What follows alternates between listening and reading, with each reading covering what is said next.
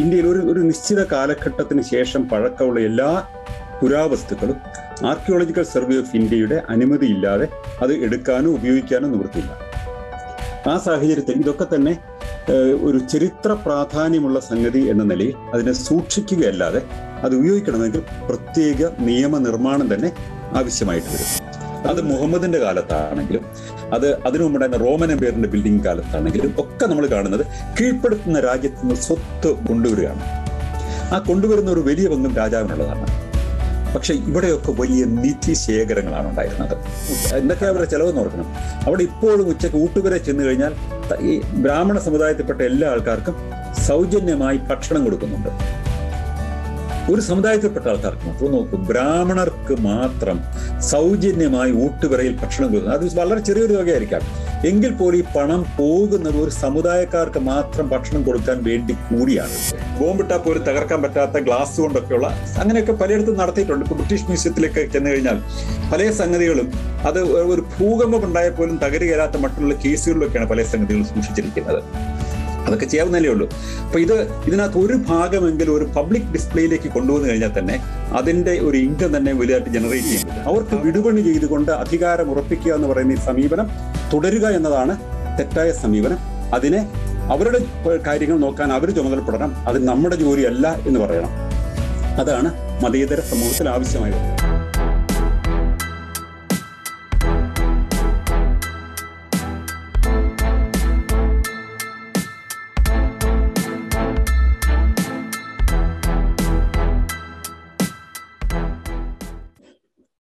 ആദ്യമായിട്ട് ഈ തിരുവിതാംകൂർ രാജഭരണത്തിന്റെ ബാക്കിപത്രമായിട്ട് നമുക്കിന്നുള്ള പഴയ രാജവംശം, പത്മനാഭസ്വാമി ക്ഷേത്രത്തിലെ കുറച്ച് സ്വത്തുക്കൾ, ആ ക്ഷേത്രം തുടങ്ങിയ കുറെ സംഗതികൾ നമ്മളൊക്കെ അത് കാണാൻ ശ്രമിക്കുമ്പോൾ പൊതുവെ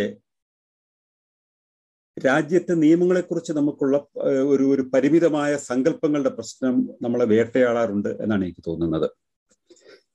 ആദ്യമായി പറയട്ടെ, ഈ പത്മനാഭസ്വാമി ക്ഷേത്രത്തിലെ ഭൂഗർഭ അറയിലുള്ള ഈ സ്വത്തുക്കൾ ഒരു കാരണവശാലും ഇന്ത്യയിലെ നിയമങ്ങളനുസരിച്ച് അതെടുത്ത് ഉപയോഗിച്ചുകൊണ്ട് ആ ക്ഷേത്രത്തിലെ കൃത്യങ്ങൾ നിർവഹിക്കാൻ നിവൃത്തിയില്ല.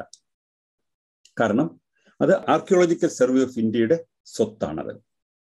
ഇന്ത്യയിൽ ഒരു നിശ്ചിത കാലഘട്ടത്തിന് ശേഷം പഴക്കമുള്ള എല്ലാ പുരാവസ്തുക്കളും ആർക്കിയോളജിക്കൽ സർവേ ഓഫ് ഇന്ത്യയുടെ അനുമതിയില്ലാതെ അത് എടുക്കാനോ ഉപയോഗിക്കാനോ നിവൃത്തിയില്ല.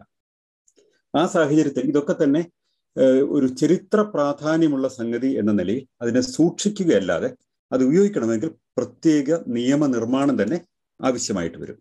അതുകൊണ്ട് തന്നെ നമ്മുടെ ഒരു കോമൺ ഒരു ഫോക്ക് ഇമാജിനേഷനകത്തുള്ളത് ഇത്രയും സ്വത്തുണ്ടല്ലോ, ആ സ്വത്തെടുത്ത് അവർക്ക് ഉപയോഗിക്കാൻ പാടില്ലേ എന്ന് പറയുന്ന ഒരു ചോദ്യം വരാറുണ്ട്. ആ സ്വത്ത് പലപ്പോഴും ഡയറക്റ്റ്ലി ഓർ ഇൻഡയറക്റ്റ്ലി എടുത്ത് ഉപയോഗിച്ചിട്ടുണ്ട് എന്നുള്ളതിന് പല എവിഡൻസസ് ഉണ്ട് നമുക്ക്. കാരണം തിരുവിതാംകൂർ രാജവംശവുമായി ബന്ധപ്പെട്ട പല ആവശ്യങ്ങൾക്ക് മുൻകാലങ്ങളിലൊക്കെ അവിടുന്ന് ഈ അറ തുറക്കുകയൊക്കെ എടുക്കുകയൊക്കെ ചെയ്തിട്ടുണ്ട്. പക്ഷെ ഇന്ന് നമ്മൾ തിരിച്ചറിഞ്ഞിരിക്കുന്നത് ഇത് പുരാവസ്തുക്കളാണ്.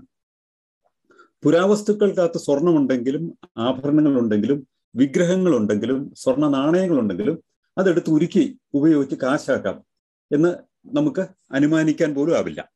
കാരണം നമ്മുടെ നിയമങ്ങൾ അത് അംഗീകരിക്കുന്നില്ല. അതുകൊണ്ട് തന്നെ ഇത് പ്രായോഗികമായ അർത്ഥത്തിൽ വലിയൊരു തുകയാണ്, വലിയൊരു അസറ്റാണ്. ഈ അസറ്റ് ഡെറ്റ് മണിയാണ്.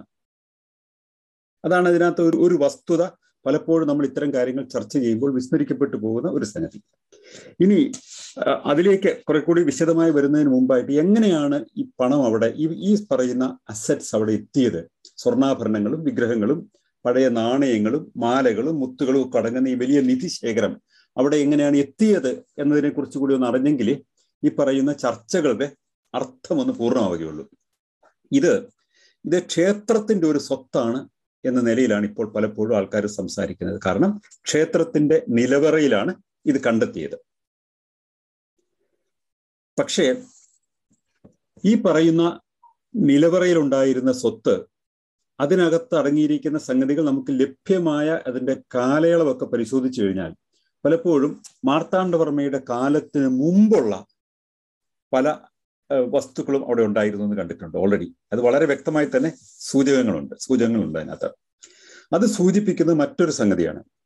കേരളത്തിലെ 1706 മുതൽ 1758 വരെയുള്ള കാലഘട്ടത്തിലാണ് മാർത്താണ്ഡവർമ്മയുടെ കാലം എന്ന് പറയുന്നത്. 1729 അദ്ദേഹം രാജ്യത്തിന്റെ ഭരണാധികാരിയാകുന്നത്. 1758 മരിക്കുന്നത് വരെ അദ്ദേഹം അവിടെ ഭരണം തുടരുകയും ചെയ്തു. ഈ കാലഘട്ടത്തിന്റെ ഒരു ചരിത്ര പ്രാധാന്യം ഒന്ന് മനസ്സിലാക്കേണ്ടതുണ്ട്. കേരളത്തിന്റെ ചരിത്രത്തിൽ അതുവരെ നമുക്കൊരു ഓർഗനൈസ്ഡ് ആർമി ഉണ്ടായിരുന്നില്ല. ഒരു ഓർഗനൈസ്ഡ് ആയിട്ടുള്ള ഒരു സ്ട്രക്ചറൽ ആർമി മറ്റു സ്ഥലങ്ങളിൽ പോയി കീഴ്പ്പെടുത്തുക, അവിടെ ഒരു ഭരണാധികാര പ്രദേശമാക്കി മാറ്റുക എന്നൊക്കെ പറയുന്ന സമ്പ്രദായങ്ങൾ നമുക്കുണ്ടായിരുന്നില്ല. അന്ന് കേരളത്തിൽ പ്രധാനമായിട്ടും വൈദേശിക വ്യാപാരം നടത്തിയിരുന്ന കേന്ദ്രങ്ങൾ എന്ന് പറയുന്നതിൽ ഒന്ന് സാമൂതിരിയായിരുന്നു, കോഴിക്കോട്.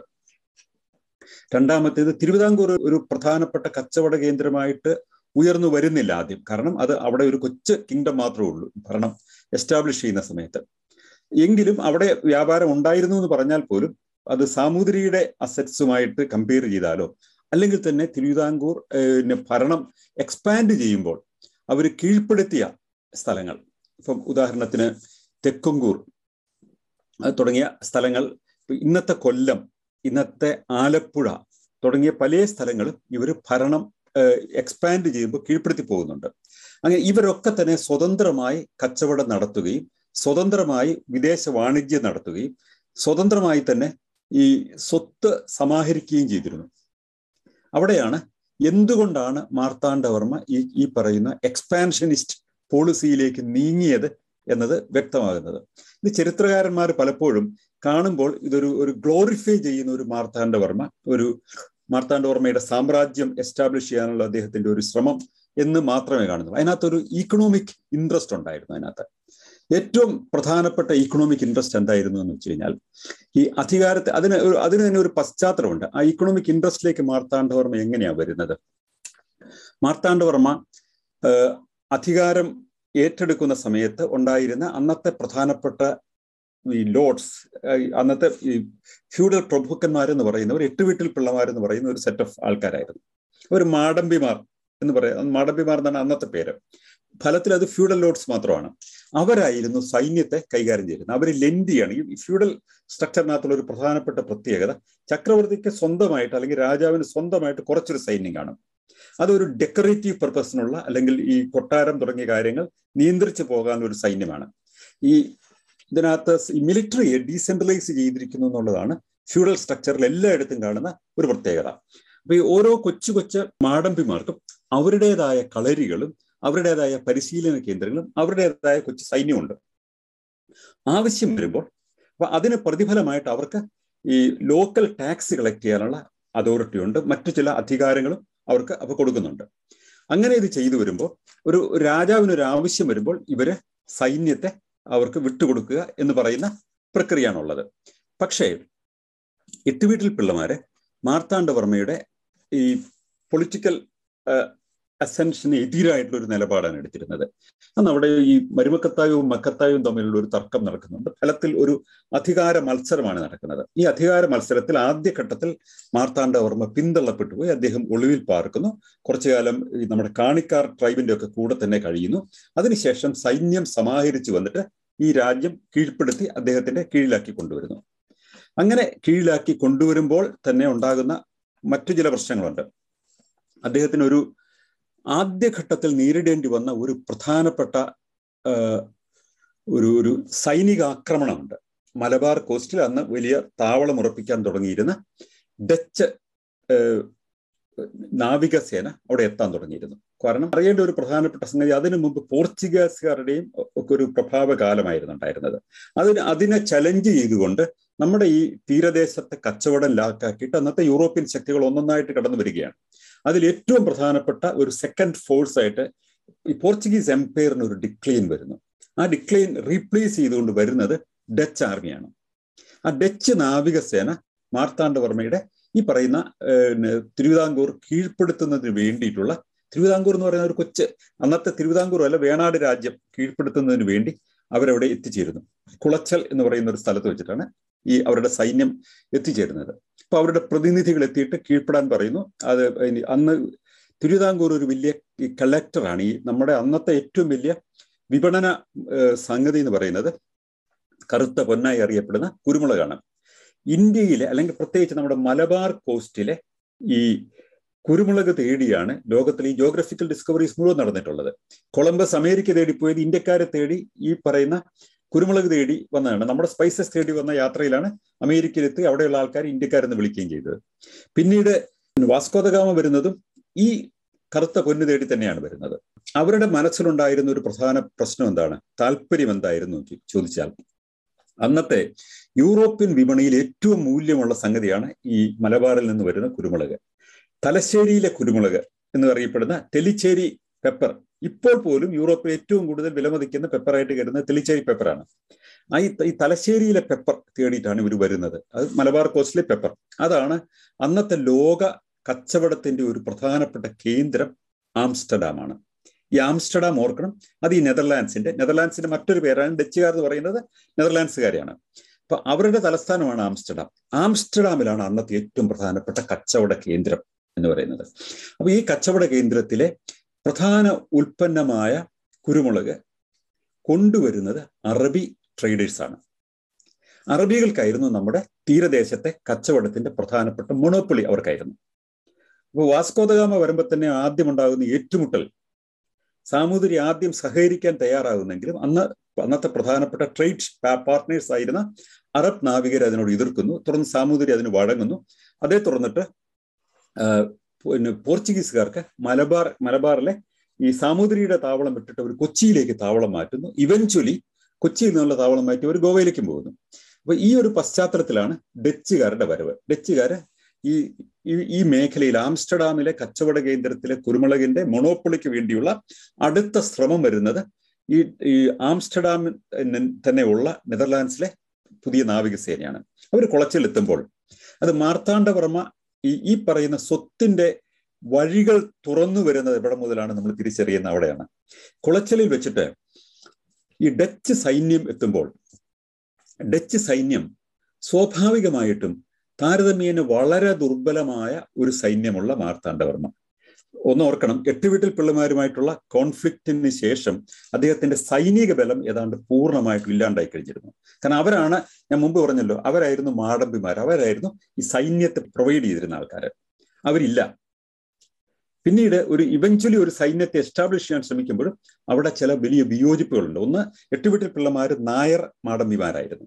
അവരുടെ ഭാഗത്തു നിന്നുള്ള ഒരു നോൺ കോഓപ്പറേഷൻ ഉണ്ടായി. രണ്ടാമത്തെ സംഗതി എന്ന് പറഞ്ഞാൽ ഈ മാർത്താണ്ഡവർമ്മയുടെ കിരീടധാരണ സമയത്ത് തന്നെ ഈ നമ്പൂതിരിമാര് പൊതുവെ അതിനോട് വിയോജിച്ചു. കാരണം ഒരു ബ്രാഹ്മണന്റെ സാന്നിധ്യത്തിലാണ് ഈ പറയുന്ന അധികാരം ഏറ്റെടുക്കൽ എന്ന് പറയുന്ന പ്രക്രിയ നടക്കേണ്ടത്. ഈ കേരള ബ്രാഹ്മണർ അക്കാര്യത്തിൽ വിയോജിച്ചു. അവരുടെ വാദമുഖം ഇതായിരുന്നു. അത് പ്രധാനമായിട്ടും എട്ടുവീട്ടിൽ പിള്ളമാരുമായിട്ട് ഏറ്റുമുട്ടലിന്റെ പരിണിത ഫലമായിട്ടുണ്ടായ ഒരു പൊളിറ്റിക്കൽ മാനോവറിംഗ് ആയിരുന്നു എന്ന് തന്നെ പറയാം. മാർത്താണ്ഡവർമ്മ യഥാർത്ഥത്തിൽ ക്ഷത്രിയനല്ല. അദ്ദേഹം വേറൊരു ആട്ടിടയരുടെ രാജാവായിരുന്ന ഒരു വംശത്തിൽ നിന്ന് വന്നതാണെന്ന് പറയുന്ന ഒരു ആർഗ്യുമെന്റ് ഇവർ കൊണ്ടുവരികയാണ്. അതുകൊണ്ട് ഇവരാരും ഇദ്ദേഹത്തെ രാജാവായി വാഴിക്കാൻ തയ്യാറാകുന്നില്ല. അപ്പൊ അതുകൊണ്ട് മാർത്താണ്ഡവർമ്മ രണ്ട് മാർഗങ്ങളാണ് എന്നെ അതിജീവിക്കാനായിട്ട് സ്വീകരിച്ചത്. ഒന്ന്, കേരളത്തിലേക്ക് അദ്ദേഹം തമിഴ് ബ്രാഹ്മണരെ ക്ഷണിക്കുന്നു, ഒന്നാമത്തെ ഘട്ടം. ആ തമിഴ് ബ്രാഹ്മണരെ ക്ഷണിക്കുന്ന കൂട്ടത്തിൽ നമുക്ക് പല സ്ഥാനങ്ങളിലേക്കും തമിഴ് ബ്രാഹ്മണർ കടന്നു വരുവാണ്. അവരെ എൻകറേജ് ചെയ്യാൻ വേണ്ടിയിട്ട് എല്ലാ ഊട്ടുപുരകളിലും ബ്രാഹ്മണർക്ക് സൗജന്യമായ ഭക്ഷണം എന്ന് പറയുന്ന ഒരു പ്രഖ്യാപനം നടത്തി. അത് ഈ ബ്രാഹ്മണരെ അന്നത്തെ സോഷ്യൽ സ്ട്രാറ്റയിൽ ബ്രാഹ്മണരുടെ അവരുടെ അംഗീകാരം എന്ന് പറയുന്നത് വളരെ പ്രധാനപ്പെട്ടതാണ്. അത് മെയിൻറ്റെയിൻ ചെയ്യാൻ വേണ്ടിയാണ് ഈ പറയുന്ന സൗജന്യമായ ഊട്ടുപുരയിലെ ഭക്ഷണം എന്ന് പറയുന്നത്. അപ്പോൾ തിരുവനന്തപുരത്ത് ഇപ്പോഴും പത്മനാഭസ്വാമി ക്ഷേത്രത്തിൽ ഉച്ചയ്ക്കുള്ള ഭക്ഷണം ബ്രാഹ്മണർക്ക് സൗജന്യമാണ്. ഒരുപാട് പേര്, ദരിദ്രരായ ഒരുപാട് തമിഴ് ബ്രാഹ്മണർ ആ സമയത്ത് തിരുവനന്തപുരത്തേക്ക് കുടിയേറി. അവരാണ് പിന്നീട് കണക്കപ്പിള്ളമാരും പിന്നെ നമ്മുടെ ഈ അഡ്മിനിസ്ട്രേറ്റീവ് സ്ട്രക്ചറിലേക്ക് കടന്നു വരുന്ന തമിഴ് ബ്രാഹ്മണരുടെ വലിയ പരമ്പരയുടെ പ്രാധാന്യം അവിടെ മുതലാണ് വരുന്നത്. അത് പശ്ചാത്തലമായി പറയുന്നത്. ഈ പശ്ചാത്തലത്തിൽ അദ്ദേഹത്തിന് ഒരു വലിയ ആർമിയില്ല കയ്യിൽ. എങ്ങനെയാണ് ഈ പറയുന്ന ഡച്ച് ആർമി നേരിടുക എന്ന് പറയുന്ന ഒരു പ്രധാനപ്പെട്ട ഇഷ്യൂ ഉണ്ടായിരുന്നു. അവിടെയാണ് മാർത്താണ്ഡവർമ്മയുടെ ആദ്യത്തെ ഒരു അക്യൂമെൻ നമ്മൾക്ക് തിരിച്ചറിയാവുന്ന ഒരു സംഭവം കാണിക്കുന്നത്. മാർത്താണ്ഡവർമ്മ ഈ യുദ്ധത്തിൽ ജയിച്ചു. ആ ജയിച്ചത് എങ്ങനെയാണ്?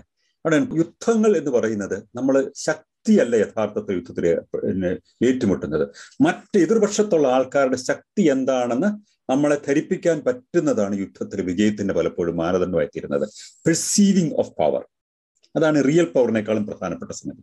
എന്താണ് അധികാരം, എന്താണ് ശക്തി എന്നുള്ളത് നമ്മുടെ എതിരാളി നമ്മളെ എങ്ങനെയാണ് അടയാളപ്പെടുത്തുന്നത് എന്നതിനെ ആധാരമാക്കിയാണ് ഇരിക്കുന്നത്. ഇവിടെയാണ് മാർത്താണ്ഡവർമ്മയുടെ സ്ട്രാറ്റജിക് മൂവ് വിജയകരമാകുന്നത്. അവിടെ ചെയ്തത്, ഈ ഡച്ച് ആർമി അവിടെ കടലിൽ വന്ന് നിരക്കുമ്പോൾ അവർ ഒരു പ്രഭാതത്തിൽ അവർ നോക്കുമ്പോൾ, അവരുടെ പ്രതിനിധികൾ എത്തുന്നതിനൊക്കെ മുമ്പായിട്ട് അവർ നോക്കുമ്പോൾ തീരത്ത് മുഴുവനും കാനോൺസ്, പീരങ്കികൾ അങ്ങനെ നിരന്ന് നിൽക്കുകയാണ്. അന്ന് ഓർക്കണം, ഈ പീരങ്കി ആണ് അന്നത്തെ ഏറ്റവും പ്രധാനപ്പെട്ട ആയുധം എന്ന് പറയുന്നത്. അതിനകത്ത് വെടിമരുന്നുണ്ട്, വളരെ പവർഫുൾ ആയിട്ടുള്ള ഈ ഡെലിവറി നടക്കും. അത് കപ്പലുകൾ തകർക്കാൻ പറ്റും, തിരിച്ച് കോട്ടകളും തകർക്കാൻ പറ്റും. അപ്പൊ അവരുടെ കയ്യിൽ വെടിമരുന്നുണ്ട്, പീരങ്കികളുമുണ്ട് കപ്പലിനകത്തുണ്ട്. പക്ഷേ ഈ കപ്പലുകളെ മുക്കാൻ പ്രാപ്തമായ നിരനിരയായിട്ടുള്ള പീരങ്കികൾ ഇങ്ങനെ നിരന്ന് ഈ കപ്പലുകളെ എയിം ചെയ്ത് തീരത്ത് നിൽക്കുന്നതാണ് അവർ കാണുന്നത്. ഇത് അവരെ അമ്പരപ്പിച്ചു. അങ്ങനെ അതെങ്ങനെ സാധിച്ചെന്ന് വെച്ചാൽ, മാർത്താണ്ഡവർമ്മയ്ക്ക് യഥാർത്ഥത്തിൽ പീരങ്കികൾ വളരെ അപൂർവമായി 1 or 2 ഒക്കെ ഉണ്ടായിരുന്നുള്ളൂ. പക്ഷെ പീരങ്കികളാണ് എന്ന വ്യാജേന കാളവണ്ടിയുടെ ചക്രങ്ങളും തെങ്ങിന്റെ സ്റ്റെം അത് വെട്ടിയിട്ട് അത് കുറുകെ വെച്ചിട്ട് അത് പീരങ്കിയുടെ ഡെലിവറിങ് പൈപ്പാണെന്നുള്ള ഒരു തലത്തിൽ അതിനെ ഡ്രസ്സപ്പ് ചെയ്യുകയും ഈ കാളവണ്ടിയുടെ ചക്രങ്ങൾ ഇരുവശത്ത് വെക്കുകയും ചെയ്ത് തിരിച്ചു വെച്ചു. അപ്പൊ ഇത് ദൂരെ നോക്കുമ്പോൾ, അവരെങ്ങനെ ദൂരദർശിനി കൂടെ നോക്കുമ്പോൾ അവരുടെ ദൃഷ്ടിയിൽ ഇത് പീരങ്കിപ്പടയാണ് നിൽക്കുന്നത്. അപ്പോൾ സ്വാഭാവികമായിട്ടും ആ പീരങ്കിപ്പടയ്ക്ക് മുന്നിൽ അവർക്ക് തിരിച്ചു പോവുകയോ സറണ്ടർ ചെയ്യുകയോ മാത്രമേ വഴിയുള്ളൂ. ഈ സമയത്ത് ഇതിന് പിന്നിൽ നിന്ന് മാർത്താണ്ഡവർമ്മയ്ക്ക് അന്ന് സഹായമായിട്ടുണ്ടായിരുന്നത് ഒരു മുക്കുവ സേനയുണ്ടായിരുന്നു. പ്രധാനമായിട്ടും മത്സ്യബന്ധനത്തിൽ ഏർപ്പെട്ടിരുന്ന കുറെ ആൾക്കാരുടെ പിന്തുണയുണ്ടായിരുന്നു. അവരെ ഇതിനെ പിന്നിൽ നിന്ന് വളയുകയും ഇവരെ സറണ്ടർ ചെയ്യിപ്പിക്കുകയും ചെയ്തു മാർത്താണ്ഡവർമ്മ. അത് ഒരു പഴയകാല യുദ്ധതന്ത്രത്തിൽ 1700-കളിലെ യുദ്ധതന്ത്രത്തിലെ ഒരു വളരെ സ്ട്രാറ്റജിക് ആയിട്ടുള്ള ഒരു വലിയ വിക്ടറി ആയിട്ടാണ് പലപ്പോഴും അത് അടയാളപ്പെടുത്തുന്നത്. കാരണം കേരളത്തിലെ ഈ തിരുവിതാംകൂറിലല്ല നടന്ന, യൂറോപ്പിലാണ് നടന്നതെങ്കിൽ ഈ യുദ്ധതന്ത്രം അത് നെപ്പോളിയന്റെയും ഒക്കെ യുദ്ധതന്ത്രങ്ങൾ പോലെയോ നെൽസന്റെ യുദ്ധതന്ത്രം പോലെയോ ഒക്കെ തന്നെ വാഴ്ത്തപ്പെടുകയും ചരിത്രത്തിൽ രേഖപ്പെടുത്തുകയും ഒക്കെ ചെയ്യേണ്ട തരത്തിലുള്ള ഒരു സ്ട്രാറ്റജിക് മൂവ് ആയിരുന്നത്. ആ യുദ്ധത്തിൽ ഇവർ സറണ്ടർ ചെയ്തു. അവരുടെ പ്രധാനപ്പെട്ട ഒരു ക്യാപ്റ്റൻ, ഡിലനോയ് എന്ന് പറയുന്ന ഒരു ക്യാപ്റ്റൻ മാർത്താണ്ഡവർമ്മയ്ക്ക് കീഴടങ്ങി. അവിടെയാണ് മാർത്താണ്ഡവർമ്മയുടെ ഏറ്റവും പ്രധാനപ്പെട്ട ഒരു രീതി തിരിച്ചറിയുന്ന അവിടെയാണ്. അങ്ങനെ ഈ കീഴടക്കാൻ വന്ന ശത്രുസേനയുടെ ക്യാപ്റ്റനെ പിടികൂടിയിട്ട് മാർത്താണ്ഡവർമ്മ പുള്ളിക്ക് ഒരു ഓപ്ഷൻ കൊടുക്കുകയാണ്. നിങ്ങൾക്ക് 2 ഓപ്ഷനേ ഉള്ളൂ. എനിക്ക് നിങ്ങളെ ഇവിടെ പരസ്യമായിട്ട് എക്സിക്യൂട്ട് ചെയ്യാൻ പറ്റും, കൊന്നുകളയാൻ പറ്റും. രണ്ടാമത്തെ ഓപ്ഷൻ, നിങ്ങൾക്ക് എൻ്റെ സൈന്യത്തിന്റെ അധിപനാകാം. ഇതിലെന്താണ് വേണ്ടത് എന്നാണ് ചോദിക്കുന്നത്. ഇത് വളരെ ഷൂഡായിട്ടുള്ള ഒരു ദീർഘവീക്ഷണമുള്ള ഒരു ഭരണാധികാരിക്കൊക്കെ മാത്രം സാധിക്കാവുന്ന ഒരു സംഗതിയാണ്. അത് മാർത്താണ്ഡവർമ്മ അത് തിരിച്ചറിയുന്നത്, അതിന് ഇയാളുടെ ഒരു ആവശ്യം പ്രയോജനപ്പെടാം എന്ന് മാർത്താണ്ഡവർമ്മ തിരിച്ചറിയുന്നത് 8 വീട്ടിൽ പിള്ളമാരെ തകർക്കുന്നത് വഴി മാർത്താണ്ഡവർമ്മ അതോടൊപ്പം കിട്ടിയ ഒരു സ്വന്തം ശക്തിയെക്കുറിച്ചുള്ള ഒരു ധാരണ ഒന്ന്. പിന്നെ മാർത്താണ്ഡവർമ്മ വളരെ നിഷ്ഠൂരനായിരുന്നു എതിരാളികളുടെ കാര്യത്തിൽ. 8 വീട്ടിൽ പിള്ളമാരെയൊക്കെ ഡിസ്ട്രോയ് ചെയ്തിട്ട് അവരുടെ തറവാടുകളൊക്കെ ഇരുന്ന സ്ഥലത്ത് കുളം കുത്തുക, അവരുടെ സ്ത്രീകളെയൊക്കെ പിടിച്ച് മുക്കൂർ കൊടുക്കുക എന്നൊക്കെ പറയുന്ന തരത്തിലായിരുന്നു അദ്ദേഹത്തിന്റെ യുദ്ധത്തിലെ പരാജിതരോട് ചെയ്ത രീതികളൊക്കെ. അപ്പം ആ ബ്രൂട്ടാലിറ്റി പൂർണ്ണമായിട്ടുണ്ടായിരുന്നു. ഇനി വേണ്ടിയിരുന്നത് ഒരു വളരെ എഫിഷ്യന്റ് ആയിട്ടുള്ള, അന്ന് യൂറോപ്പിന്റെ മിലിറ്ററി സ്ട്രാറ്റജീസ് ഒക്കെ അറിയാവുന്ന ഒരാളെ കൂടെ കിട്ടുക എന്നുള്ളതാണ് വേണ്ടത്. അപ്പോൾ മാർത്താണ്ഡവർമ്മ ഈ ഡിലനോയെ സ്വന്തം ക്യാപ്റ്റനായിട്ട് സ്വീകരിക്കുന്നു. ഡിലനോയ് അതിന് സന്നദ്ധനായി. അദ്ദേഹം ഒരു മലയാളിയെ കല്യാണം കഴിക്കുന്നു. അങ്ങനെ ഈ ഡിലനോയ് മാർത്താണ്ഡവർമ്മയുടെ ക്യാപ്റ്റനാകുന്നു. ഇവിടെയാണ് ഈ സ്വത്തിന്റെ ഉറവിടം നമ്മൾ തിരിച്ചറിയുന്ന സംഗതി. എവിടെയാണ് ഈ ഡിലനോയ് മാർത്താണ്ഡവർമ്മ അന്ന് രാമയ്യൻ എന്ന് പറയുന്ന ഒരു മന്ത്രിയും കൂടി 3 പേരടങ്ങുന്ന ഒരു ടീമാണ് യഥാർത്ഥത്തിൽ തിരുവിതാംകൂർ എംപയർ ബിൽഡ് ചെയ്തത്. അപ്പൊ അതിനകത്ത് ഈ സൈന്യം റീസ്ട്രക്ചർ ചെയ്തു. അതിനകത്ത് ഇന്നത്തെ നിലയിൽ പോലും വളരെ വലിയൊരു സൈന്യമാണ് തിരുവിതാംകൂർ പോലത്തെ 50,000 പേരടങ്ങുന്ന ഒരു പ്രൊഫഷണൽ ആർമി ഉണ്ടാക്കി. അതായിരുന്നു ഡിലനോയുടെ ഒരു കോൺട്രിബ്യൂഷൻ ആയിരുന്നു. 50,000 പേരുണ്ടായിരുന്നു അതിനകത്ത്. ഈ 50,000 പേര് എങ്ങനെയാണ് കിട്ടുന്നത്? അന്ന് കേരളത്തിൽ നിന്ന് ആൾക്കാരെ കിട്ടാൻ ബുദ്ധിമുട്ടാണ് മാർത്താണ്ഡവർമ്മയ്ക്ക്. നമ്മുടെ ട്രഡീഷണൽ ആയിട്ടുള്ള സൈനികർ എന്ന് പറയുന്നത് നായർ പടയാളികളാണ്.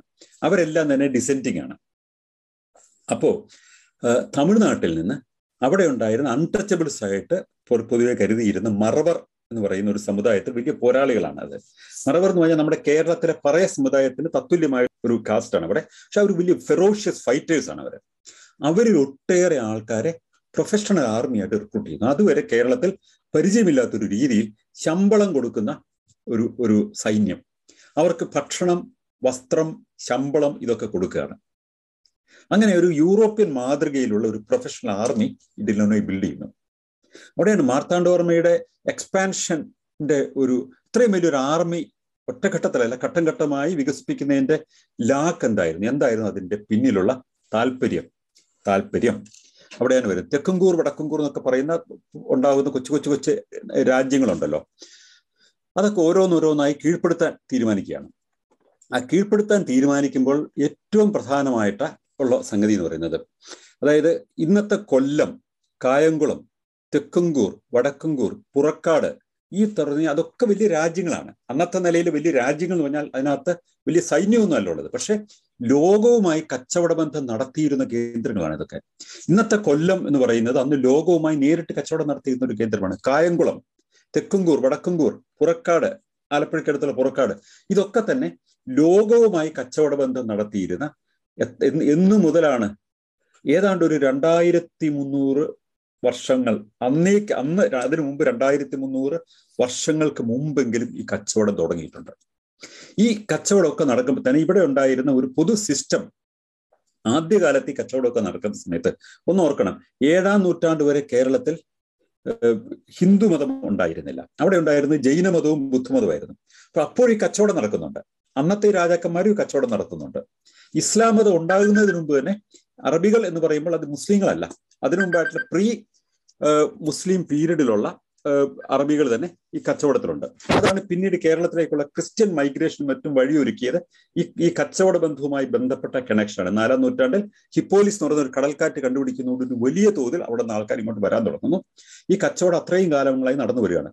അവിടെയൊക്കെ ഉണ്ടായിരുന്ന ഈ കച്ചവടത്തിൽ നിന്ന് പെപ്പർ, സ്പൈസസ് ഇതൊക്കെ വിറ്റിട്ട് കിട്ടുന്ന പണം അത് സമാഹരിച്ച് സൂക്ഷിച്ചിരുന്നത് ഈ കൊച്ചു രാജ്യങ്ങളുടെ, ഈ കൊല്ലത്തിന്റെയും കായംകുളത്തിന്റെയും തെക്കുംകൂറിന്റെയും വടക്കുംകൂറിന്റെയും പുറക്കാടിന്റെയും ഒക്കെ ഖജനാവുകളിലായിരുന്നു പണം. തിരുവനന്തപുരത്തും ഉണ്ടായിരുന്നു കുറച്ച് പണം. പക്ഷേ പലപ്പോഴും എന്തുകൊണ്ട് ഒരു അധിനിവേശം നടക്കുന്ന എന്തിനു വേണ്ടിയിട്ടാണ്? എല്ലാ കാലത്തും ചരിത്രാതീത കാലം മുതൽ അധിനിവേശങ്ങൾക്ക് പ്രധാനപ്പെട്ട ഒരു ലക്ഷ്യമേ ഉള്ളൂ, ഒരൊറ്റ എക്സെപ്ഷനുള്ളൂ. അധിനിവേശങ്ങളുടെ പൊതുവായ താല്പര്യം എന്ന് പറഞ്ഞാൽ സാമ്പത്തിക താല്പര്യമാണ്. അവിടെ ആ രാജ്യത്ത് നിന്ന് കുത്തി കൊള്ളയടിച്ച് കൊണ്ടുവരിക എന്നുള്ളതാണ്. അത് മുഹമ്മദിന്റെ കാലത്താണെങ്കിലും അതിനു മുമ്പുണ്ടായിരുന്ന റോമൻ എംപയറിന്റെ ബിൽഡിംഗ് കാലത്താണെങ്കിലും ഒക്കെ നമ്മൾ കാണുന്നത് കീഴ്പ്പെടുത്തുന്ന രാജ്യത്ത് നിന്ന് സ്വത്ത് കൊണ്ടുവരികയാണ്. ആ കൊണ്ടുവരുന്ന ഒരു വലിയ പങ്കും രാജാവിനുള്ളതാണ്. പക്ഷെ ഇവിടെയൊക്കെ വലിയ നിധി ശേഖരങ്ങളാണ് ഉണ്ടായിരുന്നത്. കാരണം ഏതാണ്ട് അതിനു മുമ്പ് ഒരു 12,000 വർഷത്തെ കച്ചവടത്തിൽ നിന്ന് ഉരുത്തിരിഞ്ഞ സംഗതികൾ മുഴുവനും മുത്തുകളായിട്ടും സ്വർണമായിട്ടും ഒക്കെ ശേഖരിച്ചു വെച്ചിരുന്ന വലിയ നിധിശേഖരങ്ങളായിരുന്നു ഉണ്ടായിരുന്നത്. ആ നിധിശേഖരങ്ങൾ ലക്ഷ്യമാക്കി നീങ്ങിയത് കൊണ്ട് മാത്രമാണ് ഈ 50,000 പേര് വരുന്ന ഒരു ആർമിയെ മെയിൻറ്റെയിൻ ചെയ്യാനുള്ള ഇക്കണോമിക് സ്ട്രെങ്ത് അന്ന് മാർത്താണ്ഡവർമ്മ കിട്ടിയത്. അല്ലെങ്കിൽ സാധിക്കുമായിരുന്നില്ല. അതോ എന്തെല്ലാം കാര്യങ്ങളാണ് അവർ ചെയ്തത്? ഒരു പ്രൊഫഷണൽ ആർമി മൂവ് ചെയ്യുന്നു. ഈ പ്രൊഫഷണൽ ആർമി മൂവ് ചെയ്യുമ്പോൾ അവർക്ക് വേണ്ടിയിട്ടുള്ള അന്നത്തെ നിലയിൽ ഓർത്ത് നോക്കുക, അവർക്ക് ഭക്ഷണം, അതിനൊക്കെയുള്ള മെത്തേഡ്സ് ഇല്ലനോയ് രൂപീകരിക്കുന്നുണ്ട്. ഉദാഹരണത്തിന് ഈ പുട്ടെന്ന് പറയുന്നത് നമ്മുടെ ഒരു ഭക്ഷണം, മലയാളികളുടെ വളരെ പ്രിയപ്പെട്ട ഭക്ഷണം പറയുന്നത്, അത് ഇല്ലനോയുടെ ഒരു കണ്ടുപിടുത്തമായിട്ടാണ് രേഖപ്പെടുത്തിയിട്ടുള്ളത്. ഈ ഡീഹൈഡ്രേറ്റ് ചെയ്ത് ഉണക്കിയ അരിപ്പൊടിയും എല്ലായിടത്തും കിട്ടുന്ന തേങ്ങയും എല്ലായിടത്തും കിട്ടുന്ന മുളങ്കമ്പ് കൊണ്ട് അതിനകത്ത് നിറച്ച് ചൂടാക്കി കഴിഞ്ഞാൽ അത് പെട്ടെന്നുണ്ടാകുന്ന ഒരു ഭക്ഷണമാണ്. അത് സൂക്ഷിച്ച് കൊണ്ടുപോകാൻ എളുപ്പമാണ്. പഴം എല്ലായിടത്തും കിട്ടും, തേങ്ങ ഇവിടെ എല്ലായിടത്തും കിട്ടും, മുളങ്കമ്പുകൾ എല്ലായിടത്തും കിട്ടും. അപ്പൊ ഈ ഒരു മൊബൈലായിട്ടുള്ള ഒരു ആർമിക്ക് വേണ്ടിയിട്ട് ഭക്ഷണം തുടങ്ങിയ കാര്യങ്ങൾ എങ്ങനെ, ഈ ലോജിസ്റ്റിക്സ് എന്ന് പറയുന്ന ഒരു പ്രശ്നമുണ്ട്. എല്ലാ യുദ്ധത്തിനകത്ത് ഏറ്റവും പ്രധാനപ്പെട്ട സംഗതി യുദ്ധത്തിലെ ആയുധങ്ങൾ മാത്രമല്ല, യുദ്ധത്തിലെ ലോജിസ്റ്റിക്സ് ആണ്. സാധന സാമഗ്രികൾ സന്നിവേശിപ്പിച്ച് ഒപ്പം കൊണ്ടുവരിക എന്ന് പറയുന്നതാണ്. അത് വളരെ കൃത്യമായിട്ട് ഉപയോഗിക്കാൻ പറ്റി അവർ ഓരോന്നോരോന്നായിട്ട് കീഴ്പ്പെടുത്തി വരികയാണ്. കീഴ്പ്പെടുത്തുന്ന ഓരോ സ്ഥലവും വലിയ നിധിശേഖരങ്ങളുടെ കേന്ദ്രങ്ങളിലേക്കാണ് ഇവർ ചെന്നെത്തുന്നത്. യാതൊരു ദാക്ഷിണ്യവുമില്ലാതെ ഈ നിധിശേഖരങ്ങൾ മാർത്താണ്ഡവർമ്മ കൈക്കലാക്കുന്നു. വലിയ കാളവണ്ടികളിൽ നിരനിരയായിട്ട് ഈ നിധിശേഖരങ്ങൾ തിരുവനന്തപുരത്തേക്ക് മൂവ് ചെയ്യാണ്. അത് ഓരോ യുദ്ധവും കഴിയുമ്പോൾ പുതിയ സൈന്യത്തെ സമാഹരിക്കാനും ശക്തി സമാഹരണത്തിനുള്ള ധനം കൂടി വരികയാണ്. പക്ഷെ അവർ ഓരോ തവണയും മനസ്സിലാക്കുന്നത് അവർ നേടുന്ന ധനം അതിനുവേണ്ടി ഇൻവെസ്റ്റ് ചെയ്യുന്ന ധനത്തേക്കാൾ വളരെ വളരെ കുറവായിരുന്നു. ഒരു പ്രൊഫഷണൽ ആർമി അത് 5000-ൽ നിന്ന് 50,000-ലേക്ക് പ്രൊഫഷണൽ ആർമി വളർന്നു വരുന്നു. ഈ 50,000 പേര് വളരെ കൃത്യമായ നിലപാടുകളാണ് അവർക്കുള്ളത്. ഒരു ഉദാഹരണം, ചില രാജ്യങ്ങളിലേക്കൊക്കെ ചെല്ലുമ്പോൾ അവർ ധരിക്കുന്ന അന്നത്തെ ബ്രാഹ്മണരുടെ ശക്തിയെക്കുറിച്ചൊക്കെ ഉള്ള വലിയ തെറ്റിദ്ധാരണകളൊക്കെ ഉണ്ടായിരുന്ന ഒരു കാലമാണ്. ഇവരുടെ സൈന്യം അങ്ങനെ മുന്നോട്ട് വരുമ്പോഴേക്കും ഈ സൈന്യത്തെ നേരിടാനുള്ള മാർഗം എന്താ? ബ്രാഹ്മണർ നിരന്നേക്കും. ബ്രാഹ്മണ ഹത്യയാണ് ഏറ്റവും വലിയ അന്നത്തെ പാപം. അത് ചെയ്തു കഴിഞ്ഞാൽ പിന്നെ നിത്യ നരകത്തിലൊക്കെയാണ് കിടക്കുന്നത്, അല്ലേ? പിന്നെ അതുകൊണ്ട് അന്നത്തെ ഈ ബ്രാഹ്മണ പുരോഹിതന്മാരെ, നമ്പൂതിരിമാരെ നിരനിരയായിട്ട് മുൻനിർത്തിയിട്ട് മാർത്താണ്ഡവർമ്മയുടെ സൈന്യത്തെ നേരിടാൻ ശ്രമിച്ച രാജാക്കന്മാരുണ്ട്. അവര് ശാപവചസ്സുകൾ ഉരുവിട്ടുകൊണ്ട് മാർത്താണ്ഡവർമ്മയെ നേരിടാൻ ശ്രമിക്കുകയാണ്. അങ്ങനെ വരുമ്പോൾ ഈ മറവപ്പടയാണ് വരുന്നത്. നമ്പൂതിരിമാരെ സംബന്ധിച്ചിടത്തോളം അവർ അൺടച്ചബിൾസ് ആണ്. ഒരു വളരെ പ്രസിദ്ധമായ ഒരു പഴയ പാട്ട് ഇപ്പോഴും നമ്മുടെയൊക്കെ ഒരു കളക്റ്റീവ് മെമ്മറിയിൽ നിന്ന് വരുന്ന സാധനമാണ്, മറവപ്പട തുള്ളി വരുന്ന സംഗതി പറയുന്ന രീതിയിൽ ഇത് മറവരാണ് വരുന്നത് എന്ന് പ്രഖ്യാപിച്ചുകൊണ്ട് അവർ തട്ടഹസിച്ച് അവർ മുന്നോട്ട് വരുമ്പോൾ അവർ വെൽ ട്രെയിൻഡും കൂടി ആയിരുന്നു എന്ന് ഓർക്കണം. പ്രൊഫഷണൽ ആർമി ട്രെയിനിങ് ഉണ്ടായിരുന്നു, ആയുധങ്ങൾ ഉണ്ടായിരുന്നു. അതിന്റെ ഡിപ്ലോയ്മെന്റിനെ കുറിച്ചുള്ള ഒരു മോഡേൺ ആർമി ഡിപ്ലോയ്മെന്റിന്റെ മെത്തഡ്സ് അറിയാവുന്ന ഡിലനോയാണ് ഇതിനെ നയിക്കുന്നത്. തൽക്കാലത്തേക്ക് കടമെടുക്കുന്ന ഒരു ആർമിയല്ല, പ്രൊഫഷണൽ ആർമിയാണ്. അവർക്ക് ഭക്ഷണം കൃത്യമായി കിട്ടുന്നുണ്ട്, അവരുടെ ദൈനംദിന കാര്യങ്ങൾ നടത്താൻ പറ്റുന്നുണ്ട്, ഉറങ്ങാൻ പറ്റുന്നുണ്ട്, ടെന്റ് അടിക്കാൻ പറ്റുന്നുണ്ട്. ഇങ്ങനെ ഒരു ആർമി, ഒരു വളരെ എഫിഷ്യന്റ് ആയിട്ട് ആർമി ഓരോ സ്ഥലത്തും ചെല്ലുമ്പോൾ വലിയ സ്വത്തുക്കൾ കൊണ്ടുവരികയാണ്. ഈ സ്വത്തുക്കളാണ് യഥാർത്ഥത്തിൽ തിരുവിതാംകൂറിൽ അന്നുണ്ടായിരുന്ന പഴയ ചെറിയ കളക്ഷനേക്കാൾ വലിയ കളക്ഷനായിട്ട് പിന്നീട് മാറുന്നത് ഈ സ്വത്തിൽ നിന്നാണ്. ഈ പറയുന്ന രാജ്യങ്ങളിലൊക്കെ തന്നെ വലിയ സ്വത്തിന്റെ ശേഖരണം ഉണ്ടായിരുന്നു എന്നുള്ളത് പണ്ട് തന്നെ രേഖപ്പെടുത്തപ്പെട്ടിട്ടുള്ളതാണ്. അതെല്ലാം മാർത്താണ്ഡവർമ്മയുടെ അധീശത്തിലേക്ക് വരികയാണ്. അങ്ങനെ യുദ്ധം ഒരു ഘട്ടം വരെ എത്തിക്കഴിയുമ്പോൾ പിന്നെ അവർ മുന്നോട്ടുള്ള യാത്ര നിർത്തുകയാണ്. കാരണം പിന്നെ സ്വത്ത് സമാഹരിച്ചിട്ടുള്ള രാജ്യങ്ങൾ ഇല്ല അങ്ങോട്ട്. അവിടെ ആണ് യുദ്ധം നിർത്തുന്നത്. അപ്പൊ അതൊരു എംപയർ എസ്റ്റാബ്ലിഷ് ചെയ്യുന്നു. ഈ കൊണ്ടുവന്ന സ്വത്തുക്കളൊക്കെ എങ്ങനെയാണ് സൂക്ഷിക്കുക? എഗെയിൻ അന്നത്തെ യൂറോപ്പിലെ ഒരു രീതി, അന്ന് നമുക്ക് ഇന്ത്യയിൽ പരിചയമില്ലാത്തൊരു രീതിയാണ്. ഈ രാജാവും മതവും ഒന്നിച്ചാണ്. രാജാവ് ദൈവത്തിന്റെ ദാസൻ തന്നെയാണ്. അങ്ങനെയാണ് ഡിവൈൻ കിങ്ഡംസ് ആണ് യൂറോപ്പിൽ പലയിടത്തും ഉണ്ടായിരുന്നത്. അന്നത്തെ നെതർലാൻഡ്സ്, ഡച്ചുകാരുടെ രാജ്യമായ നെതർലാൻഡ്സ് അങ്ങനെയായിരുന്നു. ചക്രവർത്തി ദൈവത്തിന് വേണ്ടിയാണ് ഭരണം നടത്തുന്നത്. ഈ ആശയം ഇവിടെ കൊണ്ടുവരികയാണ്. അപ്പോൾ ഇത് എല്ലാം അവസാനം ഈ പറയുന്ന പാപബോധവും ഒക്കെ നാട്ടുകാരുടെ മനസ്സിലുണ്ടല്ലോ. ഒരുപാട് നമ്പൂതിരിമാരെ കൊല്ലുന്നു, ഒരുപാട് രാജ്യങ്ങളിലെ അധികാരങ്ങളൊക്കെ തന്നെ തകർന്നു വീഴുന്നു. അപ്പൊ ഇതിനുണ്ടാകുന്ന ഒരു റിപ്പൻഡൻസ് കാണിക്കണം. അവിടെയാണ് ഈ പത്മനാഭസ്വാമി ക്ഷേത്രം ഇവർ വലിയൊരു പവർ സെന്റർ ആയിട്ട് ഡെവലപ്പ് ചെയ്യുന്നത്. അപ്പം രാജ്യം തന്നെ ഉടയാൾ അവിടെ വെച്ചിട്ട് രാജ്യം തന്നെ പത്മനാഭനെ സമർപ്പിച്ചു എന്ന് പ്രഖ്യാപിക്കുന്നു.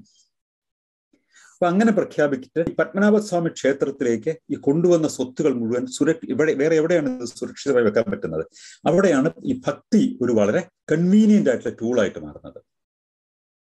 ഈ കൊട്ടാരം വിഷ്ണുവിന്റെ കേന്ദ്രമാണ്, അനന്തശയനം ആണ് അവിടെ ഉള്ളത്. അതുകൊണ്ട് തന്നെ ഈ രണ്ടു തരത്തിൽ അവിടെ എഗെയിൻ മാർത്താണ്ഡവർമ്മയുടെ തന്ത്രപരമായ ചില നിലപാടുകളുണ്ട്. ഇത് ക്ഷേത്രത്തിന്റെ അടിയിലേക്ക് ഇത് നിക്ഷേപിച്ചു കഴിഞ്ഞിട്ട് പിന്നീട് മാർത്താണ്ഡവർമ്മ ചെയ്യുന്ന രണ്ടാമത്തെ സംഗതി, ഈ പറയുന്ന ക്ഷേത്രവുമായി ബന്ധപ്പെട്ട ഏരിയയുടെ ഒരു സ്ട്രാറ്റജിക് ആയിട്ടുള്ള കൺട്രോള് അത് ഡിലനോയ്ക്ക് കൊടുത്തില്ല. ആ ഡിലനോയെ അവിടുന്ന് മാറ്റി. ഡിലനോയുടെ കേന്ദ്രം അവിടെ ആയിരുന്നില്ല. ഒരു ഉദയഗിരിയിൽ ഒരു കോട്ടയുണ്ട്, അവിടെ ഒരു ആയുധപ്പുരയുണ്ട്, അവിടെ കാനൺസ് ഒക്കെ നിർമ്മിക്കുന്നുണ്ട്. അതിന്റെ ഈ അധികാരത്തിന്റെ മെയിൻ സെന്ററിൽ നിന്ന് ഡിലനോയെ മാറ്റി നിർത്തി മാർത്താണ്ഡവർമ്മ. പക്ഷെ ഡിലനോയുടെ കോൺട്രിബ്യൂഷൻ എന്താന്ന് പറഞ്ഞാൽ അദ്ദേഹത്തിന്റെ സ്വന്തം മകൻ തന്നെ മാർത്താണ്ഡവർമ്മയ്ക്ക് എതിരായിട്ടുള്ള യുദ്ധത്തിൽ ഒരു പ്രധാനപ്പെട്ട ഒരു ലീഡർഷിപ്പിൽ പങ്കെടുത്ത് മരിച്ചു പോകുന്നൊക്കെ തന്നെ ചെയ്യുന്നുണ്ട്. അത്ര വളരെ കമ്മിറ്റഡ് ആയിരുന്നു. അദ്ദേഹം മരിച്ചത് അവസാനം ഇന്ത്യ കേരളത്തിൽ തന്നെയാണ് മരിക്കുന്നത്. അദ്ദേഹത്തെ അടക്കിയിരിക്കുന്നതും കേരളത്തിലാണ്. ഇന്നത്തെ കേരളത്തിലല്ല, ഇന്നത്തെ കന്യാകുമാരി ജില്ലയിലാണത്. അപ്പം ഈ സ്വത്താണ് തിരുവിതാംകൂറിന്റെ സ്വത്ത്. ഇതാണ് ഇതിന്റെ കാലം എന്ന് പറയുന്നത് 1700-കളല്ല, അതിനേക്കാളും വളരെ പഴയതാണ് ഇതിനകത്തുള്ള സ്വത്തിന്റെ ഉറവിടം എന്ന് പറയുന്നത്. അതുകൊണ്ട് തന്നെയാണ് ഇത് ആർക്കിയോളജിക്കൽ വെൽത്ത് ആണ് എന്ന നിലപാട് ഉണ്ടാവുന്നത്. അവിടെ സ്വർണം കണ്ടെത്തിയപ്പോൾ ഞാൻ തന്നെ പലപ്പോഴും പറഞ്ഞിട്ടുണ്ട്, അന്നത്തെ ആദ്യത്തെ ടെലിവിഷൻ ചർച്ചകളിൽ, ദേശീയ ടെലിവിഷനകത്തൊക്കെ വന്ന ചർച്ചകളിൽ അക്കാലത്ത് ഞാൻ തന്നെ പറഞ്ഞിട്ടുണ്ട്, ഇത് ഉപയോഗിച്ചു കഴിഞ്ഞാൽ ഉണ്ടാകാവുന്ന ഇക്കണോമിക് പ്രോസ്പെരിറ്റിയെ കുറിച്ച് ഞാൻ തന്നെ ഡിസ്കസ് ചെയ്തിട്ടുണ്ട്. പക്ഷെ പിന്നീട് നമ്മുടെ രാജ്യത്തെ ആർക്കിയോളജിക്കൽ വെൽത്തിനെ കുറിച്ചുള്ള നമ്മുടെ നിയമങ്ങൾ കണ്ടു കഴിഞ്ഞപ്പോഴാണ് അക്കാര്യത്തിൽ അത് അത്ര എളുപ്പം സാധിക്കുന്ന സംഗതിയല്ല എന്നൊരു തിരിച്ചറിവ് എനിക്കുണ്ടാകുന്നത്. ഇവിടെ നമുക്ക് സാധിക്കാവുന്ന സംഗതി എന്താണ്? ഈ പത്മനാഭസ്വാമി ക്ഷേത്രത്തിലുള്ള ഈ സ്വത്ത് ഇന്നും അതിന്റെ ചില നിലവറകൾ ഇനിയും തുറക്കാനുണ്ട്. ഇത് പ്ലെഡ്ജ് ചെയ്യാൻ പറ്റും. അതിന്റെ വാല്യൂ, അതിൻ്റെ ഒരു ഭാഗം പ്ലെഡ്ജ് ചെയ്തുകൊണ്ട് വേണമെങ്കിൽ ഇവർക്ക് ഒരു ബാങ്കിൽ നിന്ന് ആവശ്യമുള്ള തുക നേടിയെടുക്കാൻ പറ്റും. അതിന്റെ വാല്യൂ എത്രയാണ്? അതിന്റെ വാല്യൂ ഞാനിവിടെ രേഖപ്പെടുത്തിയിട്ടുണ്ട്. ഏതാണ്ട് 1,00,000 കോടിയിലേറെയാണ് ഇതിന്റെ വാല്യൂ ആയിട്ട് കണക്കാക്കിയിട്ടുള്ളത്. ഇനിയും തുറക്കാനുള്ള നിലവറകൾ കൂടി ഉണ്ടെന്ന് ഓർക്കണം. ഇനി അതതിന്റെ അക്ഷരാർത്ഥത്തിലുള്ള വാല്യൂ ആണ്. ഇതിന്റെ ആർക്കിയോളജിക്കൽ വാല്യൂ, ഒരു സംഗതി പഴയതാകുമ്പോൾ അതിന് കൂടുതൽ പ്രാധാന്യവും വിലയും വരും. ഒരു സ്വർണ്ണ നാണയത്തിന്റെ വെയിറ്റ് അതിന്റെ സ്വർണത്തിന്റെ അടിസ്ഥാനത്തിൽ മാത്രമല്ല കണക്ക് കൂട്ടുന്നത്, ഏത് കാലഘട്ടത്തിലേതാണത് എന്നതിന് ചരിത്രപരമായൊരു പ്രാധാന്യം ഇതിന്റെ വിലയിലേക്ക് ആഡപ്പ് ചെയ്യുന്നുണ്ട്.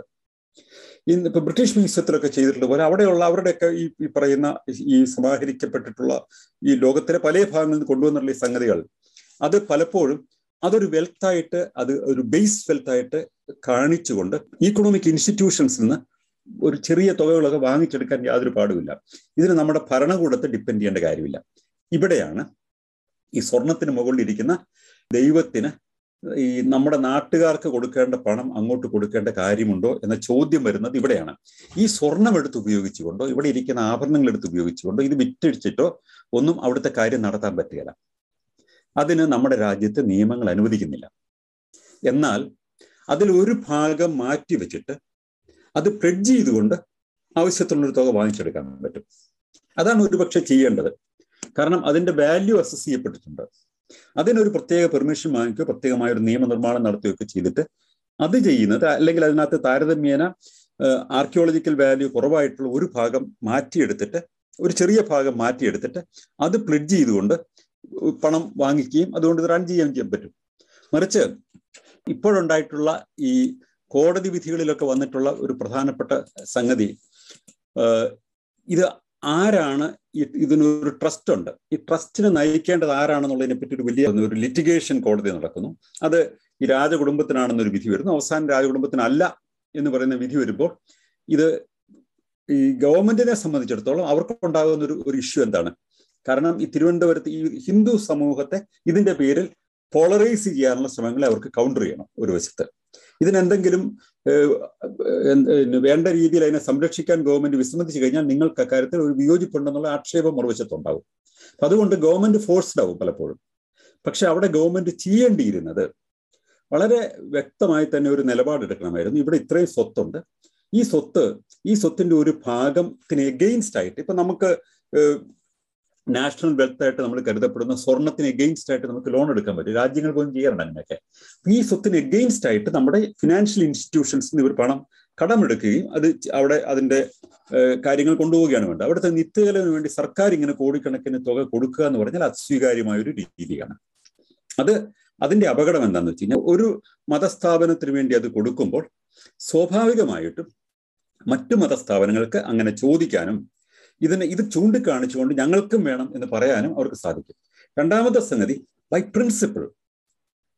പ്രിൻസിപ്പിൾ ഒരു സെക്കുലർ സ്റ്റേറ്റിൽ ഇങ്ങനെ ഒരു മതസ്ഥാപനത്തിന് അതിന്റെ ഡേ ടു ഡേ റണ്ണിങ്ങിന് റവന്യൂവിൽ നിന്ന്, നമ്മൾ എവിടെ നിന്നാണ് സർക്കാരിന് പണം വരുന്നത്? നികുതി പണത്തിൽ നിന്നാണ് പണം വരുന്നത്.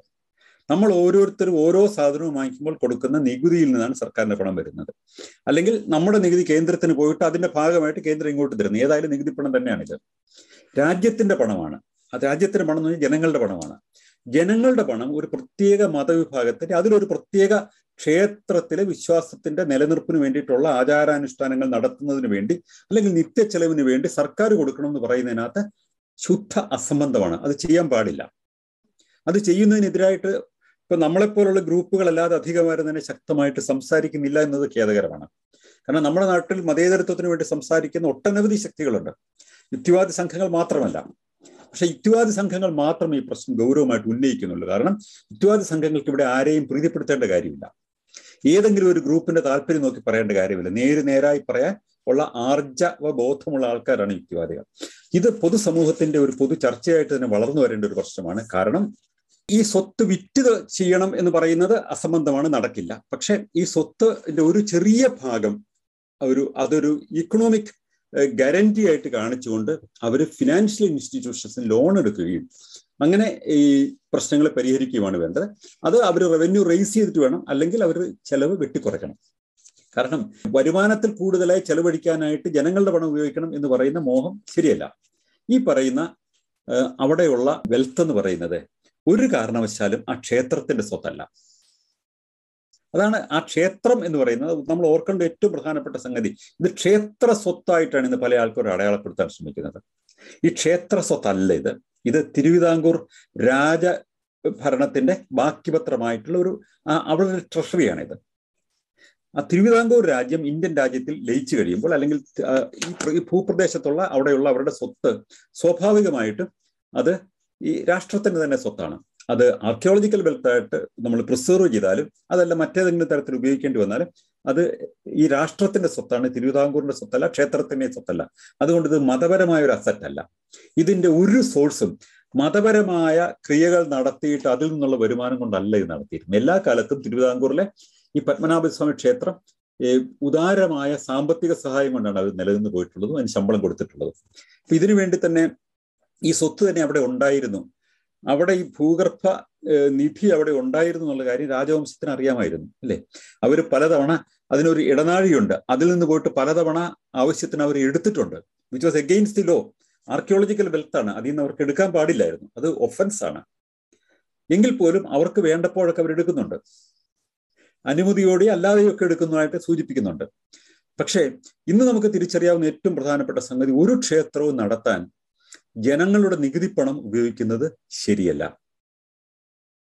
ഇന്ന് കേരളത്തിലെ ക്ഷേത്രങ്ങളുടെ പൊതുരീതി നോക്കിയാൽ തന്നെ, ഇപ്പൊ ഗുരുവായൂർ ഒരു പ്രത്യേക ദേവസ്വമുണ്ട്. പക്ഷെ തിരുവിതാംകൂർ ദേവസ്വം ബോർഡ് എടുത്തു കഴിഞ്ഞാൽ തിരുവിതാംകൂർ ദേവസ്വം ബോർഡിന്റെ ഏറ്റവും പ്രധാനപ്പെട്ട വരുമാന മാർഗം എന്ന് പറയുന്നത് ശബരിമലയിലെ ആൾക്കാർ നേർച്ചയിടുന്നതല്ല, അവിടെ അരവണയും പായസവും ഒക്കെ വിറ്റും അവിടെയുള്ള സ്ഥലം ആൾക്കാർക്ക് ഈ വിൽപ്പനശാലകൾക്ക് വാടകയ്ക്ക് കൊടുത്തും ഗവൺമെന്റ് ഏൺ ചെയ്യുന്ന പണമാണ് അവിടെ ഉള്ളത്.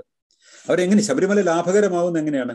അവിടെയുള്ള ഈ പോകുന്ന വഴികളിലുള്ള കടകളെല്ലാം ലേലത്തിന് കൊടുത്തിരിക്കുകയാണ്. ആ ലേലത്തുകയാണ് ഒരു പ്രധാന വരുമാന മാർഗം. രണ്ടാമത്തെ വരുമാന മാർഗം എന്ന് പറഞ്ഞാൽ അരവണയും പായസവും ഒക്കെ വിൽക്കുന്നതാണ്. അത് ഗവൺമെന്റ് പ്രോസസ് ചെയ്ത് ഉണ്ടാക്കി ഒരു പ്രൊഡക്റ്റ് പ്രസാദം വന്നു കഴിഞ്ഞ് വിൽക്കുകയാണ്. It's A marketing. ആ മാർക്കറ്റിംഗ് വഴി കിട്ടുന്ന ലാഭമാണ്. അവിടെ ഇരുന്ന് കാണിക്കപ്പണം എന്ന് പറയുന്നത് മൊത്ത വരുമാനത്തിന്റെ വളരെ ചെറിയൊരു ശതമാനം മാത്രമേ ഉള്ളൂ. അങ്ങനെ ഈ അവരുണ്ടാക്കുന്ന ഈ പണം എന്തിനാണ് ഉപയോഗിക്കുന്നത്? കേരളത്തിലെ ഒട്ടനവധി കൊച്ചു കൊച്ചു ക്ഷേത്രങ്ങൾ മുഴുവൻ നിലനിൽക്കുന്നത് ശബരിമലയിലെ വരുമാനം കൊണ്ടാണ്, അല്ലേ? അത് ശബരിമലയിലെ ഒരു വരുമാനം ഉണ്ടാക്കുന്നു എന്ന് പറഞ്ഞാൽ ആ പണം വേറെ അങ്ങോട്ട് പോകുന്നില്ല, സ്റ്റേറ്റിലേക്ക് പോകുന്നില്ല. കേരളത്തിലെ നമ്മുടെ വെൽഫെയറിന് വേണ്ടി ശബരിമലയിൽ ഒരു പണവും വരുന്നില്ല. അവിടെയുള്ള കൊച്ചു കൊച്ചു ക്ഷേത്രങ്ങൾ മുഴുവൻ നിലനിർത്താനും ദേവസ്വം എന്ന് പറയുന്ന ഒരു വെള്ളാനയെ മുന്നോട്ട് കൊണ്ടുപോകാൻ വേണ്ടി മാത്രമാണ് ഈ പണം ചെലവഴിക്കുന്നത്. അതുപോലെ ഈ പത്മനാഭസ്വാമി ക്ഷേത്രം എന്ന് പറയുന്ന ഈ ക്ഷേത്രത്തിലെ ദൈനംദിന കാര്യങ്ങൾ നടത്താനും അവിടെ ഉച്ചയൂണ് നടത്താനും എന്തൊക്കെയാ അവരുടെ ചെലവെന്ന് ഓർക്കണം. അവിടെ ഇപ്പോഴും ഉച്ചയ്ക്ക് ഊട്ടുവരെ ചെന്ന് കഴിഞ്ഞാൽ ഈ ബ്രാഹ്മണ സമുദായത്തിൽപ്പെട്ട എല്ലാ ആൾക്കാർക്കും സൗജന്യമായി ഭക്ഷണം കൊടുക്കുന്നുണ്ട്. ഒരു സമുദായത്തിൽപ്പെട്ട ആൾക്കാർക്ക് മാത്രം നോക്കും, ബ്രാഹ്മണർക്ക് മാത്രം സൗജന്യമായി ഊട്ടുവരയിൽ ഭക്ഷണം കൊടുക്കുന്നത്. അത് വളരെ ചെറിയൊരു തുകയായിരിക്കാം, എങ്കിൽ പോലും ഈ പണം പോകുന്നത് ഒരു സമുദായക്കാർക്ക് മാത്രം ഭക്ഷണം കൊടുക്കാൻ വേണ്ടി കൂടിയാണ്. അതൊരു ആചാരത്തിന്റെ ഭാഗമായിട്ട് വന്നതാകാം, 1700-കൾ വന്നതാകാം. പക്ഷെ അത് ഒരു ആധുനിക സമൂഹത്തിൽ അസ്വീകാര്യമായ രീതിയല്ലേ? അവിടുത്തെ ശാന്തിക്കാരന് ശമ്പളം കൊടുക്കാൻ, അവിടുത്തെ പൂജാ സാമഗ്രികൾ വാങ്ങാനായിട്ട്, അത് വൃത്തിയായിട്ട് സൂക്ഷിക്കാൻ വേണ്ടി, ഇതിനൊക്കെ വേണ്ടി വരുന്ന ചെലവുകൾ ആണ് അവിടുത്തെ വാർഷിക ചെലവുകൾ എന്ന് പറയുന്നത്. ഇപ്പോൾ ഞാൻ എവിടെ വായിച്ചത്, ഒരു മാസം ഏതാണ്ട് 1.5 കോടി രൂപയുടെ ചെലവ് വരുന്നു എന്നാണ് പറയുന്നത്. ഇപ്പൊ അവർ ഗവൺമെന്റ് കൊടുത്തിരിക്കുന്നത് തന്നെ ദീർഘകാല കടമായിട്ടൊക്കെയാണ് കൊടുത്തിരിക്കുന്നത്, പലിശയില്ലാത്ത കടം. ഇങ്ങനെയൊക്കെ ആയിട്ട് പല രീതികൾ ഗവൺമെന്റ് കൊടുക്കുന്നുണ്ട്. മുമ്പ് വാങ്ങിച്ചിട്ടുണ്ട് ഗവൺമെന്റിന് കടം, അത് നീട്ടിക്കിട്ടണം, അത് കൊടുക്കാൻ വയ്യ എന്നൊക്കെ പറയുന്ന തരത്തിലുള്ള റിക്വസ്റ്റുകൾ വരുന്നു. ഗവൺമെന്റുകളൊക്കെ ഇതിനെ അപ്പീസ് ചെയ്യാണ്. മതങ്ങളെ അപ്പീസ് ചെയ്തുകൊണ്ടാണ് എല്ലാ ഗവൺമെന്റുകളും നിലനിൽക്കുന്നത്. നമ്മൾ പലപ്പോഴും പറയാറുണ്ട് ന്യൂനപക്ഷ പ്രീണനം എന്ന് പറയാറുണ്ട്. ന്യൂനപക്ഷ പ്രീണനം മാത്രമല്ല, അത് ഭൂരിപക്ഷ പ്രീണനവും ഒപ്പത്തിനോടൊപ്പം തന്നെ നടക്കുന്നുണ്ട്.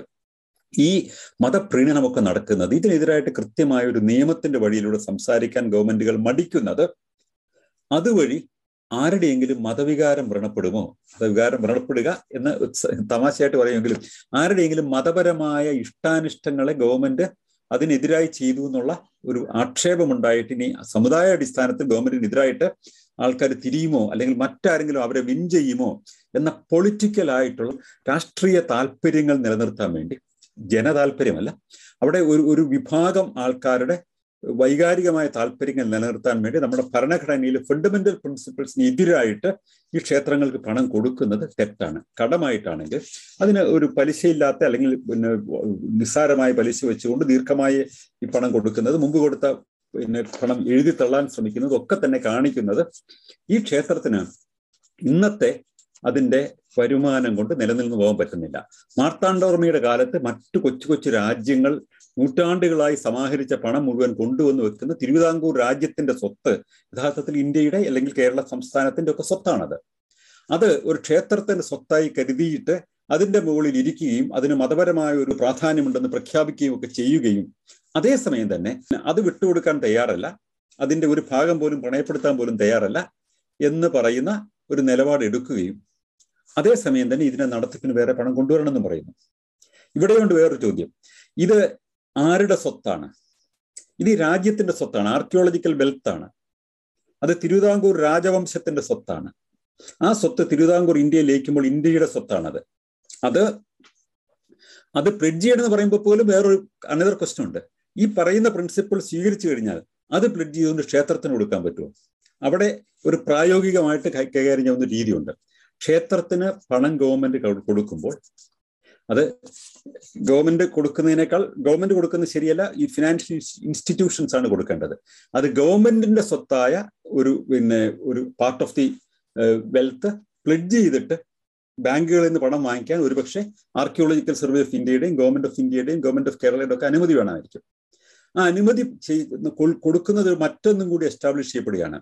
ഇത് ക്ഷേത്രത്തിന്റെ സ്വത്തല്ല, ഇന്ത്യ രാജ്യത്തിന്റെയും ഇന്ത്യയിൽ ലയിച്ച തിരുവിതാംകൂറിന്റെ സ്വത്ത്, അങ്ങനെ ഇന്ത്യയുടെ സ്വത്തായി വന്ന ഒരു സ്വത്താണത്.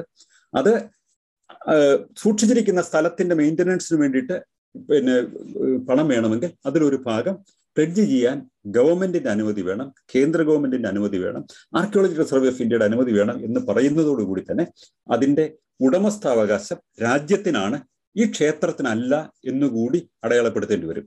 അതൊരു പ്രധാനപ്പെട്ട ചുവടുവെപ്പായി തീരും എന്നാണ് എനിക്ക് തോന്നുന്നത്. അങ്ങനെയൊക്കെ ഒരു ദീർഘദൃഷ്ടിയോടുകൂടി കാണാനും ഇത്തരം പ്രശ്നങ്ങളെ ഈ നിലയിലൊക്കെ വിശകലനം ചെയ്യാനും പറ്റുന്നുള്ള ഒരു രാഷ്ട്രീയ ദീർഘദർശിത്വം നമ്മുടെ രാഷ്ട്രീയ നേതൃത്വത്തിന് ഉണ്ടാവുക എന്നത് വളരെ പ്രധാനമാണ്. ഇന്നത് കാണുന്നില്ല എന്ന് പറയാതിരിക്കാൻ നിർവാഹമില്ല. ഏതായാലും തിരുവിതാംകൂർ രാജ്യത്തെ നൂറ്റാണ്ടുകളായി മറ്റു കൊച്ചു കൊച്ചു രാജ്യങ്ങൾ സമാഹരിച്ച പണം ഒരു ചക്രവർത്തി സ്വന്തം അധികാരത്തിന്റെ എസ്റ്റാബ്ലിഷ്മെന്റിന്റെ പാർട്ടായിട്ട് അത് കൊണ്ടുവന്ന് അതോടെ സൂക്ഷിച്ചു എന്നതുകൊണ്ട് അതിനെ സൂക്ഷിക്കാൻ വേണ്ടി അത് ഞങ്ങളുടെ സ്വത്താണെന്ന് അവർ പറയുക, അതിനെ സംരക്ഷിക്കാൻ വേണ്ടി ഗവൺമെന്റ് വലിയ പണം മുടക്കുക, ഇനി ആ ക്ഷേത്രത്തിലെ നടത്തിപ്പിന് വേണ്ടി ഗവൺമെന്റ് കാശ് കൊടുക്കേണ്ടി വരിക എന്നൊക്കെ പറയുന്നത് അപഹാസ്യമാണ്. ഈ ഭക്തന്മാർക്ക് നിലനിർത്തണമെങ്കിൽ അവർ പണം കൊടുക്കണം, അത് നാട്ടുകാരുടെ ജോലിയല്ല എന്നുള്ളതാണ് ഏറ്റവും പ്രധാനപ്പെട്ട സംഗതി. Thank you very much. Thank you Shri Sanal sir. ഈ ഒരു വിഷയമായിട്ട് ബന്ധപ്പെട്ട് വളരെ വിശദമായിട്ടുള്ള ഒരു പ്രതികരണമാണ് അല്ലെങ്കിൽ അവതരണമാണ് ശ്രീ സനൽ സാർ നടത്തിയിട്ടുള്ളത്. തീർച്ചയായിട്ടും അദ്ദേഹത്തിന് ഇനിയും കൂട്ടിച്ചേർക്കാനുണ്ടാകും എന്ന് തന്നെയാണ് ഞങ്ങൾ പ്രതീക്ഷിക്കുന്നത്. ഈ വിഷയത്തിൽ സംസാരിക്കാനായിട്ട് ബഹുമാനപ്പെട്ട ശ്രീ ജോഷി ഡോൺ ബോസ്കോ അദ്ദേഹത്തെ സ്നേഹപൂർവ്വം ക്ഷണിക്കുന്നു. Okay, thank you.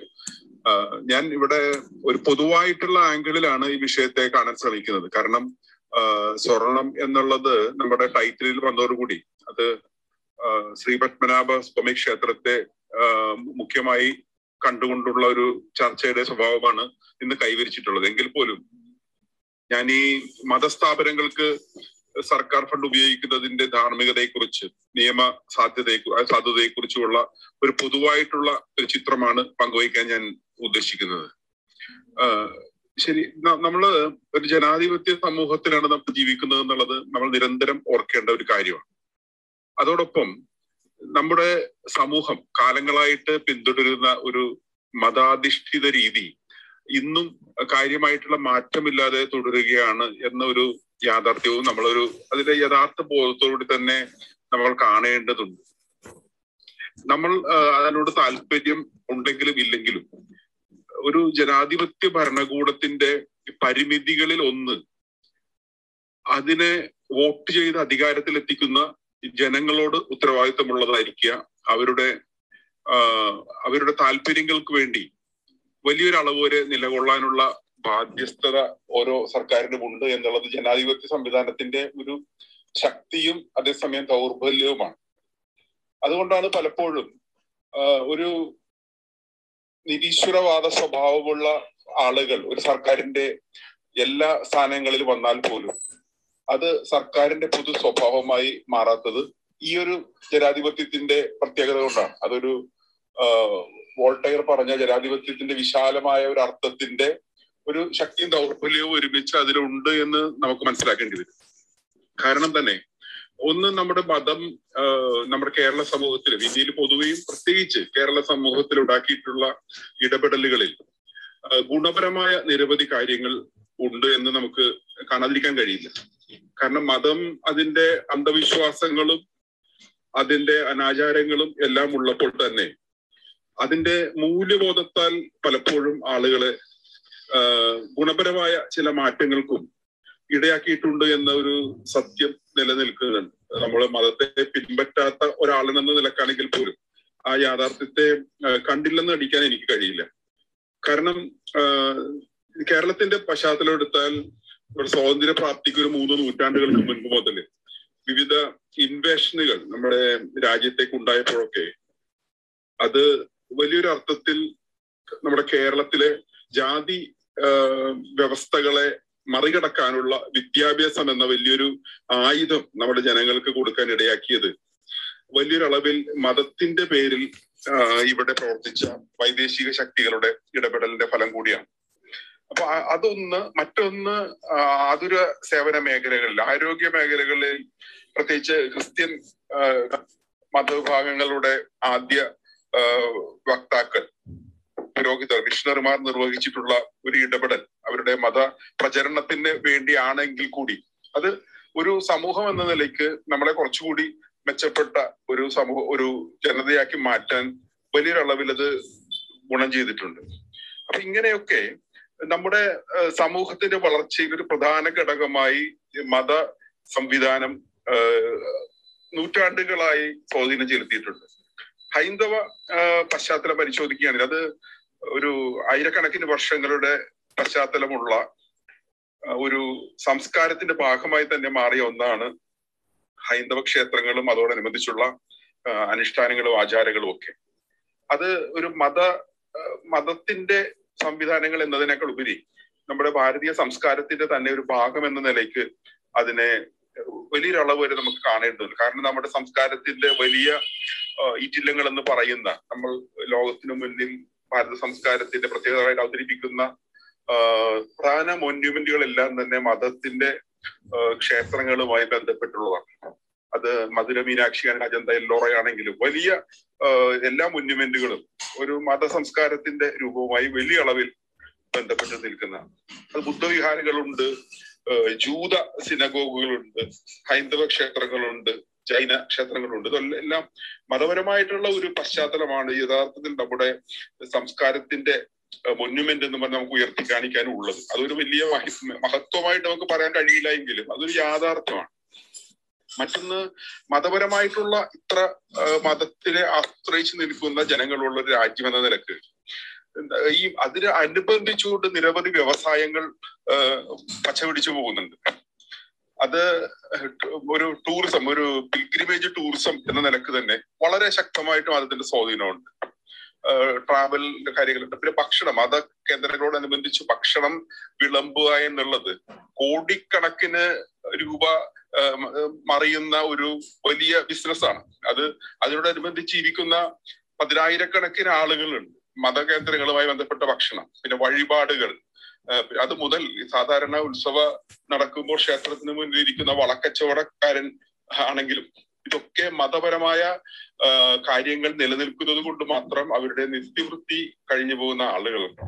അതിൽ പലരും വിശ്വാസികളല്ലായിരിക്കും. പ്രത്യേകിച്ച് ഞാനൊരു കലാ സാംസ്കാരിക മേഖലയിൽ പ്രധാനമായിട്ടും പ്രവർത്തിക്കുന്ന ആളാണ്. എനിക്കറിയാവുന്നത് ധാരാളം മേളക്കാർ, ധാരാളം നാടക കലാകാരന്മാരൊക്കെ അവര് വിശ്വാസികളല്ല എങ്കിൽ പോലും പലരും നിരീശ്വരവാദ പ്രസ്ഥാനങ്ങളോട് ചേർന്ന് നിൽക്കുന്ന ആളുകളാണെങ്കിൽ പോലും അവരുടെ ഉപജീവനത്തിന് പ്രധാനമായിട്ടും സാധ്യമാകുന്നത് ഈ മതപരമായ സംവിധാനങ്ങളുടെ ഉത്സവങ്ങളാണ്. ഉത്സവ പറമ്പുകളിലാണ് കലാകാരന്മാർക്ക് ഏറ്റവും കൂടുതൽ അവസരങ്ങൾ ഉണ്ടാകുന്നത്. അത് നമ്മുടെ സമൂഹം രൂപപ്പെടുത്തിയിട്ടുള്ള ഒരു സാഹചര്യമാണ്. അപ്പൊ ഒരു കലാകാരൻ എന്നുള്ള നിലക്ക് മതപരമായ വിശ്വാസങ്ങളോട് യോജിപ്പില്ല എങ്കിൽ കൂടി മതപരമായ ആചാരങ്ങളും ഉത്സവങ്ങളും തുടരേണ്ടത് അവരുടെ നിത്യവൃത്തിക്ക് വളരെ ആവശ്യമാണെന്ന് കരുതുന്ന ധാരാളം ആളുകളുണ്ട്. അതുപോലെ എനിക്ക് വ്യക്തിപരമായിട്ട് അറിയാവുന്ന ചില കാസറ്റ് ഉൽപ്പാദിപ്പിക്കുന്ന ആളുകൾ, കാസറ്റിന്റെ സമയത്ത് ശബരിമല സീസണെ മാത്രം ആശ്രയിച്ച് അവരുടെ വ്യവസായം രൂപപ്പെടുത്തിയിട്ടുള്ള ആളുകളുണ്ട്. അപ്പൊ ഇങ്ങനെ പറയുമ്പോൾ നമ്മൾ മനസ്സിലാക്കേണ്ട ഒരു കാര്യം, ഈ സ്വർണത്തിന് മുകളിലിരിക്കുന്ന ദൈവം എന്ന് നമ്മൾ പറയുമ്പോൾ അതോടൊപ്പം പട്ടിണിയും പരിവട്ടത്തിന് മുകളിലിരിക്കുന്ന ദൈവവും ഉണ്ട് എന്നുള്ളതാണ്.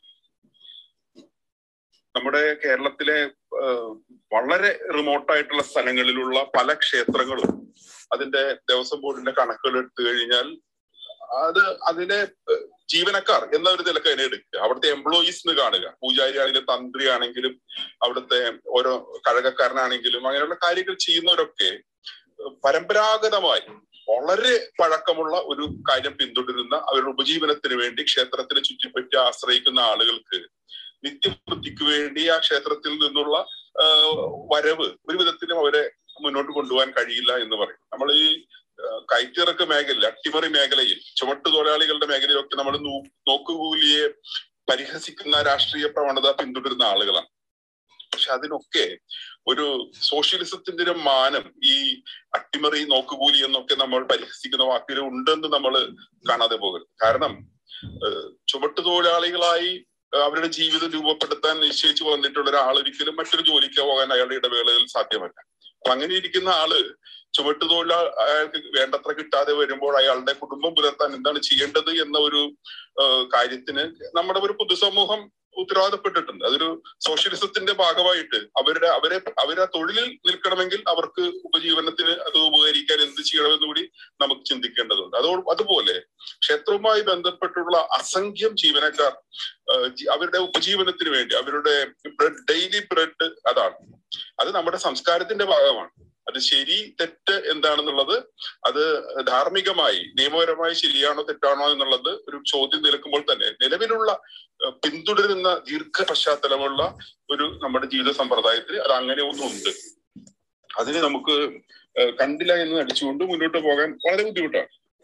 മറ്റൊന്ന് എനിക്ക് പറയാനുള്ളത്, മനുഷ്യൻ ആനന്ദം ആഗ്രഹിക്കുന്ന ഒരു ജീവിയാണല്ലോ. എപ്പോഴും ആനന്ദം നമുക്ക് ജീവിതത്തിൽ മുന്നോട്ട് കൊണ്ടുപോകാൻ നമുക്ക് ആവശ്യമാണ്. നമ്മുടെ ഇന്ത്യൻ സാഹചര്യങ്ങളിൽ ഏറ്റവും കൂടുതൽ അവന്റെ മനസ്സിന് സന്തോഷം നൽകുന്ന ആഘോഷങ്ങൾ, ഹാപ്പനിങ്സ് കാര്യങ്ങൾ സംഭവിക്കുന്നത് മതങ്ങളോടനുബന്ധിച്ചാണ്. വലിയ ഉത്സവങ്ങൾ, ഇപ്പൊ ദീപാവലിയാകാം, ഹോളിയാകാം, കേരളത്തിലാണെങ്കിലും ഓണമാകാം, ക്രിസ്മസ് ആകാം, ഇതൊക്കെ ആണെങ്കിലും മുഹറമാകാം, അങ്ങനെയുള്ള ആഘോഷങ്ങൾ മതങ്ങളുമായി ബന്ധപ്പെട്ടുള്ള ആഘോഷമാണ് മനുഷ്യന് ഉല്ലസിക്കാൻ, സന്തോഷിക്കാൻ അവസരം കൊടുക്കുന്നത്. മറ്റൊന്ന്, ആളുകളെ കൂടിച്ചേരാൻ അവസരം കൊടുക്കുന്നതും ഇടങ്ങൾ മതങ്ങളോട് ബന്ധപ്പെട്ടാണ് നമ്മൾ രൂപപ്പെട്ടത്. അത് ശരിയല്ല എന്ന് കരുതുന്ന ഒരാളാണ് ഞാൻ. എങ്കിൽ പോലും അതൊരു യാഥാർത്ഥ്യമാണ്. കാരണം ഇടങ്ങൾ മനുഷ്യന് വേണം, കൂടിച്ചേരാൻ ഇടങ്ങൾ വേണം. എത്ര കാലം നമുക്ക് റെസ്റ്റോറന്റ് ഒരു ഇടമാക്കാൻ പറ്റും? അപ്പൊ മതങ്ങൾ വലിയൊരു ഇടം കൊടുക്കുന്നുണ്ട്. ആളുകൾക്ക് കൂടാനുള്ള സ്ഥലങ്ങൾ അവർ കാലങ്ങളായിട്ട് സമാഹരിച്ചു വെച്ചിട്ടുണ്ട്. നമ്മൾ യുക്തിവാദ രീതിയിൽ ചിന്തിക്കുന്ന നമുക്ക് ജനങ്ങൾക്ക് ഒരുമിക്കാനും ആഘോഷങ്ങൾ നടത്താനും ഉല്ലസിക്കാനുമുള്ള ഇടങ്ങൾ രൂപപ്പെടുത്താൻ നമുക്ക് പലപ്പോഴും കഴിയുന്നില്ല. ആ വഴിക്ക് നമുക്ക് ചിന്തിക്കാനും സാധിക്കുന്നില്ല. ശരിക്കും യൂറോപ്യൻ സമൂഹം ഈ കാര്യത്തിൽ വളരെയധികം മുൻപോട്ട് പോയിട്ടുണ്ട്.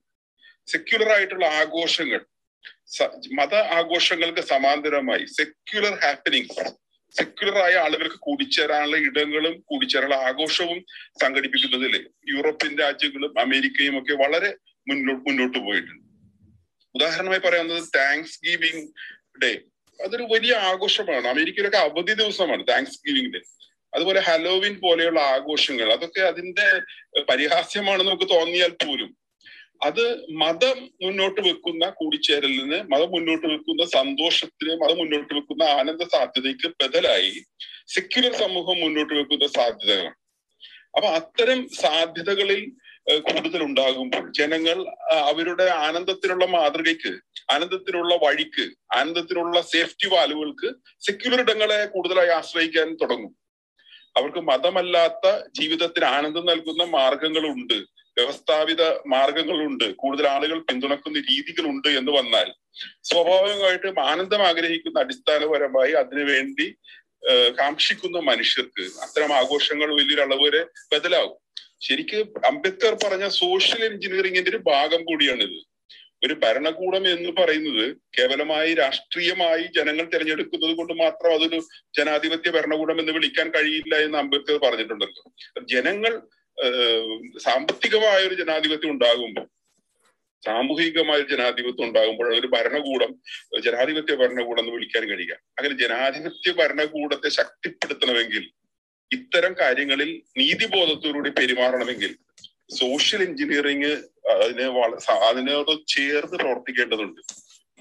ജനങ്ങളാണ് ഭരണകൂടത്തെ ശക്തിപ്പെടുത്തേണ്ടത്. വോട്ട് ചെയ്ത ജനങ്ങളോട്, അതും 90%, മതവിശ്വാസത്തിൽ നിമഗ്നരായ ജനങ്ങൾ വോട്ട് ചെയ്ത് വിജയിപ്പിച്ചൊരു ഭരണകൂടത്തിന് മതപരമായി ജനങ്ങളുടെ ആവശ്യങ്ങളോട്, അവരുടെ എസ്റ്റാബ്ലിഷ്മെന്റുകളോട് നീതി പുലർത്തുന്നവരായിരിക്കണം, അവരുടെ എസ്റ്റാബ്ലിഷ്മെന്റുകളെ നന്നായിട്ട് നോക്കി നടത്തുന്നവരായിരിക്കണം എന്ന് വോട്ടർമാരായ 90%-ലധികം മതവിശ്വാസികൾ ആഗ്രഹിച്ച് ഭരണത്തേറ്റുന്ന ഒരു ഭരണകൂടത്തിന് അവരെ വോട്ട് ചെയ്ത ജനങ്ങളുടെ പ്രത്യാശയ്ക്ക് വിരുദ്ധമായി പ്രവർത്തിക്കുന്നതിൽ വളരെയധികം പരിമിതികളുണ്ട്.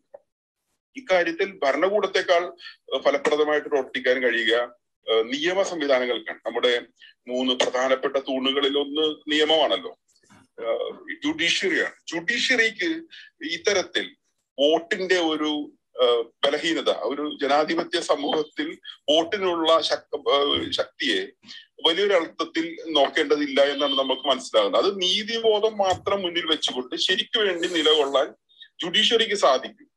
അതുകൊണ്ട് തന്നെ നിയമപരമായിട്ട് രീതിയിൽ അങ്ങനെയാണല്ലോ നമുക്ക് ഈ സ്വവർഗ ലൈംഗികതയൊക്കെ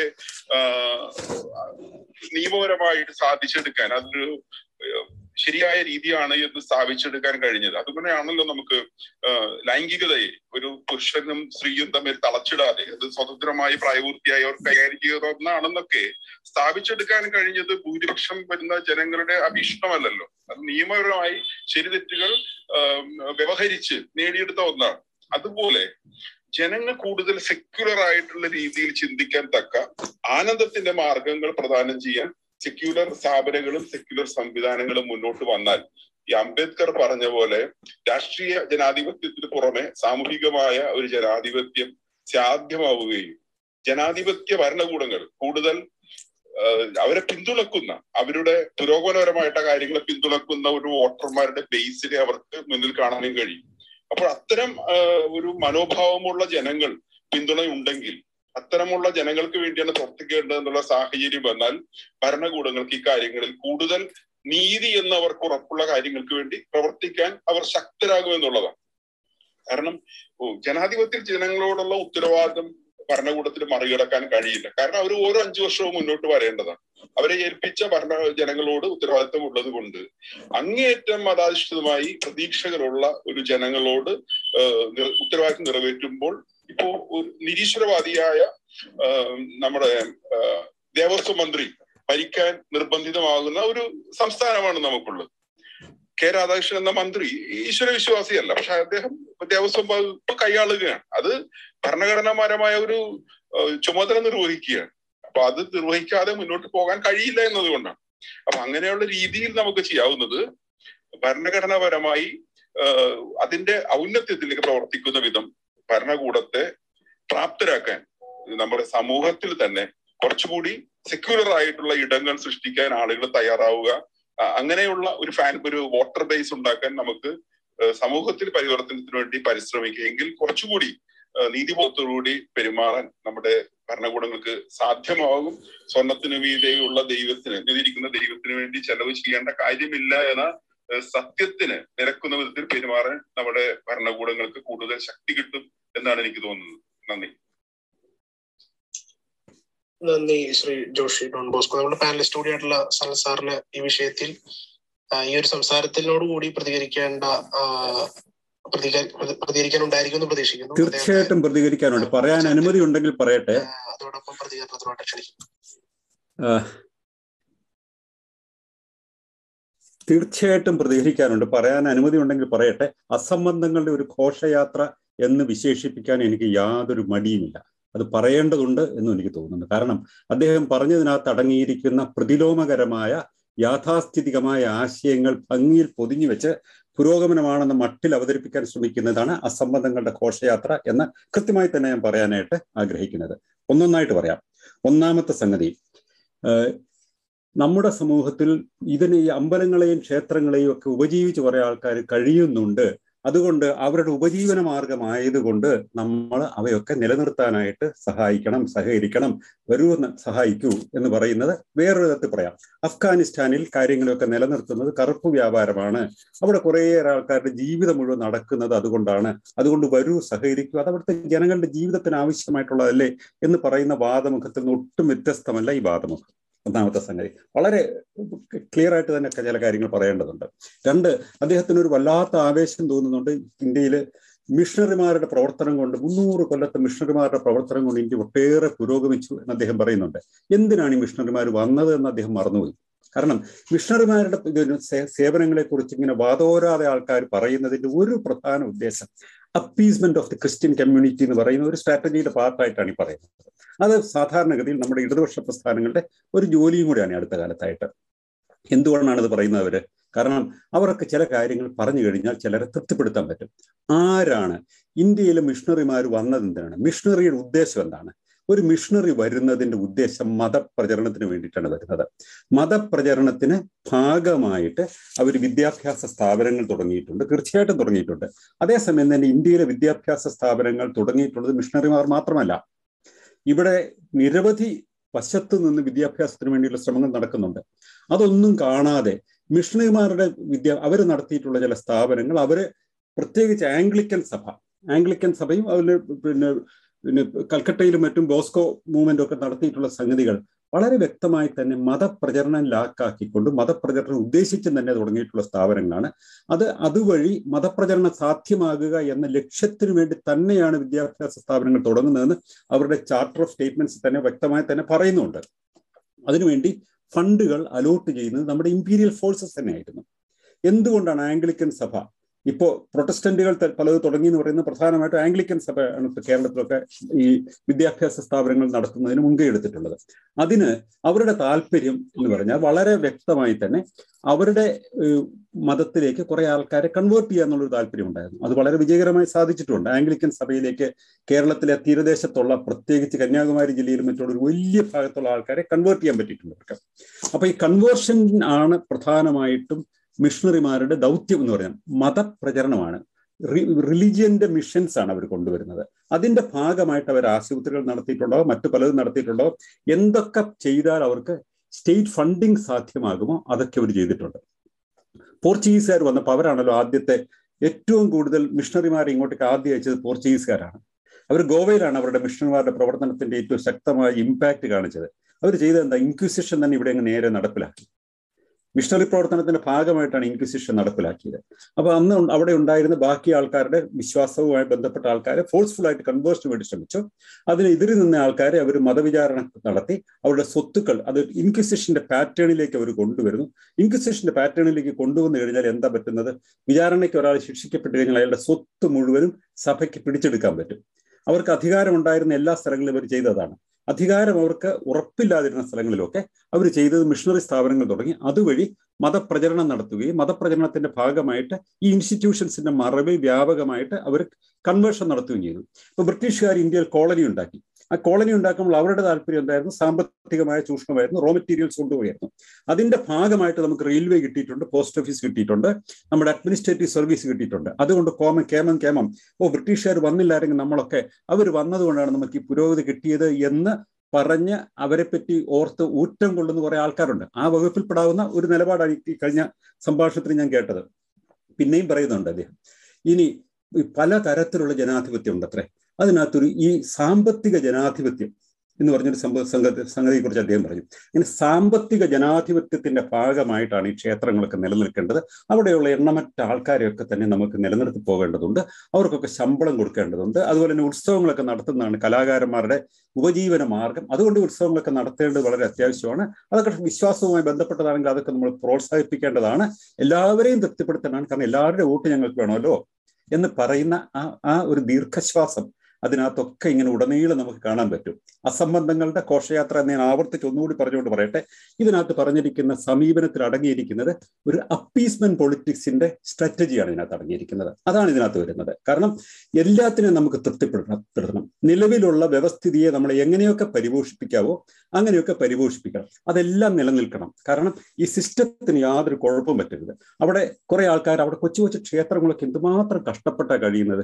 അയ്യോ, അവർക്ക് നിത്യചെലവിന് പോലും ബുദ്ധിമുട്ടുണ്ട്. അതുകൊണ്ട് ഇതൊക്കെ ഉണ്ടായില്ലെങ്കിൽ അവർക്ക് ബുദ്ധിമുട്ടി പോവില്ലേ? അതുകൊണ്ട് ഈ ക്ഷേത്രങ്ങളൊക്കെ നിലനിർത്തണം. അങ്ങനെയാണെങ്കിലേ നമ്മുടെ സമൂഹത്തിൽ നമുക്ക് ഒരു ഒരു ഒരു ഡെമോക്രാറ്റിക് ഡിസ്ട്രിബ്യൂഷൻ ഓഫ് ഐഡിയാസ് ഉണ്ടാവുകയുള്ളൂ, സാമ്പത്തികമായ ജനാധിപത്യം ഉണ്ടാവുകയുള്ളൂ, അത് ജസ്റ്റിസിന്റെ ഒരു ഡിസ്ട്രിബ്യൂഷൻ അങ്ങനെ ഉണ്ടാവുകയുള്ളൂ എന്നൊക്കെ നമ്മൾ പറഞ്ഞു കഴിഞ്ഞാൽ ലോകത്തിൽ ഒരു സ്ഥലത്തും ഒരു പുരോഗതി ഉണ്ടാവില്ല. അദ്ദേഹം പറഞ്ഞപ്പോൾ വേറൊന്ന് പറഞ്ഞു, യൂറോപ്പിൽ മാറ്റങ്ങൾ ഉണ്ടായത് സെക്കുലർ ഫെസ്റ്റിവൽസ് ഉണ്ടായതുകൊണ്ടാണ് എന്നും മറ്റും പറഞ്ഞു കേട്ടു. അങ്ങനെയൊന്നും അല്ല ഇവിടെ ഉണ്ടായത്. യൂറോപ്പിൽ മാറ്റങ്ങൾ ഉണ്ടായതിന് 2-3 വഴികളുണ്ടായിരുന്നു. ഒന്ന്, അതിശക്തമായ മതനിഷേധ പ്രസ്ഥാനം ഉണ്ടായിരുന്നു. ഈ പറയുന്ന പൗരോഹിത്യത്തെ നിങ്ങളൊക്കെ താലോലിക്കാൻ ശ്രമിക്കുന്ന, അല്ലെങ്കിൽ അതിനെ തഴുകിയിട്ട് സമാധാനം കണ്ടെത്തി അവരെ സമാശ്വസിപ്പിക്കാൻ ശ്രമിക്കുന്ന ഈ പൗരോഹിത്യവും വിശ്വാസങ്ങളും ഈ പറയുന്ന സംഹിതകളെയൊക്കെ ശക്തമായി നിഷേധിക്കുന്ന പ്രസ്ഥാനങ്ങളുടെ വളർച്ച കൊണ്ടാണ് യൂറോപ്പിലെ പ്രബലമായ മേഖലകളിലൊക്കെ മതത്തിന്റെ അടിത്തറ തകർന്നത്. പ്രധാനമായിട്ടും ബ്രിട്ടനിലും ഫ്രാൻസിലും ജർമ്മനിയിലും ഒക്കെ മതം തകർന്നത്, സ്പെയിനിൽ ഉൾപ്പെടെ മതം തകർന്നത് അതിശക്തമായ മതനിഷേധ പ്രസ്ഥാനത്തിന്റെ മുന്നേറ്റം കൊണ്ടാണ്. ഇപ്പോൾ ഉദാഹരണത്തിന് ഇടതുപക്ഷ പ്രസ്ഥാനക്കാർ ബൂർഷ്വാ വിപ്ലവം എന്ന് പറയുന്ന ഫ്രഞ്ച് വിപ്ലവം ലോക ചരിത്രത്തെ, യൂറോപ്പിന്റെ മുഖച്ഛായ മുഴുവൻ മാറ്റിയത്, മതത്തിന്റെ അസ്ഥിവാരം തകർത്തത് ഫ്രഞ്ച് വിപ്ലവമാണ്. അത് മതത്തെ തഴുകിയും താലോലിച്ചും പകരം വേറെ സെക്കുലർ ഉത്സവം ഉണ്ടാക്കിയിട്ടൊന്നുമല്ല നടന്നത്. പുരോഹിതന്മാരെ പിടികൂടിയിട്ട് അധികാരത്തിൽ നിന്ന് മാറ്റുകയും പള്ളിമേടകൾക്ക് കൊടുത്തിരുന്ന പണമെല്ലാം കൊടുത്തിരുന്ന രീതിയൊക്കെ അവസാനിപ്പിക്കുകയും ഒരു ജനാധിപത്യ റിപ്പബ്ലിക് എസ്റ്റാബ്ലിഷ് ചെയ്യുകയും ചെയ്യുക എന്ന് പറയുന്ന ധീരമായ ഒരു നിലപാട് കൊണ്ടാണ് ഫ്രഞ്ച് സെക്കുലറിസം ലോകത്തിന് തന്നെ മാതൃകയായി ഒരു സെക്കുലർ മോഡലായിട്ട് വളർന്നു വന്നത്. അത് മതത്തെ നിരാകരിച്ചുകൊണ്ട്, മതത്തെ തിരസ്കരിച്ചുകൊണ്ട്, മതത്തിന്റെ കാര്യം മതം നോക്കണം, അത് ഞങ്ങളുടെ ടാക്സ് മണി എടുത്ത് കൊടുക്കാൻ അനുവദിക്കുകയില്ല എന്ന് പറയുന്ന ഒരു ജനസമൂഹം 1800-കൾ അവിടെ ഉണ്ടായതുകൊണ്ടാണ് ആ മാറ്റം ഉണ്ടായത്. 1700-കൾ ഉണ്ടായതുകൊണ്ടാണ് അവിടെ മാറ്റം ഉണ്ടായത്. അപ്പൊ ആ മാറ്റത്തിന്റെ ചുക്കാൻ പിടിച്ച പ്രസ്ഥാനമാണ് ദി എൻലൈറ്റൻമെന്റ് മൂവ്മെന്റ് എന്ന് പറയുന്നത്. അത് ശാസ്ത്രബോധത്തിന്റെ വികാസത്തോടു കൂടി വളർന്നു വന്ന ആ എൻലൈറ്റൻമെന്റ് മൂവ്മെന്റ് ആണ് നമ്മൾ മലയാളത്തിൽ പറഞ്ഞു കഴിഞ്ഞാൽ ജ്ഞാനോദയ പ്രസ്ഥാനം. 1700-കളിൽ അതിന്റെ പൂർണ്ണത കൈവരിക്കുന്ന ജ്ഞാനോദയ പ്രസ്ഥാനമാണ് യൂറോപ്പിന്റെ മുഖച്ഛായ മാറ്റിയത്. അത് സെക്കുലർ ഉത്സവങ്ങൾ ഉണ്ടാക്കിയിട്ട് ഹലോവിൻ നടത്തിയിട്ടൊന്നുമല്ല. അത് ഇന്നിപ്പോ യൂറോപ്പിൽ തന്നെയുള്ള പൊതുവായ സ്ഥിതി, പഴയ ഉത്സവങ്ങളും മതസ്ഥാപനങ്ങളും മതത്തിന്റെ ചിഹ്നങ്ങളൊക്കെ തന്നെ അപ്രത്യക്ഷമായി കഴിഞ്ഞു. ഉദാഹരണത്തിന് വാഴ്ത്തിപ്പാടുന്ന ക്രിസ്മസ് യൂറോപ്പിൽ ഒരാൾക്ക് പോലും അത് ക്രിസ്തുവുമായി ബന്ധപ്പെട്ട ഒരു ഐതിഹ്യം അതിനകത്ത് ഉണ്ടെന്ന് പോലും ബഹുഭൂരിപക്ഷം ആൾക്കാർക്ക് അറിയില്ല. അത് സാന്താക്ലോസിന്റെ ഫെസ്റ്റിവലായിട്ടാണ് ആൾക്കാർ അറിയുന്നത്. കാരണം ഇറ്റ് ഹാസ് ചേഞ്ച്. അത് ആ ട്രാൻസ്ഫോർമേഷൻ സാധ്യമായത് ഒരു മതാതീതമായ ഒരു അന്തരീക്ഷം വളർന്നു വരുന്നത് വഴി, ഇതിനെ നിരാകരിക്കുക എന്ന് പറയുന്ന ഒരു സമീപനം വളർന്നു വന്നു. മതത്തിന് വെളിയിലേക്ക് ആൾക്കാർ കടന്നു വരാൻ തുടങ്ങുകയും ഇതിനെ ഡിനൗൺസ് ചെയ്യുകയും ചെയ്തുകൊണ്ടാണ് ആ മാറ്റം ഉണ്ടായത്. അതല്ലാതെ ഇതിനെയൊക്കെ തഴുകി താലോലിച്ച് നിങ്ങളൊക്കെ നിലനിന്നോളൂ കേട്ടോ എന്ന് പറഞ്ഞ് തഴുകി താലോലിച്ചോണ്ടല്ല വരുന്നത്. അങ്ങനെയാണ് യൂറോപ്പിൽ ഉണ്ടായിട്ടുള്ളത് എന്ന് പറയുന്നത് യഥാർത്ഥത്തിൽ എങ്ങനെ ഒരു മോഡലാണ് നമ്മൾ ആഗ്രഹിക്കുന്നത് എന്നതിന് നമ്മൾ ആഗ്രഹിക്കുന്ന ഒരു മോഡൽ മുന്നിൽ വെച്ചുകൊണ്ട് അങ്ങനെയാണ് മറ്റുള്ളിടത്ത് ഉണ്ടായത് നമ്മൾ പറയുകയാണ്. എവിഡൻസ് ബേസ്ഡ് അല്ല പറയുന്നത്. പറയുന്നത് നമ്മുടെ വ്യാമോഹം, നമ്മുടെ മോഹ കഥകളാണ് നമ്മൾ ഈ പറയുന്നത്. അങ്ങനെയല്ല യൂറോപ്പിൽ മാറ്റം ഉണ്ടായത്. യൂറോപ്പിലെ മാറ്റത്തിന്റെ പ്രധാന നാന്ദി എന്ന് പറയുന്നത്, തുടക്കം കുറിച്ചത് ഫ്രഞ്ച് വിപ്ലവമാണ്. ആ ഫ്രഞ്ച് വിപ്ലവത്തിന്റെ പശ്ചാത്തലമായിട്ട് തോമസ് പെയിനും വോൾട്ടയറും റൂസോവും ഒക്കെ ഉയർത്തിയ മതനിഷേധ പ്രസ്ഥാനത്തിന്റെ ശക്തി കൊണ്ടാണ് മാറ്റം ഉണ്ടാവുന്നത്. അവിടെയൊക്കെ തന്നെ ഇന്ന് നമ്മുടെ നാട്ടിൽ നടക്കേണ്ട ഒരു സംഗതിയുണ്ട്. ഈ മതസ്ഥാപനങ്ങളിൽ അടിഞ്ഞുകൂടിയിരിക്കുന്ന വൻ സ്വത്തുക്കൾ, ഡെറ്റ് മണി, നിയമങ്ങൾ തന്നെ മാറ്റേണ്ട സംഗതിയാണ്. തിരുവനന്തപുരത്ത് മാത്രമല്ല, തിരുപ്പതിയിലാണെങ്കിലും മറ്റ് നിരവധി ക്ഷേത്രങ്ങളാണെങ്കിലും ഒരുപാട് പണം അവിടെ അടിഞ്ഞുകൂടി കിടപ്പുണ്ട്. ഈ പണം ഒക്കെ തന്നെ അതിനെ ബേസ് ചെയ്തുകൊണ്ട് അത് ഒരു ഡിപ്പോസിറ്റ് ആയിട്ട് സ്വീകരിച്ചുകൊണ്ട് അത് ഇൻവെസ്റ്റ് ചെയ്യാൻ ഇവർ നിർബന്ധിക്കുക എന്ന് പറയുന്ന ഒരു പ്രക്രിയ കൊണ്ട് നടക്കണം. അത് ചെയ്യുമ്പോൾ അവർക്ക് വേദനിക്കുമോ എന്ന് തോന്നിയിട്ട് 10 വോട്ട് പോകുമോ എന്ന് പറയുന്ന തരത്തിലുള്ള സമീപനമുള്ള ആൾക്കാർക്കൊന്നും മാറ്റാൻ പറ്റുകയില്ല.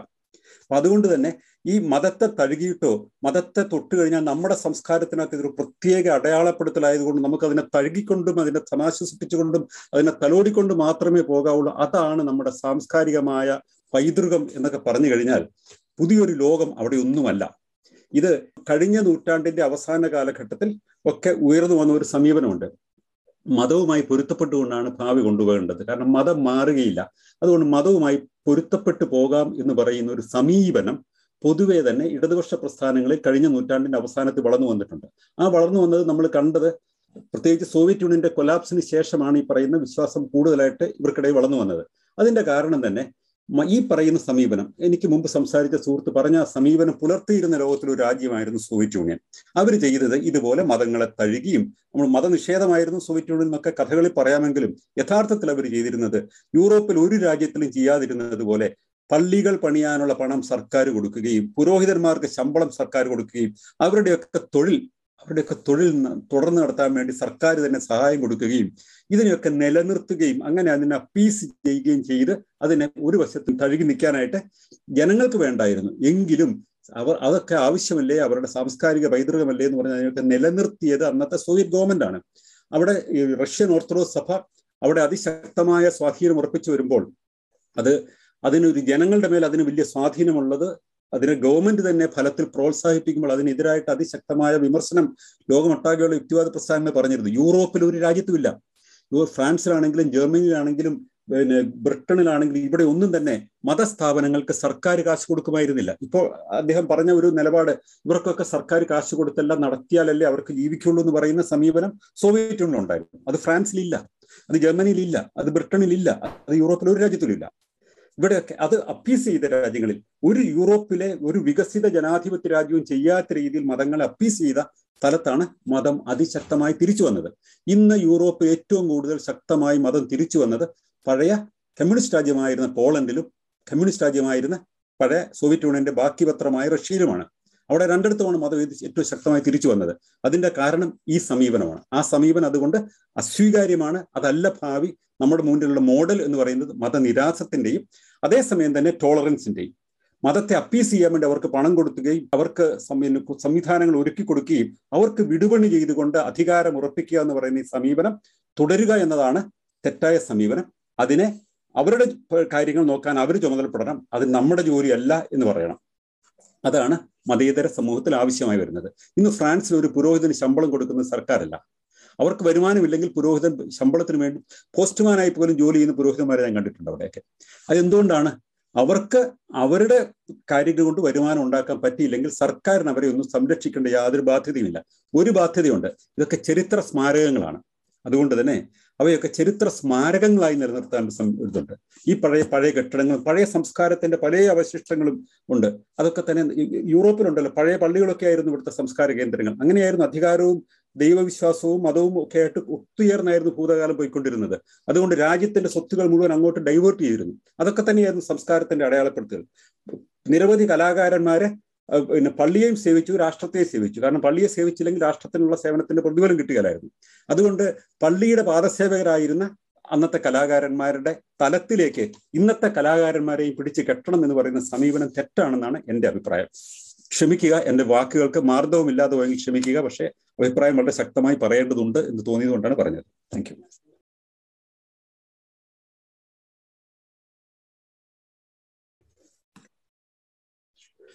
നന്ദി Shri Sanal sir.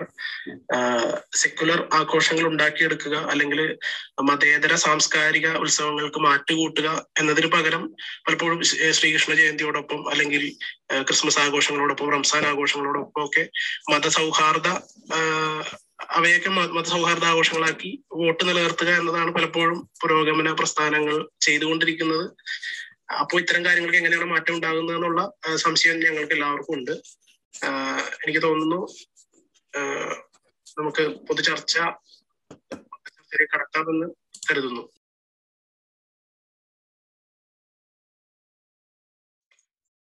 Good evening. Thank you Sanal sir. വളരെ നന്നായിട്ട് വിഷയത്തെ കുറിച്ച് പറഞ്ഞു.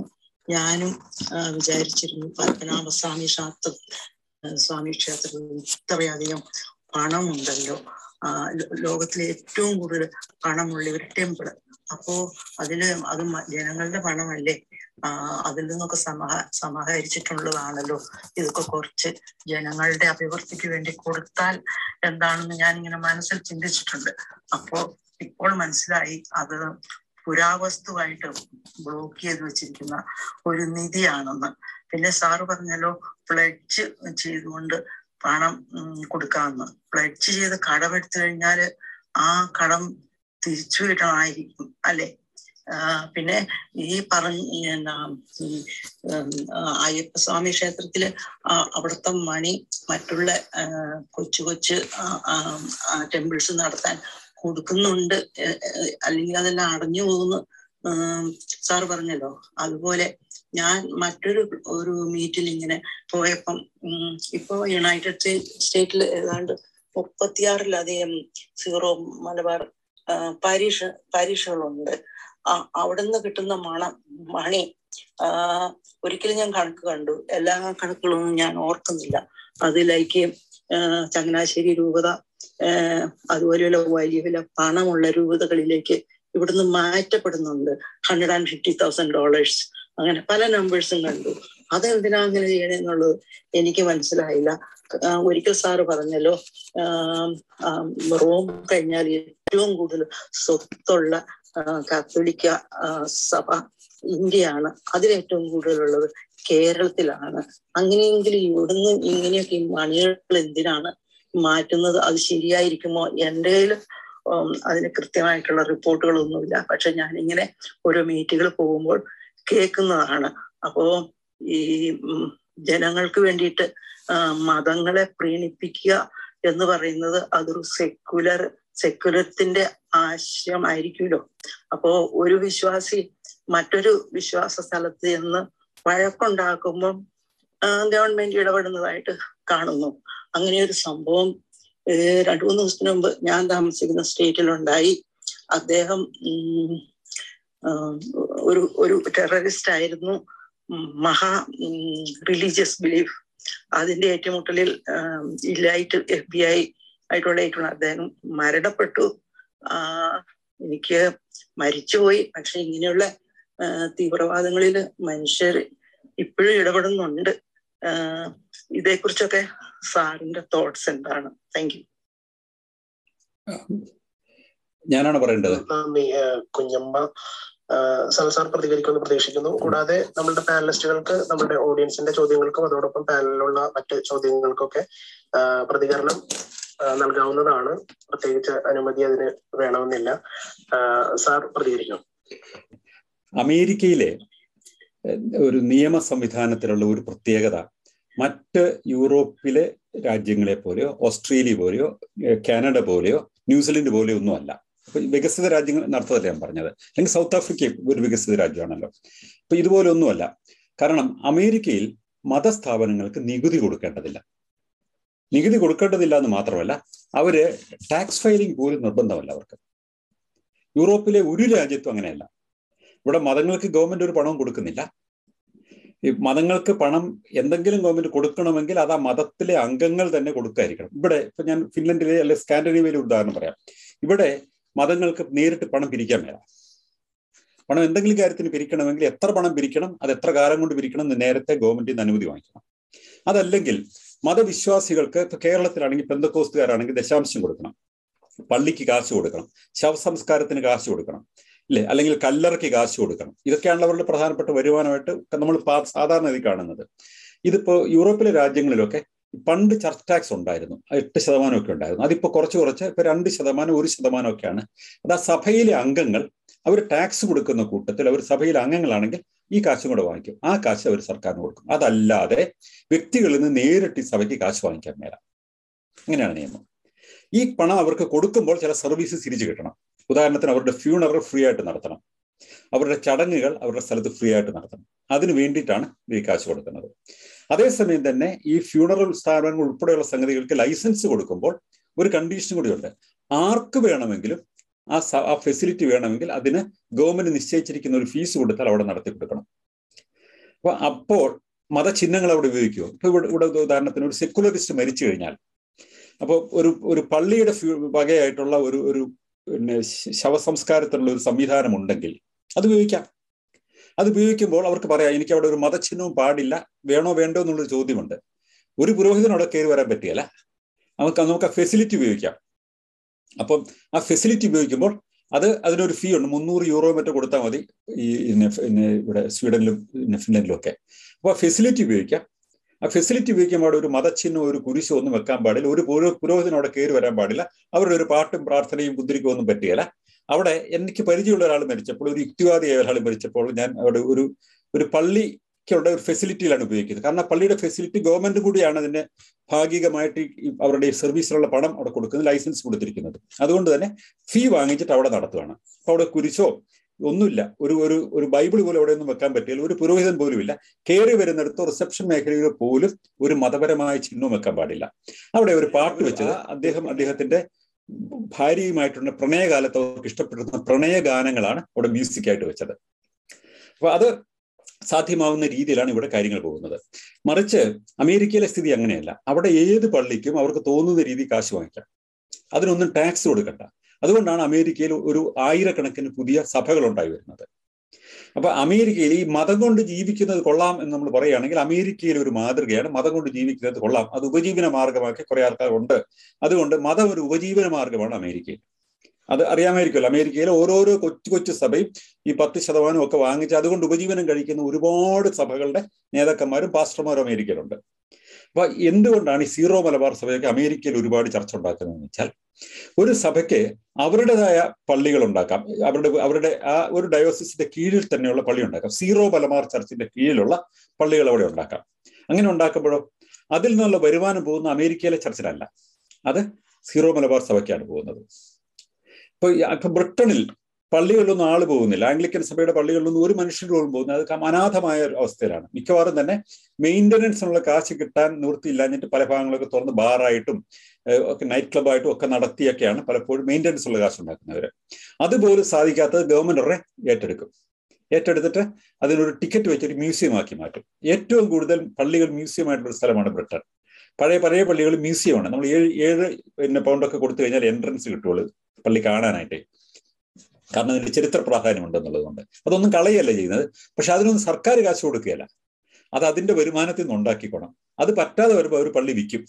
അങ്ങനെയുള്ള പള്ളികളൊക്കെ വാങ്ങിക്കുന്നത് നമ്മുടെ കേരളത്തിൽ നിന്നൊക്കെയുള്ള സീറോ മലബാർ സഭയ്ക്കാണ്. കാരണം ഏറ്റവും കൂടുതൽ കാശുള്ള സഭയാണ് സീറോ മലബാർ സഭ. പല ആൾക്കാർക്കും അറിയില്ല. പള്ളികളെയൊക്കെ നമ്മൾ സംരക്ഷിക്കേണ്ടേ, അവർ നമ്മളെ പണ്ട് ഒത്തിരി സഹായിച്ചിട്ടല്ലേ, നമുക്ക് വിദ്യാഭ്യാസം കൊണ്ടുവന്നില്ലേ, നമുക്ക് വീണ്ടും വീണ്ടും കൊടുക്കാം എന്ന് നമുക്ക് പറയുമ്പോൾ തന്നെ ഓർക്കണം, ഇന്ത്യയിലെ ഏറ്റവും കൂടുതൽ ആസ്തിയുള്ള കോർപ്പറേറ്റ് സ്ഥാപനം എന്ന് പറയുന്നത് കോട്ടയം കേന്ദ്രമാക്കിയുള്ള സീറോ മലബാർ സഭയാണ്. കോട്ടയം, തൃശ്ശൂർ ആ ഏരിയയുള്ള സീറോ മലബാർ സഭയാണ്. റിലയൻസിനേക്കാൾ കൂടുതൽ ആസ്തിയുണ്ട് സീറോ മലബാർ സഭയ്ക്ക്. പല ആൾക്കാർക്കും അത് അറിയില്ല. ഇതൊരു വലിയ ഈക്കണോമിക് സെന്ററാണ്, ഇറ്റ്സ് എ കോർപ്പറേറ്റ് സെന്റർ. അതിനെ മനസ്സിലാക്കാതെ പൊലിപ്പിച്ച മിഷണറിമാരുടെ കഥകളിലേക്ക് നമ്മൾ അഭിരമിച്ചു കഴിഞ്ഞാൽ ഈ സാമ്പത്തിക യാഥാർത്ഥ്യത്തെ നമ്മൾ മനസ്സിലാക്കുന്നില്ല എന്നതിന്റെ അർത്ഥം. അപ്പൊ അതുകൊണ്ട് തന്നെ നോക്കൂ, റിലയൻസിന്റെ ആസ്തിയേക്കാൾ കൂടുതലാണ് സീറോ മലബാർ സഭയുടെ ആസ്തി. അവർക്ക് എസ്റ്റേറ്റുകളുണ്ട്, അവർക്ക് സ്ഥാപനങ്ങളുണ്ട്, ഷോപ്പിംഗ് മാളുകളുണ്ട്, ഒക്കെ ഉണ്ട് അവർക്ക്. അപ്പം ഈ കത്തോലിക്ക സഭയുടെ തന്നെ നിരവധി സഭകളുണ്ട് അവർക്കല്ലേ. ആ സഭകളിൽ തന്നെ 5ാമത്തെ സ്ഥാനം സീറോ മലബാർ സഭയ്ക്കാണ്. അത്ര വലിയ റിച്ച് ആയിട്ടുള്ള ഒരു സഭയാണ് സീറോ മലബാർ സഭ. അവിടെയാണ് വീണ്ടും വരുമാനം എവിടെയാണെന്നറിയാം. കന്യാസ്ത്രീകളെ, ലോകത്തിൽ ഏറ്റവും കൂടുതൽ കന്യാസ്ത്രീകളെ കൊണ്ടുപോകുന്നത് സീറോ മലബാർ സഭയിൽ നിന്നാണ്. ഈ ബ്രിട്ടനിലെയും പിന്നെ അമേരിക്കയിലെയും ഒക്കെയുള്ള പല സ്ഥാപനങ്ങളിലും ഫ്രാൻസിലും ഒക്കെയുള്ള സ്ഥാപനങ്ങളിലൊന്നും ഇവിടെ ഒന്നും ആരും കന്യാസ്ത്രീകളെ കിട്ടുന്നില്ല. അതൊക്കെ കേരളത്തിൽ നിന്നാണ് പോകുന്നത്. ലോകത്തിലാകെയുള്ള കന്യാസ്ത്രീകൾ 51%, 52% മറ്റോ ഈ സഭകളിൽ നിന്നാണ് പോകുന്നത്. ഇന്ത്യയിലെ സഭകളിൽ നിന്നാണ് പോകുന്നത്. ഇന്ത്യയിൽ നിന്ന് പോകുന്ന കന്യാസ്ത്രീകളിലെ ഏതാണ്ട് 93%-ലേറെ ആൾക്കാർ സീറോ മലബാർ സഭയിൽ നിന്നാണ് പോകുന്നത്. അതാണ് അവരുടെ വരുമാനത്തിന്റെ ഒരു പ്രധാന സ്രോതസ്. കാരണം ഈ കന്യാസ്ത്രീകളൊക്കെ യൂറോപ്പിൽ ജോലി ചെയ്യുമ്പോൾ നമ്മുടെ ഇന്ത്യൻ നാണയം അനുസരിച്ച് 2 ലക്ഷം, 3 ലക്ഷം, 5 ലക്ഷം വരെയൊക്കെ ശമ്പളം കിട്ടുന്നുണ്ട്. അതൊന്നും അവർക്ക് കിട്ടുകയില്ല. അതെല്ലാം പോകുന്നത് അവരുടെ പേരന്റ് ഡയോസിസിലേക്കാണ്. ഇതാണ് സഭകളുടെ സാമ്പത്തിക ചൂഷണത്തിന്റെ സ്ട്രക്ചർ എന്ന് പറയുന്നത്. അതിന് വീണ്ടും നമ്മൾ പണം കൊടുത്തും സപ്പോർട്ട് കൊടുത്തും മോറൽ സപ്പോർട്ട് കൊടുത്തും അതിനെ നമ്മൾ ന്യായീകരിച്ചും ഒക്കെ അതിന് വീണ്ടും എൻട്രി ചെയ്യുക എന്ന് പറയുന്നത്, അതാണ് ശരിക്കും പറഞ്ഞാൽ ഏറ്റവും വലിയ കോർപ്പറേറ്റ് സേവ എന്ന് പറയുന്നത്. അതാണ് മതങ്ങളുടെ കോർപ്പറേഷൻ നമ്മൾ കാണാതെ മറ്റു കോർപ്പറേഷനുകൾ മാത്രം കാണുമ്പോൾ ഉണ്ടാകുന്ന ഒരു കുഴപ്പമാണത്. കാരണം മതവും ഒരു കോർപ്പറേറ്റ് സ്ഥാപനം തന്നെയാണ്. പ്രത്യേകിച്ച് കാത്തലിക് ചർച്ച് ഒരു വലിയ കോർപ്പറേറ്റ് സ്ഥാപനമാണ്. ഇപ്പൊ പറഞ്ഞു വന്ന ചോദ്യം ഇതാണ്, എന്തുകൊണ്ടാണ് ഈ പറയുന്ന സഭകൾ ഇത് ചെയ്യുന്നത്, ഇങ്ങനെ പണം കളക്ട് ചെയ്തിട്ട് നാട്ടിലേക്ക് അയക്കുന്നതെന്ന് ചോദിച്ചു കഴിഞ്ഞാൽ അവിടെ ടാക്സ് കൊടുക്കണ്ട. അതുകൊണ്ട് തന്നെ അവിടെ കൂടുതൽ പള്ളികൾ ഉണ്ടാക്കുക, കൂടുതൽ ആൾക്കാരെ പള്ളിയിലേക്ക് വിടുക, അവരുടെ പ്രതാപത്തിന്റെ ഭാഗമായിട്ട് അവർ പള്ളിക്ക് ഡൊണേറ്റ് ചെയ്യുക. അങ്ങനെ ഓരോ എസ്റ്റാബ്ലിഷ്മെന്റും നാട്ടിൽ വീണ്ടും ഈ സീറോ മലബാർ സഭയ്ക്ക്, അല്ലെങ്കിൽ അവരുടെ ക്നാനായ സഭയ്ക്ക്, അല്ലെങ്കിൽ അവരുടെ ഇപ്പൊ ഓർത്തഡോക്സ് സഭക്കാരും ഒക്കെ തുടങ്ങിയിട്ടുണ്ട്, യാക്കോബ സഭക്കാരൊക്കെ തുടങ്ങിയിട്ടുണ്ട്, അവർക്കുള്ള ഒരു വരുമാന സ്രോതസ്സായിട്ട് മാറ്റിയെടുക്കുക എന്നുള്ളതാണ് ചെയ്യുന്നത്. ബ്രിട്ടൻ നോക്കിയാൽ ആംഗ്ലിക്കൻ സഭയുടെ അല്ലെങ്കിൽ ബ്രിട്ടീഷുകാരുടെ പള്ളികളിലൊന്നും ആളില്ല. എന്നാൽ മലയാളികൾ ചെല്ലുന്നിടത്തൊക്കെ തന്നെ അവർ എൻകറേജ് ചെയ്യാണ്. ഒരു മലയാളത്തിൽ സർവീസ് ഉള്ള ഒരു പള്ളി തുടങ്ങാനായിട്ട് എൻകറേജ് ചെയ്യാണ്. കാരണം അതൊരു വരുമാന സ്രോതസ്സാണ് എന്നുള്ളതാണ്. അപ്പൊ പള്ളികൾ നടത്തണമെങ്കിൽ അവർക്ക് അവരുടേതായ വരുമാനം ഉണ്ടാക്കണം. ആ വരുമാനം ഉണ്ടാക്കുന്നതിന് നമുക്ക് കുറ്റമൊന്നും പറയാൻ പറ്റില്ല. അവർക്ക് വരുമാനം ഉണ്ടാക്കാം. അവരുടെ വിശ്വാസികളിൽ നിന്നായിരിക്കണം പണം വാങ്ങിക്കുന്നത്. സർക്കാരല്ല കാശ് കൊടുക്കേണ്ടത്. അത് നമ്മളിപ്പോൾ പറഞ്ഞല്ലോ, ചുമട്ട് തൊഴിലാളികളുടെ ഇതൊക്കെ പറഞ്ഞല്ലോ. അങ്ങനെ പല തരത്തിലുള്ള കഷ്ടപ്പെട്ട ആൾക്കാർ ഓരോ ജോലി ചെയ്യുമ്പോൾ അതിനൊക്കെ നമ്മൾ കൊടുക്കുന്ന നികുതി ഇവരെ വീണ്ടും തിന്ന് തടിച്ചു കൊടുക്കാനായിട്ട് വിട്ടുകൊടുക്കാൻ പാടില്ല. അതാ ഞാൻ പറഞ്ഞത്. Thank you. സാറേ, ഞാൻ ഒരു കാര്യം കൂടെ ചേർത്ത് പറയട്ടെ. യെസ്. ഞങ്ങളിവിടെ ആദ്യകാലത്ത് വന്നപ്പം ഒരു 3-4 വർഷത്തേക്ക് ഞങ്ങളെ മതത്തിന്റെ അടിസ്ഥാനത്തിൽ ആരും കാണാൻ വന്നില്ല. പിന്നെ ഞങ്ങളുടെ കയ്യിലൊക്കെ പൈസ ഉണ്ടായി തുടങ്ങിയപ്പോ ഇവരെല്ലാരും വന്നിട്ട് ഞാൻ ഈ സീറോ മലബാർ ചർച്ചിലെ ഒരു മെമ്പർ അല്ല, ഞാൻ വേറൊരു ചർച്ചിന്റെ മെമ്പർ, ലാറ്റിൻ ചർച്ചിന്റെ മെമ്പറാണ്. അപ്പൊ അവര് ഞങ്ങളോട് പറഞ്ഞു, ഇപ്പം നമുക്ക് അവർക്ക് മനസ്സിലായി ഞങ്ങളുടെ ബാലൻസ് ഒക്കെ. അപ്പോ അവരിവിടെ പള്ളികൾ തുടങ്ങി. അപ്പം ഞാൻ താമസിക്കുന്ന സ്ഥലത്ത് 3 ഡിഫറെന്റ്, ഈ city of ഹ്യൂസ്റ്റണിൽ 3 different zero Malabar ചർച്ചുകളുണ്ട്. നോക്ക്, അപ്പൊ ഞങ്ങളുടെ ഈ പണത്തിന്റെ വരവും പോക്കൊക്കെ ഇവരൊക്കെ എത്ര കൃത്യമായിട്ട് മനസ്സിലാക്കുന്നുണ്ടെന്ന് നോക്കിക്കേ. ഞങ്ങൾക്ക് ഒത്തിരി വിഷമം ഉണ്ടായിരുന്നു. ഞങ്ങൾ കരഞ്ഞിരുന്ന സമയമുണ്ട്. ഞങ്ങൾക്ക് ആരെയും പരിചയമില്ല, ഞങ്ങൾ ആരെയും കാണുന്നില്ല. Cultural shock. അപ്പൊ ആരും വന്നില്ല. അപ്പൊ ബാലൻസ് ഉണ്ടായപ്പോ ഒരു മതത്തിലെ അല്ല, എല്ലാ മതത്തിലെ ആളുകൾ ഇങ്ങനെ തന്നെ വരാൻ തുടങ്ങി. അതൊന്ന് ഞാനിവിടെ ഒന്ന് ഷെയർ ചെയ്യായിരുന്നു. എല്ലാവരും ഇതൊക്കെ ഒന്ന് മനസ്സിലാക്കിയിരിക്കാൻ കൂടെ വേണ്ടി. Thank you sir. Thank you. Anvin ഒരു മിനിറ്റ് സംസാരിക്കാം. അൻവിൻ പറയൂ. ഞാനിതിലെ എനിക്ക് ഇതിൽ നിന്ന് മാറാനുള്ള കൊണ്ട് ഞാൻ 2 മിനിറ്റ് ഒരു ക്ലാരിഫിക്കേഷൻ നടത്തിയിട്ട് ഞാൻ പിരിയാന്ന് വിചാരിക്കുകയാണ്. കാരണം ശ്രീ സനൽ ഇടമറുകു ഇവിടെ അസംബന്ധങ്ങളുടെ ഘോഷയാത്ര എന്നൊക്കെ പറഞ്ഞതില് അദ്ദേഹം അങ്ങനെ പറഞ്ഞതിരിക്കട്ടെ. ഞാൻ ഒരു മതത്തിന്റെ ജീർണതയെ താങ്ങി നിൽക്കുകയോ അത് എസ്റ്റാബ്ലിഷ് ചെയ്യാൻ ശ്രമിക്കുന്ന ഒരാളല്ല എന്നുള്ളത് എനിക്കും അറിയാം. ഈ ഒരുപക്ഷെ യുക്തിവാദ പഠന കേന്ദ്രത്തിന്റെ ഓർഗനൈസർമാർക്കും എന്നറിയാവുന്ന ആൾക്കാർക്കും അറിയാം. ഞാൻ ഇവിടെ ഈ സംസാരിച്ചതിന്റെ നമ്മുടെ വിഷയത്തിന്റെ ടൈറ്റിലിനോട് ബന്ധപ്പെട്ടാണ് ഞാൻ പറഞ്ഞത്. കാരണം ഇതൊരു സർക്കാർ ഫണ്ട് ഇങ്ങനെയുള്ള കാര്യങ്ങൾക്ക് ഉപയോഗിക്കേണ്ടി വരുന്നതിന്റെ ഒരു യാഥാർത്ഥ്യത്തെ കുറിച്ചാണ് ഞാൻ പ്രായോഗിക തലത്തിൽ നിന്നുകൊണ്ടാണ് ഞാൻ സംസാരിച്ചത്. കാരണം നമ്മൾ ഒരിക്കലും ഒരു ജനാധിപത്യ സംവിധാനത്തിൽ വരുന്ന ഭരണകൂടത്തിന്റെ പ്രവർത്തന രീതികളിൽ വരുന്ന പരിമിതികളെ കുറിച്ച് ചിന്തിക്കാതെ നമുക്ക് എന്ത് വേണമെങ്കിലും പറയാൻ കഴിയും. ഒരു പാട്ടുണ്ട്, തോട്ടിൻകരയിൽ വിമാനം ഇറക്കാൻ താവളം ഉണ്ടാക്കും എന്ന് പറഞ്ഞിട്ടുള്ളൊരു ഒരു തെരഞ്ഞെടുപ്പ് വാഗ്ദാനത്തെ കുറിച്ച് ഒരു പാട്ട് കേട്ടു. തോട്ടിൻകരയിൽ വിമാനം ഇറക്കാൻ താവളം ഉണ്ടാക്കും. പിന്നെ അതുപോലെ തന്നെ അത് പാട്ടാണ്. പക്ഷെ ഈ അടുത്ത് ഒരു രാഷ്ട്രീയ സംഘടന അവർക്ക് അധികാരത്തിലേക്ക് വന്നാൽ എല്ലാവർക്കും 60 വയസ്സ് കഴിഞ്ഞ എല്ലാവർക്കും 10,000 രൂപ പെൻഷൻ കൊടുക്കുമെന്ന് ഓഫർ ചെയ്തു. 10,000 രൂപ. ഇവിടെ ഇന്ത്യയിൽ പലയിടത്തും 60 വയസ്സ് കഴിഞ്ഞവർക്ക് ഒന്നും കിട്ടാത്ത കാലമാണ്. കേരളത്തിൽ അത് 300 രൂപ അടുത്ത കാലത്തായിരുന്നു. ഇപ്പൊ അത് കൂടി 1,400 രൂപയോളം ആൾക്കാർക്ക് കൊടുക്കുന്ന സ്ഥിതിയുണ്ട്. ആ സ്ഥലത്താണ് ഒറ്റയടിക്ക് 10,000 രൂപ 60 വയസ്സ് കഴിഞ്ഞ് എല്ലാവർക്കും കൊടുക്കുന്ന ഒരാൾ വാഗ്ദാനം ചെയ്തു. ഇതൊക്കെ ചെയ്യാൻ കഴിയുന്ന ആർക്കാണെന്ന് അറിയാം. ഭരണം കിട്ടുമെന്നോ അധികാരം കൈയാളാൻ കഴിയുമെന്നോ യാതൊരു പ്രതീക്ഷയും ഇതിനകത്ത് അതിനെക്കുറിച്ച് ചിന്തിക്കാത്ത ആർക്കും എന്തും പറയാം. അവർക്ക് ഉട്ടോപ്പിയനെ കുറിച്ച് പറയാം, ഐഡിയലിനെ കുറിച്ച് പറയാം. പക്ഷെ റിയൽ ആയിട്ട് അധികാരം കൈയാളാൻ സാധ്യതയുള്ള, അധികാരം കൈയാളാൻ ജനങ്ങളെ ഏൽപ്പിക്കുന്ന, അതിനുള്ള ഏറ്റവും വലിയ സാധ്യത നിലനിൽക്കുന്ന ആൾക്കാർക്ക് യാഥാർത്ഥ്യബോധത്തോടെ പറയാൻ പറ്റും.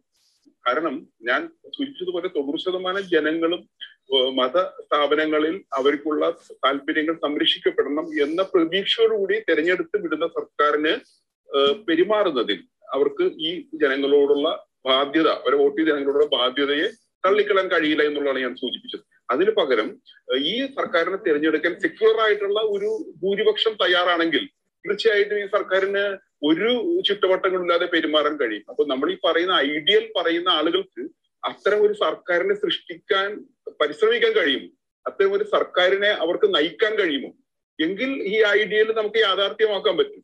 അത് കഴിയാത്തിടത്തോളം കാലം പരിമിതമായ നമ്മുടെ യാഥാർത്ഥ്യ ബോധത്തിൽ നിന്നുകൊണ്ട് മാറ്റങ്ങൾ പടിപടിയായി വരുത്തുന്നതിനെ കുറിച്ച് ചിന്തിക്കുന്നതാണ് യുക്തി എന്നാണ് എനിക്ക് തോന്നുന്നത്. ഞാൻ അതിനോടൊന്ന് പ്രതികരിച്ചോട്ടെ അൻവിൻ? സാർ, അദ്ദേഹം പൂർത്തിയാക്കിയിരുന്നോ? പൂർത്തീകരിച്ചെങ്കിൽ ജോഷി സാർ മൈക്ക് മ്യൂട്ട് ആയിട്ടുണ്ട്. അൻവിൻ, ഞാൻ കൂടുതൽ പറയാതെ ചുരുങ്ങിയ സമയത്തിൽ ഞാൻ നിർത്തിയതാണ്. നന്ദി. ഓക്കെ സാർ സംസാരിച്ചു. ഞാനൊരു ക്വിക്കായിട്ട് റെസ്പോൺസ് മാത്രം. ഈ രണ്ട് കാര്യങ്ങൾ അദ്ദേഹം പറഞ്ഞു അല്ലേ. ഒന്ന്, ജനങ്ങൾ തിരഞ്ഞെടുക്കുന്നത് അവരുടെ മതപരമായ കാര്യങ്ങളൊക്കെ നോക്കി നടത്താനൊക്കെ വേണ്ടിയിട്ട്, അവരെ മതപരമായ കാര്യങ്ങളൊക്കെ നോക്കി നടത്തുന്ന ഉറപ്പിൽ അതിനു വേണ്ടിയിട്ടാണ് തിരഞ്ഞെടുത്ത് ഭരണാധികാരത്തിൽ വിട്ടത്. അതുകൊണ്ട് അവരുടെ ഉത്തരവാദിത്വം പ്രധാനമായിട്ട് അവരെ തിരഞ്ഞെടുത്ത് വിട്ട് വിശ്വാസികളുടെ താല്പര്യങ്ങൾ സംരക്ഷിക്കുകയാണ് എന്നാണ് അദ്ദേഹം പറഞ്ഞത്. കേരള ഗവൺമെന്റിൽ നിന്ന് നടത്തുന്ന അതിനെ നയിക്കുന്ന പാർട്ടിയോ അല്ലെങ്കിൽ മുഖ്യമന്ത്രിയോ ആ നിലയിൽ പറയുമോ എന്ന് എനിക്കറിയില്ല. അദ്ദേഹത്തിന്റെ ഒരു പരിപ്രേക്ഷ്യമായിരിക്കണം അദ്ദേഹം പറഞ്ഞത്. കാരണം കേരളത്തിലെ ബഹുഭൂരിപക്ഷം ജനങ്ങളും ഇന്നത്തെ ഒരു ഗവൺമെന്റിനോ അല്ലെങ്കിൽ മുൻ ഗവൺമെന്റുകളെയോ ഒക്കെ തിരഞ്ഞെടുത്തത് മതവിശ്വാസങ്ങളെയോ മതസ്ഥാപനങ്ങളെയോ സംരക്ഷിക്കും എന്നുള്ള ഉറപ്പിന്റെ പേരിലോ അതിന്റെ പേരിലോ അല്ല, വികസന പരിപാടികളുടെ പേരിലാണ് തെരഞ്ഞെടുക്കപ്പെട്ടത്. കേരളത്തിലെ തെരഞ്ഞെടുപ്പിൽ ഒരു കാലഘട്ടത്തിലും 1957 മുതലുള്ള ഒരു തെരഞ്ഞെടുപ്പിൽ, ഒരുപക്ഷെ വിമോചന സമരകാലം കഴിഞ്ഞാൽ ആദ്യത്തെ ഒരു തെരഞ്ഞെടുപ്പിൽ മാത്രം ഒഴികെ ബാക്കി എല്ലാ സമയത്തും മതവിശ്വാസത്തെ സംരക്ഷിച്ചോളാം, ഞങ്ങൾ വിശ്വാസികളെ താല്പര്യങ്ങൾ സംരക്ഷിക്കാൻ വേണ്ടിയിട്ടാണ് ഈ തെരഞ്ഞെടുപ്പിൽ മത്സരിക്കുന്നത്, അവരുടെ താല്പര്യമാണ് ഞങ്ങളുടെ പ്രധാന താല്പര്യം എന്ന് പറഞ്ഞുകൊണ്ട് ആരും മത്സരിച്ചിട്ട് പോലുമില്ല. അതാണ് ഞങ്ങളുടെ പ്രധാനപ്പെട്ട വാഗ്ദാനം എന്ന് ആരും പറഞ്ഞിട്ട് പോലുമില്ല. അതൊരു പുതിയ വ്യാഖ്യാനമാണ്. ഇനി ഞാൻ സാന്ദർഭികമായിട്ട് പറഞ്ഞുകൊണ്ട് മാത്രം പറയുകയാണ്, അല്ലാതെ ഞാനതൊരു പ്രതികരിച്ചുകൊണ്ട് പറയുന്നതല്ല. ഈ 10,000 രൂപ പെൻഷൻ കൊടുക്കുന്നതിന് വേണ്ടി ഏതോ സംഘടന പറഞ്ഞു എന്ന് പറഞ്ഞു. അവരുടെ കണക്കൂട്ടലുകൾ എനിക്കറിയില്ല. പക്ഷേ അത്തരം കാര്യങ്ങൾ അസ്വാഭാവികമാണ്, നടക്കുകയില്ല എന്ന് പറയുന്നതിന് ഞാൻ മാതൃകയായിട്ട് എനിക്ക് പറയാൻ പറ്റുന്നത്, ഞാനിപ്പോൾ താമസിക്കുന്ന ഫിൻലൻഡിന്റെ ഒരു കഥ മാത്രമാണ്.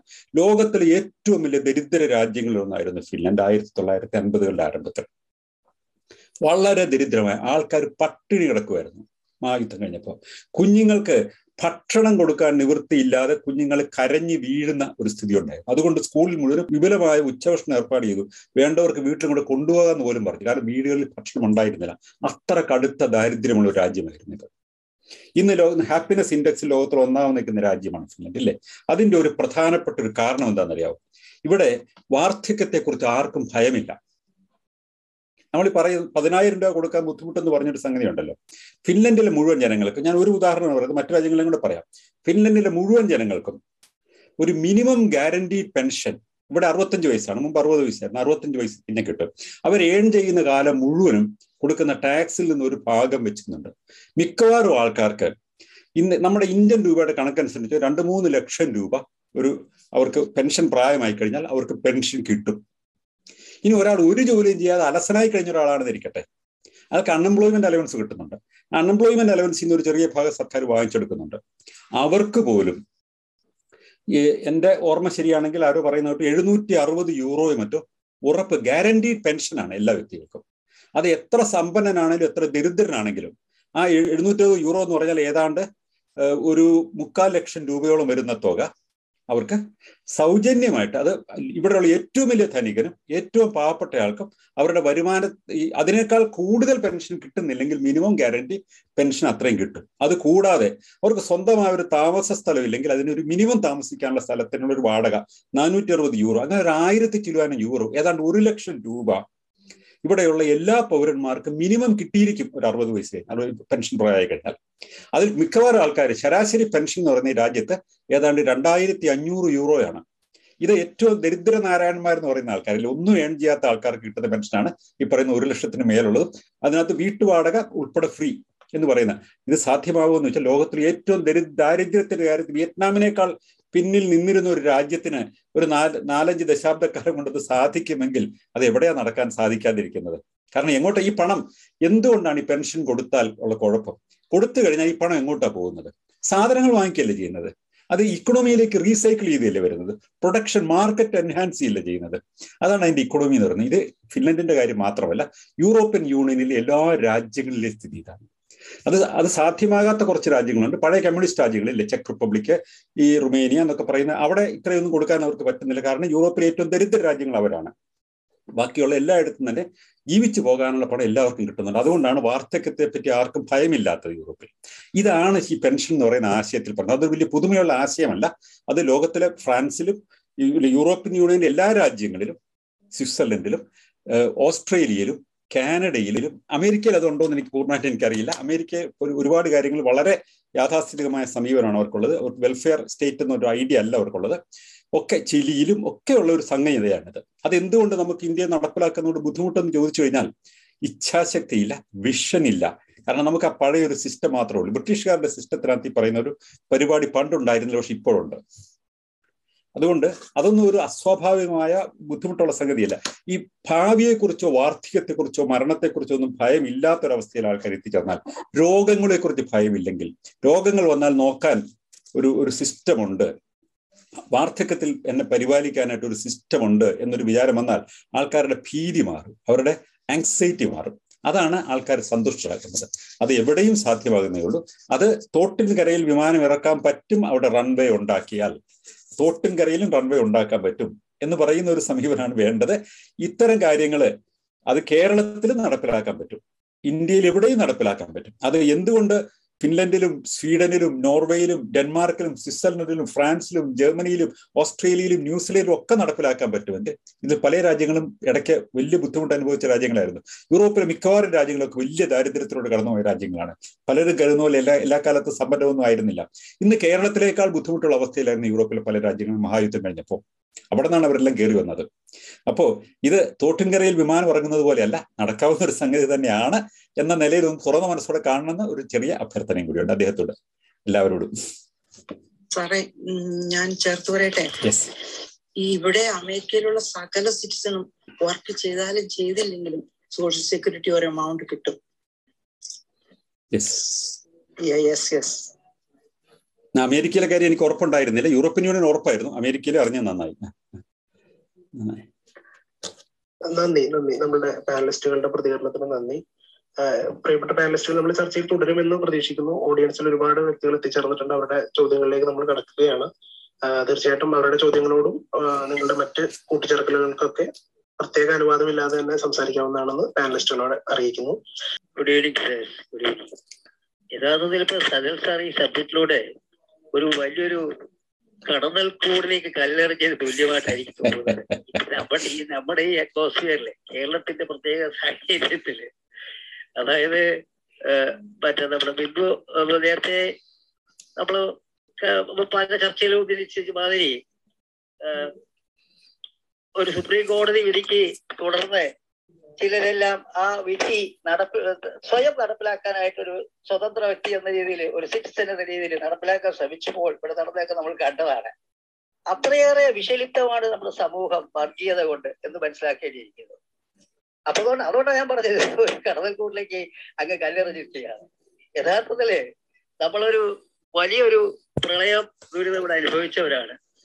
ആ കാലഘട്ടത്തിൽ ഏകദേശം ഈ പറഞ്ഞ മാതിരി പ്രളയത്തിന് തൊട്ടടുത്താണ് ഈ സുപ്രീം കോടതിയെ തുടർന്നുള്ള പ്രശ്നങ്ങൾ ഉണ്ടായത്. അന്ന് ഞാൻ സോഷ്യൽ മീഡിയയിൽ പലപ്പോഴും എഴുതി, അന്ന് ഈ പ്രളയ ദുരിതം, അത് നഷ്ടങ്ങള് ഓവർകം ചെയ്യുന്നതിന് വേണ്ടി സെൻട്രൽ ഗവൺമെന്റിനോട് നമ്മൾ പണം ചോദിച്ചപ്പോൾ സെൻട്രൽ ഗവൺമെന്റിൽ നിഷേധിക്കുകയൊക്കെ ചെയ്തു. അത് നമ്മൾ ചോദിച്ചത്രയും തന്നില്ല, നമ്മൾ റീബിൽഡ് ചെയ്യുന്നതിന് ആവശ്യമായ തുകയും തന്നില്ല. അന്ന് പലപ്പോഴും സോഷ്യൽ മീഡിയയില് നമ്മളെ പോലെയുള്ളവരൊക്കെ എഴുതിയിരുന്നു, എന്തുകൊണ്ട് ഈ പത്മനാഭസ്വാമി ക്ഷേത്രത്തിന്റെ അവിടെ 100 ബില്യണിലേറെ പണമാണ് അവിടെ ഇരിക്കുന്നത്, 100 ബില്യണിലേറെ പണമാണ് അവിടെ ഉള്ളത്, അത് എടുത്തുകൂടെ ചോദിച്ചേന് അയ്യോ ഈ തെറി കൊണ്ട് അഭിഷേകം ചെയ്യുക സോഷ്യൽ ഫേസ്ബുക്ക് മുഴുവൻ തന്നെ. അവരെല്ലാം തന്നെ ഉന്നയിച്ച പ്രശ്നം എന്ന് പറഞ്ഞാല് അങ്ങ് പറഞ്ഞ മാതിരിയാണ്, നമ്മുടെ ജനാധിപത്യത്തിൽ അധിഷ്ഠിതമായ ഈ സർക്കാരിന്, ഏത് സർക്കാരായിക്കോട്ടെ, അവർക്ക് വർഗീയതയെ പ്രീണിപ്പിച്ച് മാത്രമേ മുന്നോട്ട് കൊണ്ടുപോകാൻ കഴിയുള്ളൂ. ഒരുപക്ഷെ പ്രീണിപ്പിക്കുന്നതിലുള്ള ആ ഗ്രഡേഷനിലെ വ്യത്യാസം മാത്രമേ ഉള്ളൂ, കൂടുതൽ കുറവ് മാത്രമേ ഉള്ളൂ എന്നുള്ളതാണ് എന്റെ വിശ്വാസം. അത് നമ്മുടെ പ്രത്യേക സാഹചര്യതാണ്. നമുക്കറിയാമല്ലോ, വർഗീയതയുടെ ഒരു തിരിച്ചടി തന്നെ ഇടതുപക്ഷത്തിന് ഉടൻ തന്നെ നേരിടേണ്ടി വന്നല്ലോ. അപ്പോ ഇങ്ങനെയുള്ള അവസരത്തില് ഇത് എങ്ങനെ നമുക്ക് എടുക്കാൻ കഴിയും? അങ്ങ് പറഞ്ഞ മാതിരി ചരിത്രത്തിലേക്ക് നമ്മൾ എത്തി നോക്കുകയാണെങ്കിൽ, എന്റെ വ്യക്തിപരമായ ഒരു പഠനത്തിന്റെ ഫലം എന്ന് പറഞ്ഞു കഴിഞ്ഞാല്, ഈ വലിയ ഹ്യൂജ് സമ്പത്ത് അവിടെ വന്നത് എങ്ങനെയാണ്? തൃപ്പടിദാനം നടക്കുന്നത് 1750-ലാണെന്നാണ് എന്റെ ധാരണ. അതന്ന് മാർത്താണ്ഡവർമ്മ നമ്മുടെ മോഡേൺ തിരുവിതാംകൂറിന്റെ സൃഷ്ടാവായിട്ടാണ്, മേക്കർ ഓഫ് മോഡേൺ തിരുവിതാംകൂർ എന്നാണ് അത് അറിയപ്പെടുന്നത്. അപ്പൊ അതിനു മുമ്പ് തന്നെ ഈ പത്മനാഭസ്വാമി ക്ഷേത്രം അവിടെ ഉണ്ടായിരുന്നു. ആ ക്ഷേത്രത്തില് ഈ വേണ്ട മാറ്റങ്ങളെല്ലാം അദ്ദേഹം ചെയ്തു, മോഡേൺ ചെയ്തു. തൃപ്പടിദാനത്തിന് മുമ്പ് തന്നെ അവിടെയുള്ള ഈ അറകളും മറ്റും ഉണ്ടാക്കി. എന്തിനെ തിരുവനന്തപുരത്തുള്ളവരോട് ചോദിച്ചാൽ അറിയാം, ഇന്നും അവിടുത്തെ തമ്പുരാന് എന്നാണ് പറയുന്നത്, അവിടുത്തെ രാജാവിന് വേണ്ടി വന്നാൽ ഈ പത്മനാഭസ്വാമി ക്ഷേത്രത്തിന്റെ നിലവറയിലേക്ക് ഇറങ്ങിക്കഴിഞ്ഞാൽ ശംഖുമുഖം കടപ്പുറത്ത് പോയി രക്ഷപ്പെടാൻ കഴിയും കപ്പലില്. അതായിരുന്നു അവിടെയുള്ള അറേഞ്ച്മെന്റ്സ്. അത് ഇപ്പോഴും അറിയാം. അത് വിശദമായിട്ട് നമ്മുടെ പത്രങ്ങൾ കാണുന്നില്ലെന്നേ ഉള്ളൂ. അതാണ് ആ നിലവറയ്ക്കുള്ള രഹസ്യം. ഇപ്പൊ ഞാൻ മനസ്സിലാക്കുന്നത് തൃപ്പടിദാനം എന്ന് പറഞ്ഞു കഴിഞ്ഞാൽ ആ രാജ്യം തന്നെ ആ അവിടുത്തെ ഡേറ്റിക്ക് കൊടുക്കുകയാണ്. പിന്നെ ഇദ്ദേഹം ചെയ്യുന്നതെല്ലാം ഡേറ്റിക്ക് വേണ്ടിയാണ് എന്നുള്ള ധാരണയാണ്. അപ്പോ യഥാർത്ഥത്തില് അതുവരെ നാം സമ്പാദിച്ചിരുന്ന ഈ രാജ്യത്തിന് ഒരു ട്രഷറി ഒന്നും ഉണ്ടായിരുന്നതായിട്ട് തോന്നുന്നില്ല. എന്ന് പറഞ്ഞ മാതിരി വളരെ ശിഥിലമായിരുന്നു. ഒരു വ്യവസ്ഥാപിതമായ ട്രഷറി ഒന്നും ഉണ്ടായിരുന്നില്ല. അപ്പോൾ യഥാർത്ഥത്തിൽ നിന്നും ഈ നമ്മുടെ കച്ചവടത്തിൽ കൂടി നമ്മൾ സമ്പാദിച്ച വലിയ സമ്പത്തും അതിനുശേഷം ഈ പല രാജ്യങ്ങളും പല ദേശങ്ങള് നമ്മൾ പിന്നെ യുദ്ധത്തിൽ തോൽപ്പിച്ച് അവിടെ നിന്ന് കൊണ്ടുവന്ന ലൂട്ടഡ് മണിയും പിന്നീടുള്ള കാലഘട്ടങ്ങളിൽ നാം ഇവിടെ നിന്ന് പല രീതിയിൽ ടാക്സസ് പിരിച്ചിട്ടുണ്ട്. ഇതെല്ലാം തന്നെ സൂക്ഷിച്ചിരുന്നത് ഇവിടെയാണ്. ഒരു പക്ഷേ പിന്നീടുള്ള രാജാക്കന്മാർ ഈ ട്രഷറിയൊക്കെ പിന്നെ മെയിൻറ്റെയിൻ, ഈ ബ്രിട്ടീഷുകാരുടെ ആഗമനത്തോടെയാണ് ട്രഷറിയൊക്കെ ശരിയായിട്ട് മെയിൻറ്റെയിൻ ചെയ്യാൻ തുടങ്ങിയത്. അപ്പൊ അത് ഏകദേശം എനിക്ക് 1800-കളിലൊക്കെ ആയിരിക്കാം. അതിനുശേഷമാണ് ട്രഷറി സിസ്റ്റം ഒക്കെ നമുക്ക് വരുന്നത്. അപ്പൊ പിന്നീട് അതിൽ കൂടി രാജാക്കന്മാരല്ലേ, അവർക്ക് അത് എങ്ങനെ വേണമെങ്കിലും അപ്പോർഷൻ ചെയ്യാമല്ലോ. ബാക്കിയുള്ള പണം യഥാർത്ഥത്തിൽ ഇത് അവരുടെ സ്വകാര്യ സ്വത്തായിട്ട് സൂക്ഷിച്ചിരുന്നതാണ്. അത് കാരണം ഇത് തന്നെ പുറത്തേക്ക് വന്നത് എങ്ങനെയാണ്? ഇപ്പൊ നമുക്കറിയാം, എല്ലാവരും വർഷങ്ങളായിട്ട് പത്മനാഭസ്വാമി പോയിട്ട് അനന്തശേഖരവും നമസ്കരിച്ചിട്ട് പുറന്നു വരുന്നുണ്ട്. പക്ഷെ അതിന് താഴെ തൊട്ട് പാദങ്ങൾക്ക് താഴെ ഇത്ര വലിയ ഒരു സമ്പാദ്യം ഉണ്ടെന്ന് ആർക്കെങ്കിലും അറിയാമായിരുന്നു. ചിലർക്കറിയാമായിരുന്നു. ഇതിന്റെ ട്രസ്റ്റികൾക്കും അവിടെ ഉണ്ടായിരുന്ന ചില ഉദ്യോഗസ്ഥന്മാർക്കും രാജകുടുംബത്തിനും തീർച്ചയായിട്ടും ഇതിനെപ്പറ്റി അറിവുണ്ടായിരുന്നു. അതുകൊണ്ടല്ലേ വീക്ക്നെസ് ആയിട്ട് അതിൽ പറഞ്ഞത്. പലപ്പോഴും രാജാവ് ഉൾപ്പെടെ ഉള്ളവർ അവിടെ വന്ന് അവർക്ക് ആവശ്യമുള്ള എടുത്തുകൊണ്ട് പോയിട്ടുണ്ടെന്നുള്ളത്. അപ്പോ ഇത് ദേശത്തിന്റെ സമ്പത്താണ്. അങ്ങ് പറഞ്ഞ മാതിരി ഇത് ആർക്കിയോളജിക്കൽ പ്രോപ്പർട്ടിയാണ്, ഇല്ലെന്ന് പറയില്ല, ചരിത്രപരമായ മൂല്യമുള്ളതാണ്. പക്ഷേ ഇത് ഈ ദേശത്തിന്റെ സമ്പാദ്യമാണ്. ഇത് ഇന്ത്യക്ക് പോലും അവകാശപ്പെട്ടതല്ല. ഇത് കേരളത്തിന്റെ സമ്പാദ്യമായിട്ട് വേണം നാം കാണേണ്ടതെന്നാണ് എന്റെ അഭിപ്രായം. പിന്നെ അങ്ങ് പറഞ്ഞ മാതിരി ഇവിടെ നമ്മുടെ തിരുമല ദേവസ്വം ഉണ്ടല്ലോ, മറ്റേ തിരുപ്പതി, അവിടെയൊക്കെ ഉള്ള അവരുടെ സമ്പാദ്യം എന്ന് പറഞ്ഞു കഴിഞ്ഞാല് വീണ്ടും പൈസ എല്ലാം തന്നെ അവർ സർക്കാർ ഫണ്ടിലേക്ക് മാറ്റിയതാണ്. എന്നിട്ട് അത് പിന്നെ തിരുപ്പതി ദേവസ്വത്തിൻ്റെതായിട്ടുള്ള ഒരുപാട് വെൽഫെയർ ആക്ടിവിറ്റീസ് നടത്തുന്നുണ്ട്. അതിനും അവർ ചെലവാക്കുന്നുണ്ട്. ഇത് നമുക്കിവിടെ ഡെഡ് മണിയായിട്ട് കിടക്കുകയാണ്. അങ്ങ് പറഞ്ഞ പോലെ ചരിത്ര പ്രാധാന്യമുള്ള കാര്യമുണ്ട്. ഇപ്പൊ രാജാവിന്റെ തൊപ്പി അല്ലെങ്കിൽ രാജാവിന്റെ സിംഹാസനം, ഇങ്ങനെയുള്ള ചരിത്ര പ്രധാനമായ വസ്തുക്കൾ മാത്രം നമ്മൾ സംരക്ഷിച്ചാൽ മതി. ബാക്കി രത്നങ്ങളുണ്ട്, സ്വർണമുണ്ട്, സ്വർണ്ണ നാണയങ്ങളുണ്ട്. ഇതെല്ലാം തന്നെ എന്തുകൊണ്ട് നമുക്ക് സർക്കാർ ഖജനാവിലേക്ക് മാറ്റിക്കൂടാ? അത് മണിയല്ലേ, that is equivalent to money. അല്ലെങ്കിൽ ഇന്ത്യയിൽ തന്നെ വലിയൊരു RBIക്ക് കൊടുത്തിട്ട് പ്ലെഡ്ജ് ചെയ്തിട്ട് നമുക്ക് പണം നമ്മുടെ ദേശത്തിന്റെ പിന്നെ ഡെവലപ്മെന്റിന് എടുത്തുകൂടാ? അപ്പൊ അങ്ങനെ കൂടി ചിന്തിക്കേണ്ടിയിരിക്കുന്നു എന്നാണ് എനിക്ക് പറയാനുള്ള അഭിപ്രായം. ബാക്കി കാര്യങ്ങൾ പിന്നീട് ചർച്ചയിൽ സംഭവിച്ചാൽ സംസാരിക്കാം. Thank you. അതാ പറയുന്ന വികാരം ശരിയാണ്. പക്ഷെ അതിനകത്ത് ഒരു ടെക്നിക്കൽ പ്രോബ്ലം എവിടെയാണെന്നറിയ കിടക്കുന്നത്. ഈ നമ്മുടെ നിയമം അനുസരിച്ചിട്ട് ഏതാണ്ട് ഒരു നിശ്ചിത വർഷത്തിൽ പഴക്കമുള്ള സാധനം ആർക്കിയോളജിക്കൽ സർവേ ഓഫ് ഇന്ത്യയുടെ നിയന്ത്രണത്തിന് കീഴിലാണ് വരുന്നത്. അതുകൊണ്ട് തന്നെ ഡയറക്റ്റ് ആയിട്ട് എടുത്ത് നമുക്ക് യൂസ് ചെയ്യാൻ പറ്റുകയില്ല. പക്ഷേ അത് എങ്ങനെ യൂസ് ചെയ്യാന്നുള്ളതിനകത്ത് ഒരു ടെക്നിക്കൽ ഡിസ്കഷൻ നടന്നതിനകത്ത് ഞാൻ പങ്കെടുത്തിട്ടുണ്ട്. ഒരു ടെലിവിഷൻ ഡിസ്കഷനകത്ത് കുറെ സുപ്രീം കോടതി ലോയേഴ്സ് ഒക്കെ ഉണ്ടായിരുന്ന ഒരു ചർച്ചയിൽ വന്നിട്ടുണ്ട്. അതിനകത്ത് വന്നൊരു നിർദ്ദേശം ഇങ്ങനെയായിരുന്നു. അതായത് ഇത് ഇന്ത്യയുടെ റിസർവ് ബാങ്ക് ഓഫ് ഇന്ത്യക്ക് ഇതിനകത്ത് ഒരു ഭാഗം ഒരു സെർട്ടൺ പാർട്ട് എടുത്ത് പ്ലെഡ്ജ് ചെയ്യാം. എന്നിട്ട് അതിൽ നിന്നൊരു ലോൺ എടുക്കാം. ആ ലോൺ കൊണ്ട് ഇതിന്റെ ഏത് ലോൺ എടുക്കുമ്പോഴും തിരിച്ചടവിന് സാധ്യമാകുന്ന മട്ടില്ലേ ലോൺ എടുക്കാൻ പറ്റുള്ളൂ. അല്ലാത്ത ലോൺ എടുത്തു കഴിഞ്ഞാൽ അത് നമ്മൾ കടക്കെണിയിൽപ്പെടുകയല്ലേ ചെയ്യുന്നത്. അപ്പൊ തിരിച്ചടവിന് സാധ്യമാകുന്ന മട്ടിലുള്ള ഒരു ലോൺ എടുത്തുകൊണ്ട് ഇതിന്റെ പ്രൊട്ടക്ഷൻ ഉൾപ്പെടെയുള്ള കാര്യങ്ങൾ ആ പണം കൊണ്ട് നടത്തി. ഇപ്പോൾ സ്റ്റേറ്റ് എക്സ്ചെക്കറിൽ നിന്നാണ് പണം പോകുന്നത് അതിന് വേണ്ടിയിട്ട്. അപ്പൊ അതിനുവേണ്ടി അതിന്റെ പ്രൊട്ടക്ഷൻ ഒക്കെ വേണ്ടിയുള്ള പണം അതിൽ നിന്ന് വരിക. ഇവിടെയുള്ള ഇന്നത്തെ അവിടുത്തെ പിന്നെ ഒരു മാസം 1.5 കോടി രൂപ വേണമെന്നാണ് പറയുന്നത് അവിടെ ഇത് റൺ ചെയ്ത് പോകാനൊക്കെ ആയിട്ടുള്ള വരുമാനമൊക്കെ ആയിട്ട് നോക്കുമ്പോൾ അതിന്റെ കോസ്റ്റ് എഫിഷ്യന്റ് ആക്കണം. ഇത് വരുമാനം കുറവാണെങ്കിൽ ചെലവ് കുറയ്ക്കണം. അതിന് അനാവശ്യ ചെലവുകൾ കുറച്ച് ആർഭാടങ്ങൾ കുറച്ച് അത് കുറെ കൂടി അത് കോസ്റ്റ് എഫിഷ്യന്റ് ആയിട്ട് മാറ്റണം. പിന്നെ അതിനുള്ള റണ്ണിങ്ങിന് പണം ഇതിന്റെ ഒരു ഭാഗം റിസർവ് ബാങ്ക് ഓഫ് ഇന്ത്യക്ക് പ്ലെഡ്ജ് ചെയ്യുക. പ്ലെഡ്ജ് ചെയ്തിട്ട് ഈ സംഗതികൾ പ്രിസർവ് ചെയ്തുകൊണ്ട് തന്നെ അപ്പൊ അത് ഒരു റിസർവ് ബാങ്കിന് ഒരു ഗ്യാരണ്ടി വേണം, ഇല്ല അല്ലെ കൊടുക്കാൻ പറ്റില്ല. അപ്പൊ അത് കൊണ്ടുവന്നിട്ട് അത് കൃത്യമായിട്ട് ഉപയോഗിച്ചു കഴിഞ്ഞാൽ ഈ പറയുന്ന തരത്തിൽ സർക്കാരിന് നമ്മുടെ നികുതി പണം വാങ്ങിക്കാതെ ഇത് കൊണ്ടുപോകാൻ പറ്റും. അത് മാത്രമല്ല അതിൽ നിന്ന് തന്നെ ഇപ്പൊ നമുക്ക് പലപ്പോഴും നമ്മൾ ദേവസ്വം ബോർഡിൽ നിന്നൊക്കെ ലോൺ എടുത്തിട്ടില്ല, അതിനൊന്നും ഒരു കുഴപ്പമില്ല. ഇപ്പൊ ഒരു കൂടുതൽ പണം പിന്നെ ലോൺ എടുത്ത് വാങ്ങിക്കുകയാണെങ്കിൽ നമ്മൾ മറ്റു രാജ്യങ്ങളിൽ നിന്ന് വലിയ കടം വാങ്ങിക്കുകയും അങ്ങനെയുള്ള കടക്കെണിയിൽപ്പെടും എന്നൊക്കെ പറയുന്ന ആധിയും ഭീതിയും ഒക്കെ ഉള്ള ഒരു സമയത്ത് നമ്മുടെ രാജ്യത്ത് നിന്ന് തന്നെ നമുക്ക് ഇതിൽ നിന്ന് തന്നെ നമുക്കൊരു ലോൺ എടുക്കുകയോ ഒരു റിട്ടേൺ വളരെ ഉറപ്പായിട്ടുള്ള കാര്യങ്ങളിൽ അത് ഇൻവെസ്റ്റ് ചെയ്യുകയോ അങ്ങനെ നമ്മുടെ ഇൻഫ്രാസ്ട്രക്ചർ ഡെവലപ്മെന്റോ നമ്മുടെ ലൈഫ് സ്റ്റാൻഡേർഡിന്റെ കാര്യത്തിൽ ഡെവലപ്മെന്റോ ഒക്കെ ഉപയോഗിക്കുകയും ചെയ്യാൻ പറ്റും. അങ്ങനെ ഒരു വളരെ അഗ്രസീവായിട്ട് വളരെ ഭാവനാസമ്പുഷ്ടമായിട്ട് ശ്രമിച്ചെങ്കിൽ മാത്രമേ മൗലികമായ മാറ്റങ്ങൾ ഉണ്ടാവുള്ളൂ. മൗലികമായ മാറ്റങ്ങൾ ഉണ്ടാവുന്നത് സിസ്റ്റം അട്ടിമറിച്ചിട്ടല്ല, മറിച്ച് നമ്മുടെ കയ്യിലുള്ള ലഭ്യമായ റിസോഴ്സസിനെ നമുക്ക് പോസിബിൾ ആയിട്ടുള്ള മാർഗങ്ങളിലൂടെ അതിനെ ഉപയോഗിച്ചുകൊണ്ടാണ് മാറ്റം ഉണ്ടാക്കേണ്ടത്. അതിനൊരു വലിയ റിസോഴ്സ് തന്നെയാണ് ഇത്. പക്ഷെ അത് നേരിട്ട് അത് എടുത്ത് കൈമാറ്റം ചെയ്യുകയോ ചെയ്യാതെ തന്നെ അത് സാധിക്കുന്നത് ഇതൊരു അസറ്റ് ബേസ് ആയിട്ട് ഉപയോഗിച്ചുകൊണ്ട് സോഫ്റ്റ് ലോൺ എടുക്കുകയും അത് ഇൻഫ്രാസ്ട്രക്ചർ ഡെവലപ്മെന്റിന് വേണ്ടി ഉപയോഗിക്കുകയാണ്. കടം വാങ്ങിക്കുന്നതുകൊണ്ടൊന്നും ഒരു കുഴപ്പമില്ല. ശരിക്കും രാജ്യങ്ങളോ അല്ലെങ്കിൽ വലിയ കോർപ്പറേഷനുകളൊന്നും കടം വാങ്ങിക്കുന്നതുകൊണ്ട് നമുക്ക് സാധാരണക്കാരെ നമ്മൾ കടക്കണിപ്പെടുക, വീട് ജപ്തി ചെയ്തു പോകുക എന്നൊക്കെ പറയുന്ന തരത്തിലുള്ള ഒരു ചിന്തയിൽ നമ്മൾ അങ്ങനെ ചിന്തിക്കേണ്ട കാര്യമില്ല.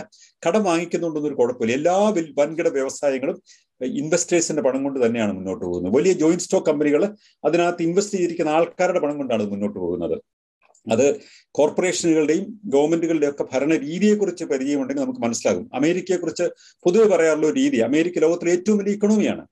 പക്ഷേ അമേരിക്കൻ ഇക്കണോമി അത് ഇറ്റ്സ് എ ഫ്ലോട്ടിംഗ് ഇക്കണോമി എന്ന് പറയാറുണ്ട്. കാരണം അത് രാജ്യത്തിലെ ജനങ്ങൾക്ക് കൊടുത്തിട്ടുള്ള ബോണ്ടുകളും ഒക്കെ ആയിട്ട് കൊടുത്തിട്ടുള്ള പിന്നെ ജനങ്ങളിൽ നിന്ന് പണം സമാഹരിച്ചിട്ടുണ്ട്. അതെല്ലാം റീപേ ചെയ്തു കഴിഞ്ഞാൽ അമേരിക്ക ശരിക്കും കഴിഞ്ഞാൽ പാപ്പരായി പോകും. റീപേ ചെയ്യേണ്ടി വരില്ല. കാരണം ആ രാജ്യത്തിന് വീണ്ടും സ്വത്ത് ജനറേറ്റ് ചെയ്യാനുള്ള ഇൻഫ്രാസ്ട്രക്ചറിലേക്കാണ് ഈ പണം എല്ലാം പോയിരിക്കുന്നത്. അങ്ങനെയാണ് അവർ ഈ ലീഡർഷിപ്പ് നിലനിർത്തുന്നത്, ഇക്കണോമിക് ലീഡർഷിപ്പ് നിലനിർത്തുന്നതും. അപ്പൊ അതുകൊണ്ട് തന്നെ ഇത് തീർച്ചയായിട്ടും ഉപയോഗിക്കാവുന്ന പണമാണ്. അത് ഉരുക്കിക്കളയാതെയും വിൽക്കാതെയും അത് നിയമം അനുവദിക്കുന്നുമില്ല. അല്ലാതെ തന്നെ അത് ബേസ് ചെയ്തുകൊണ്ട് ഒരു വലിയ വികസന പദ്ധതി ഉണ്ടാക്കാൻ കുറഞ്ഞ പക്ഷം ഇവരുടെ സെക്യൂരിറ്റി ചാർജും ഇവരുടെ നടത്തിപ്പ് ചെലവെങ്കിലും സർക്കാരിന്റെ അടുത്തുനിന്ന് കാശ് വെച്ചതുണ്ടാതെ നടത്തി കൊണ്ടുപോകാൻ പറ്റും. അതെ, ഒരു പണയം വയ്ക്കുന്ന രീതി. അതെ,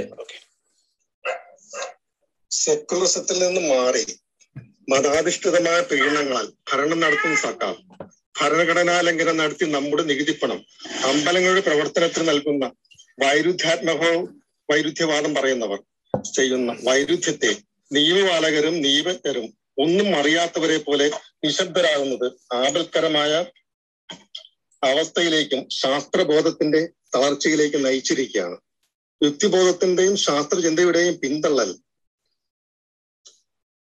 ഈ രീതിയിലുള്ള ഭരണം നമ്മെ ഏതാണ്ട് 10-30 കൊല്ലം പിന്നോട്ട് നയിച്ചിരിക്കുകയാണ്. ഇതൊരു മാറ്റത്തിനായി സ്വതന്ത്ര ചിന്തകരുടെയും യുക്തിബോധമുള്ളവരുടെയും ഉറച്ച ശബ്ദം നിലയ്ക്കാതിരിക്കണം എന്ന് എനിക്ക് തോന്നുന്നു. വിശ്വാസിക്ക് വിശ്വസിക്കാനുള്ള സ്വാതന്ത്ര്യം, അവിശ്വാസിക്ക് അവിശ്വസിക്കാനുള്ള സ്വാതന്ത്ര്യം, ഇതിന്റെ മൂല്യബോധം തിരിച്ചറിയാൻ ഭരണകൂടത്തിനും ഇവിടെ രാഷ്ട്രീയ ചിന്തകൾക്കും കഴിയണമെന്ന് കൂടി എനിക്ക് തോന്നുന്നു. വളരെ നല്ല പ്രതികരണം, വളരെ നല്ല ശരിയായ അഭിപ്രായം. അതിനകത്തൊന്നും പ്രതികരിക്കാനില്ല, 100% യോജിക്കുന്നു. നമസ്കാരം. ഞാന് ഇതില് ഒരു പൊതുവായിട്ട് കൂടി വന്നിരിക്കുന്ന ഈ ചർച്ചയുടെ ഒരു ആശയത്തിൽ നിന്നും കുറച്ചുകൂടി എതിരായിട്ടുള്ള ഒരു ആശയമാണ് എനിക്ക് പറയാനൊരു മനസ്സിലുള്ളത്. എനിക്കത് പറയാൻ പാടുണ്ടോ എന്ന് അറിഞ്ഞുകൂടാ. കാരണം ജോഷി എന്ന് പറഞ്ഞൊരു ചേട്ടന് അതുമായിട്ട് ബന്ധപ്പെട്ടോ അല്ലെങ്കിൽ പോലും അതുമായിട്ട് ഏകദേശം ചേർന്ന് നിൽക്കുന്ന 1-2 കാര്യങ്ങൾ പറഞ്ഞപ്പോൾ തന്നെ സനൽ സാർ അതിനെ വളരെ കുറച്ചു വൈകാരികമായിട്ടാണ് പ്രതികരിച്ചത്. വർഷങ്ങളായിട്ട് അറിയാവുന്ന ഒരാളാണ്. വൈകാരികമായിട്ടല്ല, അഭിപ്രായം പറഞ്ഞു. അദ്ദേഹത്തോട് എനിക്ക് യാതൊരു ബഹുമാനക്കുറവൊന്നുമില്ല കേട്ടോ, അങ്ങനെ തെറ്റിദ്ധരിക്കരുത്. അദ്ദേഹത്തോട് എനിക്ക് വളരെ ബഹുമാനമുണ്ട്, സ്നേഹമുണ്ട്. പക്ഷെ അഭിപ്രായങ്ങൾ പറയുമ്പോൾ നമ്മൾ അങ്ങനെ പറയണ്ടേ? അങ്ങനെ പറയുന്നല്ലേ നല്ലത്, അതല്ലേ എന്റെ രീതി. ഓക്കെ, ശരിയായിരിക്കും. എനിക്ക് സനൽ സാറിനെയൊക്കെ ഞാൻ വർഷങ്ങളായിട്ട് കാണുന്ന ഒരാളാണ്. ഇതുപോലുള്ള ഈ ഇതൊക്കെ ഒരു റെക്കോർഡിംഗ് ആണെങ്കിൽ നാളെ ആണെങ്കിലും അത് മറ്റുള്ളവർ കേൾക്കുന്നുണ്ട്. അപ്പൊ ഞാനിപ്പോ പറയുന്നതിനോട് ജോഷി സാറിനോട് പറഞ്ഞതുപോലെ എനിക്കൊരു മറുപടി കിട്ടുകയാണെങ്കിൽ എനിക്കൊരു ബുദ്ധിമുട്ടായിരുന്നു. അതുകൊണ്ടാണ് എനിക്കിത് മറുപടി പറയാൻ പറ്റുമെന്ന് അറിയില്ല. എന്തായാലും ഞാൻ പറയുകയാണ്, പറയാതിരിക്കുന്നത് ശരിയല്ല. അതുകൊണ്ടാണ് ഞാൻ തുടരുന്നത്. ഒന്നാമത്തെ കാര്യം എന്ന് പറയുന്നത്, ഞാൻ ഇപ്പോഴത്തെ ഈ സിസ്റ്റമാണ് നാട്ടിൽ ഫോളോ ചെയ്യുന്നത് എങ്കിൽ, അതായത് ക്ഷേത്രത്തിന്റെ സ്വർണത്തിന് മീതെ ഇരിക്കുന്ന ദൈവത്തിന്റെ കാര്യത്തില് സർക്കാർ ഇപ്പോഴത്തെ ഈ സിസ്റ്റമാണ് ഫോളോ ചെയ്യുന്നതെങ്കിൽ നിത്യജലത്തിനും കൂടി സർക്കാർ ഫണ്ട് കൊടുക്കുന്നത് നല്ലതാണ് എന്നാണ് എന്റെ അഭിപ്രായം. അതേസമയം ഈ സിസ്റ്റം അല്ല, വേറെ എന്തെങ്കിലും ആണ് ചെയ്യുന്നതെങ്കിൽ കുഴപ്പമില്ല. അതിന്റെ കാരണം എന്താണെന്ന് ഞാൻ പറഞ്ഞു കഴിഞ്ഞാല്, കുറച്ച് കാലങ്ങളായിട്ട് ക്ഷേത്രത്തിന്റെ സ്വത്ത് സർക്കാർ കൈകാര്യം ചെയ്യുന്നതുമായിട്ട് ബന്ധപ്പെട്ട് വരുമ്പോൾ ചർച്ചകളിൽ വരുന്നൊരു കാര്യമാണ് ക്ഷേത്രത്തിന്റെ പൈസ സർക്കാർ എടുക്കുന്നുണ്ട് എന്നുള്ളൊരു ചർച്ച വരാറുണ്ട്. ആ സമയത്ത് അതിനെ എതിർക്കുന്ന ആൾക്കാർ, അതായത് സർക്കാരിനെ അനുകൂലിക്കുന്ന ആൾക്കാർ പൊതുവെ പറയുന്നത് സർക്കാർ ക്ഷേത്രത്തിന്റെ പണമൊന്നും എടുക്കുന്നില്ല, അങ്ങനെ എടുക്കുന്ന എന്തെങ്കിലും ഉണ്ടെങ്കിൽ അത് ഹൈക്കോടതിയുടെ മേൽനോട്ടത്തിൽ കുറച്ച് പൈസ അതിൽ എടുക്കുന്നുണ്ട്, അതിന് തിരിച്ചു കൊടുക്കുന്നു, അതിന് മതിയായ പലിശ കൊടുക്കുന്നുണ്ട് എന്നൊക്കെയാണ് പറയാറുള്ളത്. അതേസമയം ഞാൻ 2014 ഞാൻ വായിച്ചൊരു പത്രവാർത്ത മനസ്സിലുണ്ട്. ഇതുപോലുള്ള ചർച്ചകളൊക്കെ വരുന്നതിന് മുമ്പാണ്. അന്ന് ക്ഷേത്രത്തിന്റെ പൈസയൊക്കെ സർക്കാർ എടുക്കുന്ന ഒരു സ്വാഭാവികമായിട്ടുള്ള നടപടിയായിരുന്നു. ആ സമയത്ത് ദേശാഭിമാനിയിലെ 2014 ഡിസംബർ 24 എന്റെ ഇപ്പോഴത്തെ ഒരു ഓർമ്മ. 24, 23, 25 ഈ ദിവസങ്ങളാണ്. കാരണം ആ സമയത്താണ് മകരവിളക്ക് 41 ദിവസം ആഗതമാകുന്ന ആ സമയമാണ്. അതൊരു 25, 24, 23, 26 ദിവസങ്ങൾ ക്രിസ്മസിനോടനുബന്ധിച്ചുള്ള ദിവസമാണ്. അന്ന് വന്ന് ഫ്രണ്ടില് ഉണ്ടായിരുന്ന ഒരു വാർത്ത എന്ന് പറയുന്നത് സഹകരണ ബാങ്കുകളുടെ പണം സർക്കാർ കൈയടക്കുന്നു എന്നുള്ളതായിരുന്നു. ആർക്കെങ്കിലും ഇതിനകത്ത് എതിരഭിപ്രായം, അല്ലെങ്കിൽ ഞാൻ പറയുന്നതിൽ വാസ്തവ വിരുദ്ധം ഉണ്ടെന്ന് പറയുകയാണെങ്കിൽ ഞാൻ ഇതിലെ ഏതെങ്കിലും ഒരു മോഡറേറ്ററിന് ഞാൻ ഇതിന്റെ ഇപ്പോഴത്തെ ഓൺലൈൻ ലിങ്ക്, അന്നത്തെ ദേശാഭിമാനിയുടെ ഓൺലൈൻ ലിങ്ക് ഇതിനകത്ത് കിടക്കുന്നത് ഞാൻ അവർക്ക് ചെയ്തു കൊടുക്കാം, മെസ്സേജ് ആയിട്ട് ചെയ്തു കൊടുക്കാം. അവർക്ക് വേണമെങ്കിൽ ഇതിനകത്ത് മുകളിൽ പിൻ ചെയ്യാൻ വേണ്ടിയിട്ട് ആൾക്കാർക്ക് കാണുകയും ചെയ്യാം. അതിനകത്ത് കൊടുത്തിരിക്കുന്നത് സഹകരണ ബാങ്കുകളിലെ പൈസ കവരുന്നതെന്ന് അതിന്റെ ഹെഡിങ് തുടങ്ങി താഴേക്ക് വരുമ്പോൾ അടിയന്തരമായി ദേവസ്വം ബോർഡിന്റെ ശബരിമലയുടെ നടവരവ് സർക്കാരിലേക്ക് മാറ്റുവാനായിട്ട് ദേവസ്വം ബോർഡുകൾക്ക് സർക്കാർ നിർദ്ദേശം നൽകി എന്നാണ് അതിനകത്ത് വരുന്നത്. ഇതിനകത്ത് എന്തിനാണ് മാറ്റിയതെന്നോ അതിനകത്ത് ഹൈക്കോടതിയുടെ അതിനുള്ളൊരു സമയമില്ല, കാരണം മാറ്റാനുള്ള നിർദ്ദേശം നൽകി എന്നാണ് അതിനകത്ത് കിടക്കുന്നത്. അതായത് ആ സമയത്ത് ആ പൈസകൾ എടുക്കുന്നുണ്ടായിരുന്നു. ഇപ്പൊ അതിനകത്ത് എടുക്കുന്നുണ്ടോ, ഹൈക്കോടതിയുടെ നിർദ്ദേശം ഉണ്ടോ, അങ്ങനെയുള്ളതൊക്കെ നമുക്ക് ഒന്നുകൂടി ക്രോസ് ചെക്ക് ചെയ്യേണ്ടിയിരിക്കുന്നു. എന്തായാലും ആ സമയത്ത് എടുക്കുന്നുണ്ടായിരുന്നു. ആ സമയത്ത് UDF സർക്കാരാണ് ഭരിച്ചുകൊണ്ടിരുന്നത്. അതുകൊണ്ട് ദേശാഭിമാനി നല്ല ആവേശത്തിന് ഇത് പറയുകയും ചെയ്തു. പിന്നീട് ഇങ്ങനെ ഒരു പ്രശ്നം ഉണ്ടാകുമെന്നൊന്നും അവരും ചിന്തിച്ച് കാണുകയില്ല. എന്തായാലും ശരി, സർക്കാർ ഇതുപോലുള്ള പണം എടുക്കുന്നുള്ള സ്ഥിതിക്ക്, ഇതുപോലുള്ള എന്തെങ്കിലും കാര്യങ്ങൾക്ക് വേണ്ടി അവർ എടുക്കുന്നുണ്ട്, അവരെന്തിനും ആകട്ടെ, അത് പലിശക്ക് എടുക്കുന്നെന്നോ പലിശക്ക് എടുക്കുന്നില്ലെന്നോ മതിയായിട്ടുള്ള കാര്യത്തിൽ എന്തായാലും ആ സർക്കാരിന്റെ പൈസ, സർക്കാർ ഈ പൈസ എടുക്കുന്നുണ്ടെങ്കിൽ നിത്യച്ചെലവിന് ബുദ്ധിമുട്ടുണ്ടാകുമ്പോൾ ഈ പൈസ അതേപോലെ തന്നെ തിരിച്ചു കൊടുക്കുകയോ അല്ലെങ്കിൽ കുറച്ചും കൂടി അങ്ങോട്ട് കൊടുക്കുകയോ ചെയ്യാനുള്ള ധാർമ്മികമായിട്ടുള്ള ബാധ്യത സർക്കാരിനുണ്ട്. അതേസമയം ഇങ്ങനെയല്ല, ഈ പരിപാടിയെല്ലാം ഇന്നുകൊണ്ട് ക്ലോസ് ചെയ്യുകയാണ്, ഞാൻ അങ്ങനെയല്ല ഞങ്ങൾ ചെയ്യാൻ വേണ്ടി പോകുന്നത് എന്ന് പറയുകയാണെങ്കിൽ നമുക്കത് അതിന് ഒരു പോയിന്റും കൂടി ഉണ്ടാവുന്നതാണ്. അങ്ങനെ കൊടുക്കുകയാണെങ്കിൽ നിത്യച്ചെലവിനുള്ള കാര്യത്തിൽ ഇനി നമുക്ക് സർക്കാരിനെ ഒന്നുകൂടെ ചിന്തിക്കാം. വേറൊരു കാര്യം കൂടി ഉണ്ട് ഇതിനകത്ത്. സർക്കാരിന് ഇതുകൊണ്ട് ഒരു അഡീഷണൽ ബെനിഫിറ്റും കൂടി ഉണ്ടാകുന്നുണ്ട്. സർക്കാരിന്റെ കയ്യില് ഒരു വലിയൊരു കമ്പനി ഇരിക്കുകയാണ് കയ്യിൽ. അതായത് ഏകദേശം ഒരു 25,000, 30,000 പേര് വർക്ക് ചെയ്യുന്ന ഒരു വലിയ കമ്പനി ഒരു സർക്കാർ നടത്തിക്കൊണ്ട് പോവുകയാണ്. അതിന്റെ വരുമാനം അതിനുള്ളിൽ തന്നെ കിട്ടുന്നുണ്ട്. അതിനകത്ത് സർക്കാരിന് പൈസ കൊടുക്കേണ്ടി വരാറുണ്ടെങ്കിൽ അത് സർക്കാരിന്റെ കയ്യിൽ നിന്നാണ്, പാർട്ടിയുടെ കയ്യിൽ നിന്നല്ല. ഈ അതിലെ അംഗങ്ങളെ എല്ലാവരും എല്ലാ കാലത്തും തന്നെ സർക്കാരിന് വിധേയരായിരിക്കും. അവരിൽ വരുന്ന മന്ത്രി, ഇത് നിയന്ത്രിക്കാൻ വേണ്ടി വരുന്ന മന്ത്രി ഈ സർക്കാരിന്റെ ഈ കമ്പനിക്ക് ഉന്നതി ഉണ്ടാകണമെന്ന് വിചാരിക്കുകയോ അതിലുള്ള പ്രോഡക്ട്സ്, ദൈവങ്ങളാണല്ലോ അതിലെ പ്രോഡക്ട്സ്, ആ പ്രോഡക്ട്സ് വിറ്റാണ് പൈസ ഉണ്ടാകുന്നത് തന്നെ എടുക്കുക. ആ പ്രോഡക്ട്സ് വിശ്വാസമുള്ളവരോ അതിനെ വലുതാക്കണമെന്നോ ഒന്നും ചിന്തിക്കുന്ന ആളുകൾ അല്ലെങ്കിൽ പോലും അതിന്റെ എംപ്ലോയീസ്, ആ എംപ്ലോയീസിന്റെ ഫാമിലി, ഇവരെല്ലാവരും ഈ സർക്കാരുമായിട്ട് എന്നും ഒരു ചെറിയ തോതിലെങ്കിലും അടുപ്പമുള്ളവരോ അല്ലെങ്കിൽ എതിർക്കാൻ പേടിയുള്ളവരോ ആയിരിക്കും. ഇങ്ങനെ ഒരു കമ്പനി നടത്തിക്കൊണ്ട് പോകുമ്പോൾ അതിന് മതിയായിട്ടുള്ള എന്തെങ്കിലുമുള്ള പ്രോബ്ലംസ് ഉണ്ടാകുമ്പോൾ അതിനെ നടത്തിക്കൊണ്ട് പോകാനായിട്ടുള്ള ധാർമ്മികമായിട്ടുള്ള ബാധ്യതയും കൂടി അവർക്ക് കിട്ടുന്നുണ്ട്. അവർക്ക് നിയന്ത്രിക്കാൻ വേണ്ടി ഒരു 19,000 പേരെ കിട്ടുന്നുണ്ട്. അവർക്ക് അതിനകത്ത് വേറെ ഒന്നും പറയാനില്ല. അവർക്ക് എടുത്ത് ബുദ്ധിമുട്ടുണ്ടാകുമ്പോഴത്തേനും എടുത്ത് ചെലവഴിക്കാൻ വേണ്ടി കുറച്ച് കോടികൾ കിട്ടുന്നുണ്ട്. അതിന് ബാധ്യതകളൊന്നുമില്ല. എന്താണ് പ്രശ്നം വരുന്നതെന്ന് വെച്ച് കഴിഞ്ഞാൽ കഴിഞ്ഞ 2-3 വർഷമായിട്ട് നടവരവിലും മറ്റു കാര്യങ്ങളിലും പ്രശ്നങ്ങൾ ഉണ്ടായിരുന്ന സമയത്ത് ഇനി സർക്കാരിന് ഈ പൈസ കൊടുക്കാൻ വേണ്ടി പറ്റുന്നില്ല എന്ന് പറയുന്ന ഒരു ഇരട്ടത്താപ്പാണ്. അത് പത്മനാഭസ്വാമി ക്ഷേത്രത്തിലെ കാര്യമാണെങ്കിലും ശരി, അല്ലെങ്കിൽ ശരി, പത്മനാഭസ്വാമി ക്ഷേത്രത്തിലെ സ്വർണം എടുത്ത് മറ്റു കാര്യങ്ങളിലേക്ക് ചെയ്യുന്നത് അത് എനിക്ക് താല്പര്യമുള്ള കേസല്ല. ഒന്ന് എന്ന് പറയുന്നത്, ഇപ്പം നമ്മുടെ അതിനകത്തൊരു ചേട്ടൻ പറയുന്നത് കേട്ടു, അത് ഇന്ത്യക്ക് പോലും കൊടുക്കരുത്, കേരളത്തിന്റെ സ്വത്താണ്. കേരളത്തിന്റെ സ്വത്തല്ലെങ്കിൽ ആണെങ്കിൽ കേരളത്തിന് പോലും കൊടുക്കരുത്, തിരുവനന്തപുരത്തിന്റെ സ്വത്താണ്. അത് തിരുവനന്തപുരം ജില്ല തന്നെ അത് ചെലവഴിക്കാനായിട്ട് തയ്യാറാണ്. കാരണം അങ്ങനെ ഒരു പ്രാദേശിക വാദത്തിലേക്കാണ് പോകുന്നത്. കുറച്ചും കൂടി പോയി പഞ്ചായത്ത്, മുനിസിപ്പാലിറ്റിയിലേക്കൊക്കെ ഉള്ളിലേക്ക് പോകേണ്ടി വരും. അങ്ങനെയല്ല, കേരളത്തിൽ ഞാൻ ജീവിക്കുന്നതുകൊണ്ട് ചേട്ടാ, കോട്ടയം തിരുവനന്തപുരം ജില്ലക്കാരനാണെങ്കിൽ ചിലപ്പോൾ അങ്ങനെ പറഞ്ഞു, ഞാൻ തിരുവനന്തപുരം ജില്ലക്കാരനല്ലായിരിക്കും, അതുകൊണ്ടായിരിക്കും, കാരണം എനിക്കും കൂടി അത് ടിക്കറ്റ് നോർത്തായിരിക്കും അങ്ങനെ പറഞ്ഞത്. അപ്പൊ കേരളത്തിന് മാത്രം അത് ഇന്ത്യക്ക് വേണ്ട എന്നുള്ള ഈ കൺസർവേറ്റീവ് അങ്ങനെ ഒരു ചിന്തയിലേക്ക് പോകുന്നതിനേക്കാളും നല്ലത് കുറച്ചും കൂടി നല്ലതായിട്ട് ലോകത്തിന് മുഴുവൻ കിട്ടിക്കോട്ടെ എന്ന് ചിന്തിക്കുന്നതായിരുന്നു നല്ലത്. അത്രയൊന്നും എന്തായാലും ഒരു വിശാലമായിട്ടുള്ള മാനസിക അവസ്ഥ അദ്ദേഹത്തിന് ഇല്ലെന്ന് തോന്നുന്നു. അപ്പൊ അതുകൊണ്ട് ഞാൻ കുറച്ചും കൂടി അതിനെ എടുത്തിട്ട് അത് ഒരിടത്തേക്ക് എടുക്കണ്ട, അത് അമ്പലത്തിൽ തന്നെ ഇരുന്നോട്ടെ, അല്ലെങ്കിൽ അമ്പലത്തിന്റെ വികസന പ്രവർത്തനം എടുത്തോട്ടെ എന്ന് വെച്ചേക്കാം. കാരണം തിരുവനന്തപുരം വേണ്ട, കേരളം വേണ്ട, ഇന്ത്യ വേണ്ട, ഈ ആ ക്ഷേത്രത്തിൽ തന്നെ ഇരുന്നോട്ടെ എന്ന് ചിന്തിക്കുന്നതായിരുന്നു നല്ലത്. ഒന്നുകിൽ അങ്ങനെ, ഇല്ലെങ്കിൽ രാജശേഖരൻ ചേട്ടൻ പറയണമായിരുന്നു ലോകത്തിന് മൊത്തവും നന്മ ചെയ്യാനായിട്ട്. പിന്നെ സാറിന് അത് ഇഷ്ടപ്പെടുകയും ചെയ്തു. അതിനുള്ള പല പല ഐഡിയാസും ആളുടെ മനസ്സിൽ വരികയും ചെയ്തു. ഇതൊക്കെ ചെയ്യണമെങ്കിൽ ഒന്ന് രണ്ട് കാര്യങ്ങളുണ്ട്. ഈ എന്നാ പറയുന്നത്, നമ്മുടെ പുരാവസ്തു കാര്യങ്ങളൊക്കെ എടുത്ത് പണയം വെക്കുന്നതിനുള്ള ഐഡിയയും കാര്യങ്ങളൊക്കെ തപ്പുമ്പോൾ നമുക്ക് ഈ പണയം വെച്ചേക്കുന്ന പൈസ എടുക്കുന്നത് കൂടെ നാളെ ഇതിനേക്കാളും വലിയ എന്തെങ്കിലും ക്ഷേത്രത്തിലേക്ക് ചെലവ് വരുവാണെങ്കിൽ അതും കൂടി ആ സർക്കാർ ക്ഷേത്രത്തിന് കൊടുക്കാനും കൂടെ ചെയ്യണം. അല്ലാതെ ഇതെല്ലാം കൂടി എടുത്ത് നമുക്ക് അങ്ങനെ ചെയ്യാം ഇങ്ങനെ ചെയ്യാം എന്നൊക്കെ പ്ലാൻ ചെയ്യാൻ വേണ്ടി സനൽ സാറിനൊക്കെ നല്ല ബുദ്ധിപരമായിട്ടുള്ള ചർച്ചകളും കാര്യങ്ങളും നല്ല അറിവുകളും കാര്യങ്ങളൊക്കെ ഉണ്ട് താനും. പക്ഷേ സ്വർണത്തിന്റെ മീതെ ഇരിക്കുന്ന ദൈവത്തിന് നിത്യചെലവിന് സർക്കാർ കൊടുക്കുകയും ചെയ്യരുത്. ഇതൊരു വലിയ ഇരട്ടത്താപ്പാണ്. സിസ്റ്റം ഇപ്പൊ ഇങ്ങനെയാണ് നടക്കുന്നതെങ്കിൽ ഇതിങ്ങനെ തന്നെ പോട്ടെ. മാറ്റം വരുവാണെങ്കിൽ നമുക്കത് അവരവരുടേതായിട്ട് ഇതെല്ലാം ഒരു സ്വയം ഭരണ സ്ഥാപനങ്ങളായിട്ട് നിൽക്കട്ടെ. അതായിരിക്കും ഒരു അന്തസ്സുള്ള ഇത്. എനിക്കിങ്ങോട്ട് പോരട്ടെ, ഞാനൊന്നും അങ്ങോട്ട് കൊടുക്കൂല എന്ന് പറയുന്നതും, അല്ലെങ്കിൽ ഇത് മറ്റുള്ളവർക്കാർക്ക് ഇന്ത്യക്കൊന്നും കൊടുക്കണ്ട നമുക്ക് കേരളത്തിന് എടുക്കാം എന്ന് പറയുന്നതും ഒക്കെ കുറച്ച് വില കുറഞ്ഞ കാര്യങ്ങളാണെന്നാണ് എൻ്റെ ഒരു അഭിപ്രായം. അതിനകത്ത് ചിലപ്പം അതിനകത്ത് എതിർപ്പുള്ളവരുണ്ടാവും, കുഴപ്പമില്ല. എന്നാലും എൻ്റെ അഭിപ്രായം പറയണമല്ലോ, അതുകൊണ്ട് പറയുന്നത് മാത്രമേ ഉള്ളൂ. അവസരം തന്നതിന് നന്ദി. അതേക്കുറിച്ച് അങ്ങ് പറഞ്ഞതിനകത്തുള്ള ഒരു പ്രശ്നം എന്താന്ന് പറയാം. ഞാൻ പറഞ്ഞത് ഈ പത്മനാഭസ്വാമി ക്ഷേത്രത്തിലെ പണം അല്ലെങ്കിൽ അവിടുത്തെ വെൽത്ത് എടുത്തിട്ട് പ്ലെഡ്ജ് ചെയ്തിട്ട് കേരള ഗവൺമെന്റിന് പ്രവർത്തിക്കാൻ കൊടുക്കണം എന്നല്ല ഞാൻ പറഞ്ഞത്. അതിന്റെ ഭരണം നടത്താനായിട്ട് അത് റൺ ചെയ്യാൻ വേണ്ടിയിട്ട് കുറെ പണം ചെലവുണ്ട്. അവിടുത്തെ സെക്യൂരിറ്റിക്ക് വേണ്ടിയിട്ട് വലിയൊരു ഹ്യൂജ് എമൗണ്ട് ഗവൺമെന്റ് ആണ്, നമ്മുടെ ടാക്സ് മണി നിന്നാണ് പോകുന്ന പണം, അല്ലേ?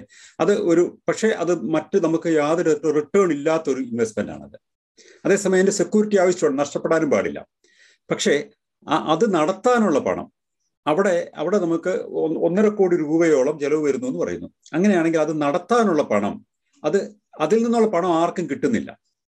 പത്മനാഭസ്വാമി ക്ഷേത്രത്തിൽ നിന്നുള്ള പണം കേരള ഗവൺമെന്റിന് കിട്ടുന്നേയില്ല. അത് നടത്തുന്ന ഒരു ട്രസ്റ്റാണ്.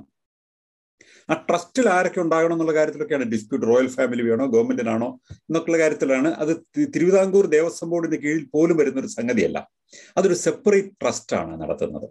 അപ്പൊ ആ ട്രസ്റ്റ് എന്ന് പറഞ്ഞാൽ ഒരു പബ്ലിക് പർപ്പസിന് വേണ്ടിയിട്ടുള്ള സ്വകാര്യ വ്യക്തികൾ ഇൻവെസ്റ്റ് ചെയ്തിട്ടുള്ള ഒരു സംഗതിയാണ് ഒരു ട്രസ്റ്റ് എന്ന് പറയുന്നത്, അല്ലേ? അപ്പൊ ആ ട്രസ്റ്റിന് പണത്തിന് ആവശ്യം വന്നാൽ അവര് ആ ട്രസ്റ്റിന്റെ കയ്യിലുള്ള അസറ്റിൽ നിന്ന് അതിനുള്ള വഴി കണ്ടെത്തണമെന്നാണ് നമ്മൾ പറയുന്നത്. അത് നമ്മുടെ നികുതി പണത്തിന് വേണമെന്ന് പറയരുത്. കാരണം അവിടെ അസറ്റ് ഉണ്ടല്ലോ. ആ അസറ്റ് വിൽക്കണമെന്ന് പറയുന്നില്ല, വിൽക്കാൻ പാടില്ല എന്നാണ് ഞാൻ പറഞ്ഞത്. കാരണം അത് ആർക്കിയോളജിക്കൽ പ്രോപ്പർട്ടിയാണ്. കാരണം രാജ്യത്തിനൊരു നിയമമുണ്ട്, ഒരു സെർട്ടൺ ഏജിൽ കൂടുതൽ പഴക്കമുള്ള സാധനങ്ങൾ പുരാവസ്തുവാണ്, അത് വിൽക്കാൻ പാടില്ല, അത് അങ്ങനെയൊന്നും ചെയ്യാൻ പാടില്ല എന്നൊരു നിയമം നമ്മുടെ രാജ്യത്തുണ്ട്. അങ്ങനെയാണ് ലോകത്ത് എല്ലായിടത്തും തന്നെയുള്ള ഒരു നിയമമുണ്ട് അങ്ങനെ. പക്ഷേ അത് നമുക്ക് ഇക്കണോമിക്കലി വയബിൾ ആക്കുന്ന എങ്ങനെയാണ്? അത് വെച്ചുകൊണ്ട് റിസർവ് ബാങ്കിൽ നിന്ന് പണം കടമെടുക്കാൻ പറ്റും. അത് സർക്കാരിന് വേണ്ടിയിട്ടല്ല ഞാൻ പറഞ്ഞത്, ഇതിന്റെ നടത്തിപ്പിന് വേണ്ടിയിട്ട് അവർക്ക് എത്ര അത് റീസണബിൾ ആയിട്ട് നടത്തിപ്പിന് ആവശ്യം പണം വരുമോ അത് റിട്ടേൺ ചെയ്യാവുന്ന മട്ടിൽ, അത് തിരിച്ചു കൊടുക്കാവുന്ന മട്ടിൽ ഒരു പെർഫെക്റ്റ് പ്ലാനിങ് ട്രസ്റ്റ് ഉണ്ടാക്കിയിട്ട് അത് പ്ലെഡ്ജ് ചെയ്തിട്ടോ അല്ലെങ്കിൽ ആ ക്ഷേത്രം ഒരു റിസർവ് ബാങ്കിൽ നിന്ന് ഒക്കെ ഒരു പണം കടമെടുത്തിട്ടോ വേണം ഇത് ചെയ്യാനായിട്ട്. നമ്മുടെ ഈ ഒന്നാമത് ശമ്പളം കൊടുക്കാനല്ലാതെ മറ്റു കാര്യങ്ങൾക്കൊന്നും തികയാത്ത നമുക്ക് നികുതി പണത്തിൽ നിന്ന് അങ്ങോട്ടേക്ക് ഗ്രാൻഡോ കടവോ ഒന്നും വാങ്ങിക്കാതിരിക്കണം എന്നാണ് ഞാൻ പറഞ്ഞത്. അവിടെ നിന്ന് കാശ് വേണം എന്നല്ല പറഞ്ഞത്.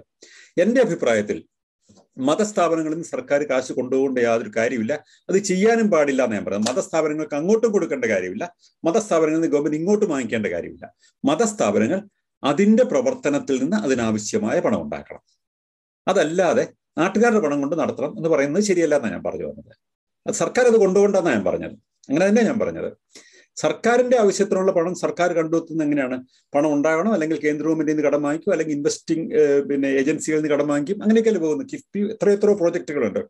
അതുപോലെ ഇതൊരു ട്രസ്റ്റാണ്. ട്രസ്റ്റിന് ആ ക്ഷേത്രം നടത്താൻ ആവശ്യമായ ബജറ്റ് അവർ കണക്ക് കൂട്ടണം, അല്ലെങ്കിൽ അതനുസരിച്ചുള്ള വരുമാനം അവർക്ക് ഉണ്ടാക്കാൻ പറ്റുന്നില്ലെങ്കിൽ അവർ ചെലവ് കുറയ്ക്കണം. സർക്കാരിനോട് ചോദിക്കരുത്. സർക്കാർ ഇവരടുത്ത് വാങ്ങിക്കേണ്ട കാര്യമില്ല. ഇത് ഓട്ടോണമസ് ആയിട്ട് ഇതൊരു ട്രസ്റ്റ് ആണെങ്കിൽ, അല്ലെങ്കിൽ ദേവസ്വം ബോർഡ് ഒരു ഓട്ടോണമസ് ഇൻസ്റ്റിറ്റ്യൂഷൻ ആണെങ്കിൽ അതിന്റെ പണം കൊണ്ട് അത് റൺ ചെയ്യാൻ പറ്റണം. അത് നികുതി പണം അതിൽ നിന്ന് വാങ്ങിച്ചുകൊണ്ട് പോകാൻ പറ്റുകയില്ല. അത് ഞാൻ പറയുന്നുള്ളൂ. ഞാനത് പ്ലെഡ്ജ് ചെയ്യണമെന്ന് പറഞ്ഞത് നമുക്ക് ശമ്പളം കൊടുക്കാൻ വേണ്ടിയിട്ടോ അല്ലെങ്കിൽ കേരളത്തിൽ എന്തെങ്കിലും വികസനത്തിന് വേണ്ടിയിട്ടോ ഒന്നും വേണമെന്നല്ല പറഞ്ഞത്. അത് നടപ്പിലാക്കാൻ, അവരുടെ പരിപാടികൾ നടപ്പിലാക്കാൻ, അവരുടെ ശമ്പളം കൊടുക്കാൻ അല്ലെങ്കിൽ അതിന്റെ പ്രൊട്ടക്ഷന് വേണ്ടിയിട്ട് വരുന്ന തുക ഈ ട്രസ്റ്റ് കണ്ടെത്തണം. ട്രസ്റ്റിന്റെ പ്രോപ്പർട്ടിയാണ് ഈ ടെമ്പിൾ. അതാ ഞാൻ പറഞ്ഞത്. Thank you. ഒരു മിനിറ്റ് ഞാൻ ചെയ്തോട്ടെ. പറയൂ. അതെ, ഞാൻ പറഞ്ഞത് ഇതിലൊരു മതപരമായ വർഗീയത ചാരിച്ചുകൊണ്ടല്ല പറഞ്ഞത്. ഇതിന് മുമ്പുണ്ടായിരുന്ന, നമ്മൾ ജനാധിപത്യത്തിന്റെ മാറുന്നതിന് മുമ്പുണ്ടായിരുന്ന ഒരു ഡിസ്പെൻസേഷന്റെ ട്രഷറിയാണെന്നാണ് എന്റെ അനുമാനം. കാരണം അത് ഈ പത്മനാഭസ്വാമി ക്ഷേത്രം എന്ന് പറയുമ്പോൾ നമ്മുടെ ഒരു രാജവംശത്തിൻ്റെതാണത്. എന്ന് വെച്ചാൽ ഈ രാജാവിൻ്റെന്ന് പറഞ്ഞാൽ ഈ രാജ്യത്തിൻ്റെതാണ്. അപ്പോ നമ്മുടെ സമ്പാദ്യങ്ങളാണ് അവിടെ കാണുന്നത്. അതിൽ ഇപ്പോ ഇന്ത്യയുടെ ആർക്കിയോളജിക്കൽ ലോസ് അനുസരിച്ച് ഒരു പക്ഷേ ഞാൻ നേരത്തെ പറഞ്ഞ പോലെ ഒരു കിരീടമോ ഒരു കസേരയോ മറ്റും നമ്മള് പിന്നെ എടുത്ത് ചെലവാക്കണം എന്നല്ല ഞാൻ പറഞ്ഞത്. പക്ഷെ സ്വർണവും രത്നങ്ങളും ധാരാളം പാറ് കണക്കിലുണ്ടെന്ന് പറയുന്നത്, 1000 ബില്യന് മുകളിലുണ്ടെന്നാണ് പറയുന്നത്. അപ്പൊ നമ്മള് പരമണി പറയാറുണ്ടല്ലോ, 10,000 നിറച്ച് അരി വെച്ചിട്ട് നെല്ല് വെച്ചിട്ട് നമ്മള് അതിന് മുകളിൽ പട്ടിണി കിടക്കേണ്ട ആവശ്യമുണ്ടോ? അപ്പൊ അവിടുത്തെ ആവശ്യത്തിനും എടുക്കാം. അതിനേക്കാൾ കുറച്ചുകൂടെ നല്ലതായിട്ട് നമ്മുടെ ദേശത്തിന്റെ ഉന്നതിക്ക് വേണ്ടിയുള്ള ഓരോ വികസന പ്രവർത്തനങ്ങൾക്ക് പണയം വെച്ചുകൂടെ എന്നാണ് ഞാൻ ചോദിക്കുന്നത്. അത്രേ ഉള്ളൂ. അതെ, തീർച്ചയായിട്ടും പറ്റും, പണയം വെക്കാൻ പറ്റും. മറിച്ച് ഈ പറയുന്ന അതിനകത്ത് സ്വർണം സ്വർണം എടുത്താൽ കുഴപ്പമുണ്ടോ എന്ന് ചോദിക്കുമ്പോൾ വ്യത്യാസം എവിടെയെന്നറിയോ? ഇപ്പൊ താജ്മഹല് നമുക്കവിടെ ഈ നെൽപ്പാടങ്ങൾ, അത് ഒരു കവിത ഞാൻ ഒരാളുടെ വായിച്ചിട്ടുണ്ട്, ഒരു ഹിന്ദി കവിതയുടെ ഒരു കവിതയുണ്ട്. അവിടെ നെൽപ്പാടങ്ങൾക്ക് വിളവുണ്ടാക്കാനായിട്ട് അവിടെ ഒരുപാട് ചുണ്ണാമ്പ് ആവശ്യമുണ്ട്. ഈ സൗധം ഇങ്ങനെ ഇവിടെ നിൽക്കുന്നതുകൊണ്ട് കാര്യമുണ്ടോ? അതല്ല, അരച്ച ചുണ്ണാമ്പ് പാടശേഖരങ്ങളിൽ കിട്ടുകഴിഞ്ഞാൽ അവിടെ എല്ലാം നല്ല വിളവുണ്ടാവുകയില്ലേ എന്ന് ചോദിക്കുന്ന ഒരു ആർഗ്യുമെന്റ് ഉണ്ട്. അപ്പോൾ ഈ പുരാവസ്തുവിന്റെ പ്രശ്നം, ഈ ചരിത്ര സ്മാരകങ്ങളുടെ പ്രശ്നം പറഞ്ഞാൽ അതിനകത്ത് ഒരു നാണയത്തൊട്ടുപോലും അതൊരു സ്വർണ്ണ കഷ്ണം മാത്രമല്ല, അതിനൊരു കാലമുണ്ട്. അതിന് ഒരു സ്വർണ്ണ നാണയം എന്ന് പറയുമ്പോൾ അതിൻ്റെ ഒരു പീരീഡ് ഉണ്ട്. അതിന് നമ്മുടെ രാജ്യത്തെ ലോകത്തെ എല്ലായിടത്തും തന്നെയുള്ള ഒരു നിയമമാണ്, വികസിതമായ എല്ലാ സമൂഹങ്ങളിലുള്ള ഒരു നിയമം അങ്ങനെയാണ്. നമ്മുടെ ഇന്ത്യയിലും അങ്ങനെ തന്നെയാണ്. ഇത് ഒരു നിശ്ചിത കാലം കഴിഞ്ഞാൽ അത് പുരാവസ്തുവാണ്. പുരാവസ്തു അങ്ങനെ നമുക്ക് വ്യക്തികൾക്കോ ട്രസ്റ്റുകൾക്കോ ഒന്നും വിൽക്കാനൊന്നും പറ്റുകയില്ല. മറിച്ച് പുരാവസ്തുവിന് മൂല്യം നിർണ്ണയിച്ചു കഴിഞ്ഞാൽ അത് ബേസ് ചെയ്തുകൊണ്ട് റിസർവ് ബാങ്കിൽ നിന്ന് പണം കടമെടുക്കാനായിട്ട് ഇപ്പോൾ സാധ്യമാകുന്നില്ലെങ്കിൽ ഒരു നിയമനിർമ്മാണം വഴി അത് സാധ്യമാവുക, ഈ നിയമത്തെ ബൈപ്പാസ് ചെയ്യാതെ തന്നെ അവർക്ക് ലോൺ എടുക്കാൻ പറ്റും. അപ്പൊ ഈ മൂല്യം നഷ്ടപ്പെടുന്നില്ല. കാരണം പുരാവസ്തുക്കളുടെ മൂല്യം എന്ന് പറഞ്ഞാൽ ആ സ്വർണത്തിന്റെ വെയിറ്റ് അല്ല അതിന്റെ മൂല്യം എന്ന് പറഞ്ഞാൽ, അതിന്റെ എത്രയോ 10 മടങ്ങാണ്. ഇപ്പൊ അവിടെയുള്ള സംഗതികളുടെ വാല്യൂ എന്ന് പറയുന്നത് ലക്ഷം കോടി എന്നൊക്കെ പറയുമ്പോഴും അതിന്റെ സ്വർണത്തിന്റെ വാല്യൂ അല്ലെങ്കിൽ മുത്തുകളുടെ വാല്യൂ ഒക്കെയാണ് അവർ കണക്കൂട്ടുന്നത്. യഥാർത്ഥത്തിൽ അതിന്റെ വാല്യൂ അതിനേക്കാളും 10 മടങ്ങാണ്. കാരണം അത് ചരിത്രമായി മാറുമ്പോൾ ഗ്രാം വരുന്ന ഒരു സ്വർണ്ണ നാണയം ഉണ്ടെങ്കിൽ അതിന്റെ ആ 1 ഗ്രാം സ്വർണത്തിന്റെ വിലയല്ല അതിനുള്ളത്, അതിന്റെ 3, 4, 5 ഇരട്ടി അതിന് ആക്ച്വലി വിലയുണ്ട്. അത് പുരാവസ്തു ആകുമ്പോൾ അപ്പൊ അതിന്റെ മൂല്യം എന്ന് പറയുന്നത് നമുക്ക് അങ്ങനെ എളുപ്പം നിർണ്ണയിക്കാവുന്നതല്ല. അതിനേക്കാളൊക്കെ വളരെ വലിയ മൂല്യമുണ്ട് ഇതിന് യഥാർത്ഥത്തിൽ. അതുകൊണ്ട് തന്നെ ആ മൂല്യം റൈറ്റായിട്ട് അസസ് ചെയ്തിട്ട് അതിനെ ഒരു ചെറിയ ഭാഗം പ്ലെഡ്ജ് ചെയ്ത് കഴിഞ്ഞാൽ റീപേയ്മെന്റ് ഇവരുടെ വരുമാനത്തിനനുസരിച്ച് ഇവർ ചെലവ് ചെയ്യാൻ പറ്റുള്ളൂ. ഇപ്പൊ റണ്ണിങ് മണിക്ക് ബുദ്ധിമുട്ടുണ്ടെങ്കിൽ, അതാണല്ലോ റണ്ണിങ് ക്യാപിറ്റലാണ് എപ്പോഴുള്ള പ്രശ്നം ഇല്ലേ? റണ്ണിങ് മണിക്ക് ബുദ്ധിമുട്ടുണ്ടെങ്കിൽ 1 കൊല്ലത്തേക്ക് വേണ്ടി വരുന്ന ചെലവ് മുൻകൂട്ടി കണ്ട്, അല്ലെങ്കിൽ 2 കൊല്ലത്തേക്ക് വരുന്ന പണം മുൻകൂട്ടി കണ്ടുകൊണ്ട് അത് ഒരു ലോണായിട്ട് എടുക്കുക, അതൊരു ഡിപ്പോസിറ്റ് ആയിട്ട് സൂക്ഷിച്ചുകൊണ്ട് ഈ സംഗതി റൺ ചെയ്യുക. അപ്പൊ അത് ഈക്കണോമിക്കലി വയബിൾ ആയിട്ട് ഈ വരുമാനവും ചെലവും കൂടെ പൊരുത്തപ്പെടാവുന്ന മട്ടിൽ കൊണ്ടുപോയി ഇതിന്റെ ഒരു റീപേയ്മെന്റും കൂടെ കണ്ടുകൊണ്ട് ചെയ്യുകയാണെങ്കിൽ, അല്ലെങ്കിൽ ഒരു ലോങ് ടൈം ലോൺ എടുത്തു കഴിഞ്ഞാൽ ആ റീപേയ്മെന്റ് കണ്ടുകൊണ്ടുള്ള ഒരു ഈക്കണോമിക് ബജറ്റ് ഉണ്ടാവണം. അങ്ങനെ ചെയ്യുമ്പോൾ ഈ അസറ്റ് നഷ്ടപ്പെടാതെ തന്നെ അവർക്ക് അതുകൊണ്ട് റൺ ചെയ്യാൻ പറ്റും. ഇനി രണ്ടാമത്തെ സംഗതി, ഇതിന്റെ വാല്യൂ എങ്ങനെ പ്രയോജനപ്പെടുത്താൻ പറ്റുമെന്ന് വെച്ചാൽ അത് ആലോചിക്കേണ്ട ഒരു സംഗതിയാണ്. ഇത്രയും വലിയൊരു അസറ്റ് അതൊരു വലിയ മ്യൂസിയം ആക്കി മാറ്റാമെങ്കിൽ അതിലേക്കൊന്നും ആൾക്കാർക്ക് അക്സസ് കിട്ടാതെ ഒക്കെ തന്നെ മ്യൂസിയം ആക്കി മാറ്റാൻ പറ്റും ഇല്ലേ? ഇപ്പൊ ഉദാഹരണത്തിന് വളരെ സെക്യൂർ ആയിട്ടുള്ള, ബോംബിട്ടാൽ പോലും തകർക്കാൻ പറ്റാത്ത ഗ്ലാസ് കൊണ്ടൊക്കെയുള്ള അങ്ങനെയൊക്കെ പലയിടത്തും നടത്തിയിട്ടുണ്ട്. ഇപ്പൊ ബ്രിട്ടീഷ് മ്യൂസിയത്തിലേക്ക് ചെന്ന് കഴിഞ്ഞാൽ പല സംഗതികളും അത് ഒരു ഭൂകമ്പം ഉണ്ടായാൽ പോലും തകരുകയില്ലാത്ത മറ്റുള്ള കേസുകളിലൊക്കെയാണ് പല സംഗതികളും സൂക്ഷിച്ചിരിക്കുന്നത്. അതൊക്കെ ചെയ്യാവുന്നതല്ലേ ഉള്ളൂ. അപ്പൊ ഇതിനകത്ത് ഒരു ഭാഗമെങ്കിലും ഒരു പബ്ലിക് ഡിസ്പ്ലേയിലേക്ക് കൊണ്ടുവന്നു കഴിഞ്ഞാൽ തന്നെ അതിന്റെ ഒരു ഇൻകം തന്നെ വലുതായിട്ട് ജനറേറ്റ് ചെയ്യാൻ പറ്റും. അങ്ങനെ ഭാവനാസമ്പുഷ്ടമായ രീതിയിൽ ചെയ്യുകയും, കാരണം ഇത് ആസ് യു റൈറ്റ്ലി സെറ്റ്, ഇത് ഒരർത്ഥത്തിൽ നമ്മുടെ സമൂഹത്തിന്റെ ഒരു പൊതു സ്വത്താണ്, ചരിത്രത്തിന്റെ ഭാഗമായി വന്നൊരു സ്വത്താണ്.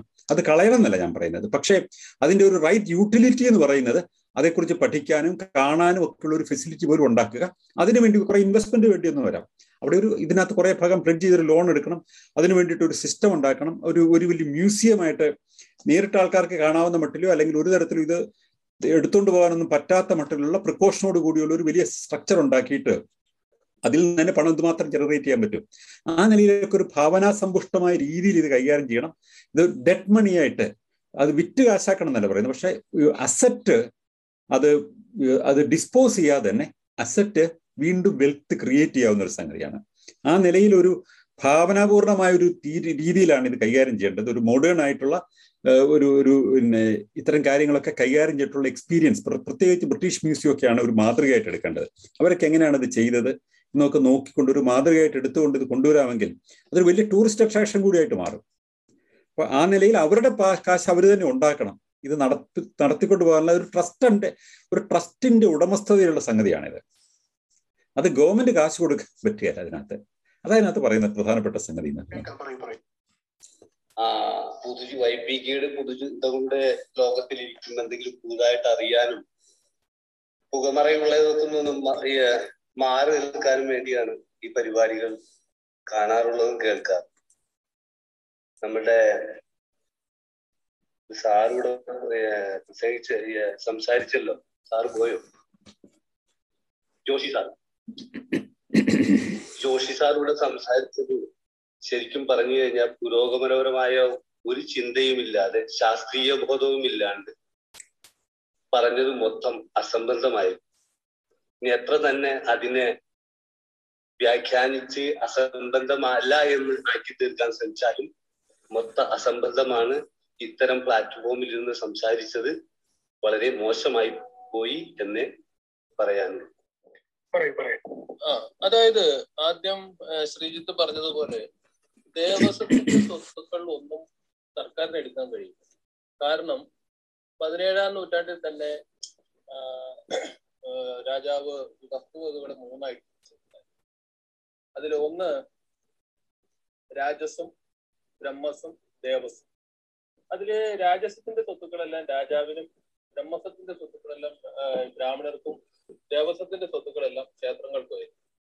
അങ്ങനെ സ്വാതന്ത്ര്യത്തിന് ശേഷം ഈ പറയുന്ന രാജസ്വത്തുക്കളിൽ കുറെ ഭാഗങ്ങൾ സർക്കാരിലേക്ക് വന്നു. ചിലത് ഈ പറയുന്ന രാജാവിന്റെ കൈകളിൽ തന്നെ ഉണ്ടായിരുന്നു. ഒപ്പം തന്നെ ബ്രാഹ്മണർക്കായിട്ടുള്ള സ്വത്തുക്കൾ ഉണ്ടായിരുന്നു. അത് പിന്നീട് വന്നിട്ടുള്ള പല നിയമങ്ങളുടെ അടിസ്ഥാനപ്പെടുത്തി അവർക്ക് നഷ്ടപ്പെട്ടിട്ടുണ്ടാവും, കിട്ടിയിട്ടുണ്ടാവും. പക്ഷേ ദേവസ്വത്തിന്റെ സ്വത്തുക്കൾ ഒന്നും ഒരു കാരണവശാലും ഒരു മാറ്റവും സംഭവിച്ചിട്ടില്ല എന്ന് പറയാൻ കാരണം എന്താണെന്ന് വെച്ചാൽ 1826-ലും 1911-ലും ബ്രിട്ടീഷുകാരുണ്ടാക്കിയ നിയമം ഉണ്ടായിരുന്നു ദേവസ്വത്തിന്റെ സ്വത്തുക്കളൊക്കെ സംരക്ഷിക്കണം എന്നുള്ളത്. പക്ഷെ അവരുടെ ലക്ഷ്യം സംരക്ഷിക്കുക എന്നുള്ളതായിരുന്നില്ല. ഈ പറയുന്ന അളവില്ലാത്ത സ്വത്തുക്കൾ കുറെ കൈക്കലാക്കുക എന്നുള്ള ലക്ഷ്യത്തോട് കൂടിയിട്ടാണ് അവർ ഈ പറയുന്ന പ്രാദേശികമായിട്ടുള്ള ആൾക്കാരെ എല്ലാം ഒഴിവാക്കിക്കൊണ്ട് അവരിലേക്ക് എത്തിക്കുന്ന രീതിയിൽ ചെയ്തു. ആ നിയമം തന്നെയാണ് പിന്നീട് സ്വാതന്ത്ര്യത്തിന് തുടർന്നു പോകുന്നത്. അപ്പോ എന്തുകൊണ്ടാണ് ദേവസ്വത്തിന്റെ സ്വത്തുക്കൾ സംരക്ഷിക്കപ്പെടുന്നത്? അതിന്റെ പ്രധാനപ്പെട്ട ഒരു കാരണം എന്ന് പറയുന്നത് ഈ പറയുന്ന രീതിയിൽ നമ്മുടെ നിയമം അനുശാസിക്കുന്ന രീതിയിൽ ഈ മൈനറായിട്ടുള്ള ദൈവങ്ങളെല്ലാം, ഹിന്ദു ദൈവങ്ങളെല്ലാം മൈനറായിട്ടാണ് കൊടുക്കുന്നത്. അപ്പൊ അങ്ങനെ മൈനറായിട്ട് കണക്കാക്കപ്പെട്ടിട്ടുള്ള ദൈവങ്ങളുടെ സംരക്ഷണം അതാത് സ്റ്റേറ്റുകൾക്കാണ് വന്നത്. അങ്ങനെ സ്റ്റേറ്റുകൾക്ക് വന്നു ചേർന്നതോട് കൂടിയിട്ടാണ് നമുക്ക് ഹൈക്കോടതി തന്നെയാണെങ്കിൽ ഒരു സെപ്പറേറ്റ് ബെഞ്ചും ഒപ്പം തന്നെ സർക്കാരിന് അത് പരിരക്ഷിക്കുന്നതിന് ആവശ്യമായിട്ടുള്ള ഒരു മന്ത്രിയും മറ്റു കാര്യങ്ങളും എല്ലാം ഉണ്ടായത്. അതിന്റെ ശരി തെറ്റുകൾ നമുക്ക് പറയാം. പക്ഷെ ഞാനിപ്പോ മുമ്പ് പറഞ്ഞ കാര്യങ്ങൾക്കുള്ളൊരു എന്റെ കണക്കാണ് പറഞ്ഞത്. അപ്പോ അതുകൊണ്ട് തന്നെ ഈ പറയുന്ന രീതിയിൽ ദേവസ്വത്തിന്റെ സ്വത്തുക്കൾ ഒരു കാരണവശാലും സർക്കാരിലേക്ക് വരാൻ കഴിയില്ല. സർക്കാരിലേക്ക് എവിടേക്കാണ് വരുന്നത്? ഈ പറയുന്ന വരുമാനങ്ങൾ ഏതെങ്കിലും കാരണവശാൽ ക്ഷേത്രത്തിൽ സൂക്ഷിക്കപ്പെട്ടാൽ അത് കൃത്യമായിട്ടും കേരളത്തിലെ ട്രഷറിയിലേക്ക് മാറ്റണം. അതാണ് ഏത് സർക്കാരും പറയാൻ കഴിയും. പിന്നെ ദേവസ്വം ബോർഡിലേക്കുള്ള പല ജീവനക്കാർക്ക് ശമ്പളം കൊടുക്കുന്നത് ഈ പറയുന്ന സർക്കാർ ഖജനാവിൽ നിന്ന് തന്നെയാണ്. അത് കൺസർവേഷൻ ഫണ്ട് എന്നുള്ള രീതിയിൽ തന്നെ ഇത് കൊടുത്തുകൊണ്ടിരിക്കുന്നത്. പിന്നെ ഏത് രീതിയിലാണ് സർക്കാരിന് ഈ പറയുന്ന ദേവസ്വത്തിന്റെ വരുമാനത്തിൽ നിന്ന് പണം എടുക്കാൻ കഴിയുക? പണം എടുക്കാൻ കഴിയുന്നത് അവർക്ക് ഈ പറയുന്ന ലോൺ ആയിട്ട് എടുക്കാം. ഇന്ത്യയിൽ ഏത് ധനകാര്യ സ്ഥാപനങ്ങളിൽ ആണോ ഏറ്റവും കൂടുതൽ പലിശ, അതിലും കൂടിയ പലിശയ്ക്കാണ് ഈ പറയുന്ന രീതിയിൽ സർക്കാരിന് ഫണ്ട് ഈ ദേവസ്വത്തിന്റെ ഇതിൽ നിന്ന് എടുക്കാൻ കഴിയും. അതും എങ്ങനെയാണ്? അത് ഈ പറയുന്ന ദേവസ്വം ബോർഡ് ബെഞ്ചിന്റെ അനുമതിയോട് കൂടിയിട്ടാണ് അങ്ങനെ ചെയ്യുന്നത്. അങ്ങനെ ഇതുവരെ കേരളത്തിൽ അങ്ങനെ ഏത് ഭരണമാണ് നടക്കുന്നതെങ്കിൽ പോലും അങ്ങനെ നടന്നതായിട്ടുള്ളത് ഇല്ല. അപ്പോൾ ഈ ദേശാഭിമാനിയിൽ വന്നു എന്ന് പറയുന്ന വാർത്ത ശരിക്കും എനിക്ക് തോന്നുന്നത്, ഞാൻ ഇതിനെ സംബന്ധിച്ച് ആർട്ടിയൊക്കെ ഫയൽ ചെയ്ത് ഒരുപാട് കാര്യങ്ങൾ എടുത്തിട്ടുള്ളത്, അതുകൊണ്ടാണ് ഞാൻ ഇതിനെക്കുറിച്ച് പറഞ്ഞത്. അപ്പോ പറഞ്ഞത് ഈ പറയുന്ന ക്ഷേത്രങ്ങളിൽ സ്വത്തുക്കൾ സൂക്ഷിക്കാൻ പാടില്ല.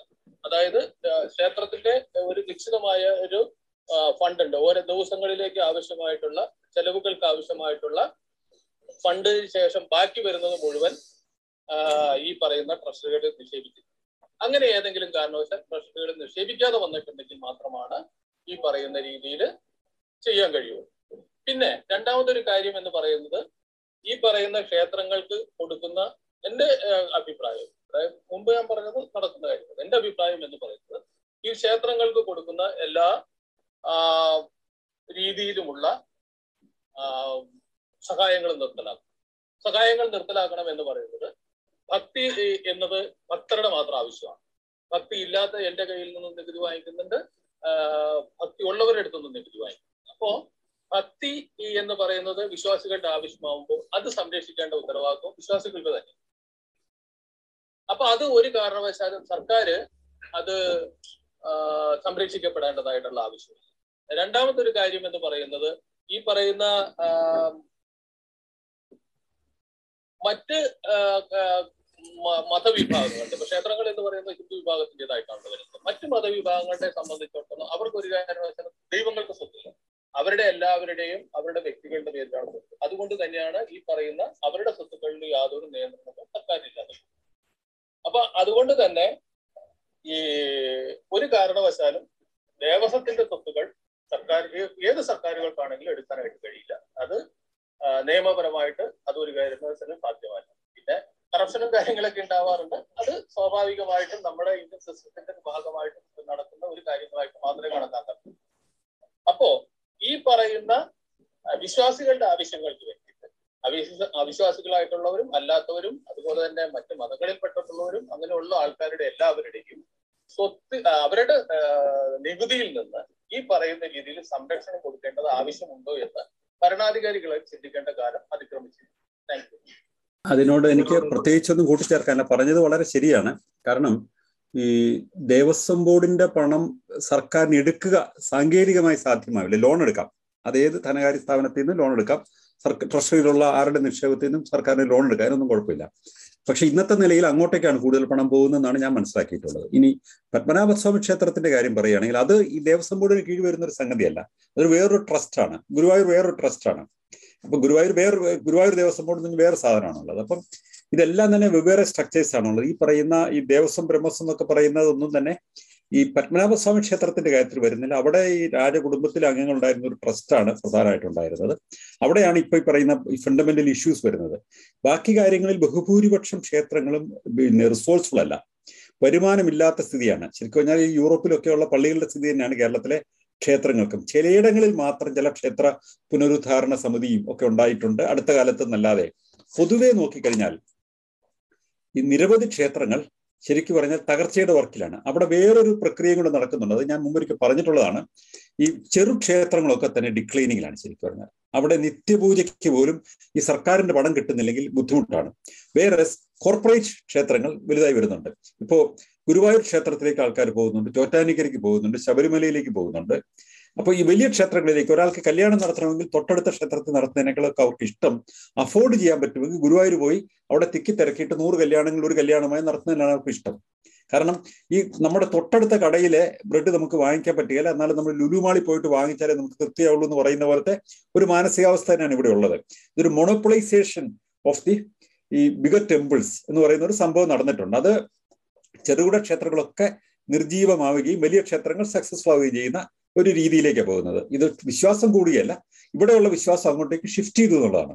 ഇവിടെയാണ് ഇവരുടെ മറ്റൊരു ആർഗ്യുമെന്റ്. അതുകൊണ്ട് അവിടെ കളക്ട് ചെയ്ത കാശ് ഇങ്ങോട്ടേക്ക് കൂടി ഡിസ്ട്രിബ്യൂട്ട് ചെയ്യണം എന്ന് പറയുന്ന ദേവസ്വം ബോർഡിന്റെ ഈ ഇന്നത്തെ ഇക്കണോമിയുടെ ഒരു സ്ട്രക്ചർ എന്ന് പറഞ്ഞാൽ അങ്ങനെയാണ്. ഈ താഴെയുള്ള ശാന്തിക്കാരന് വരെ ശമ്പളം കൊടുക്കുന്നതിനുള്ള വരുമാനം ദേവസ്വം ബോർഡിൽ നിന്നാണ് വരുന്നത്.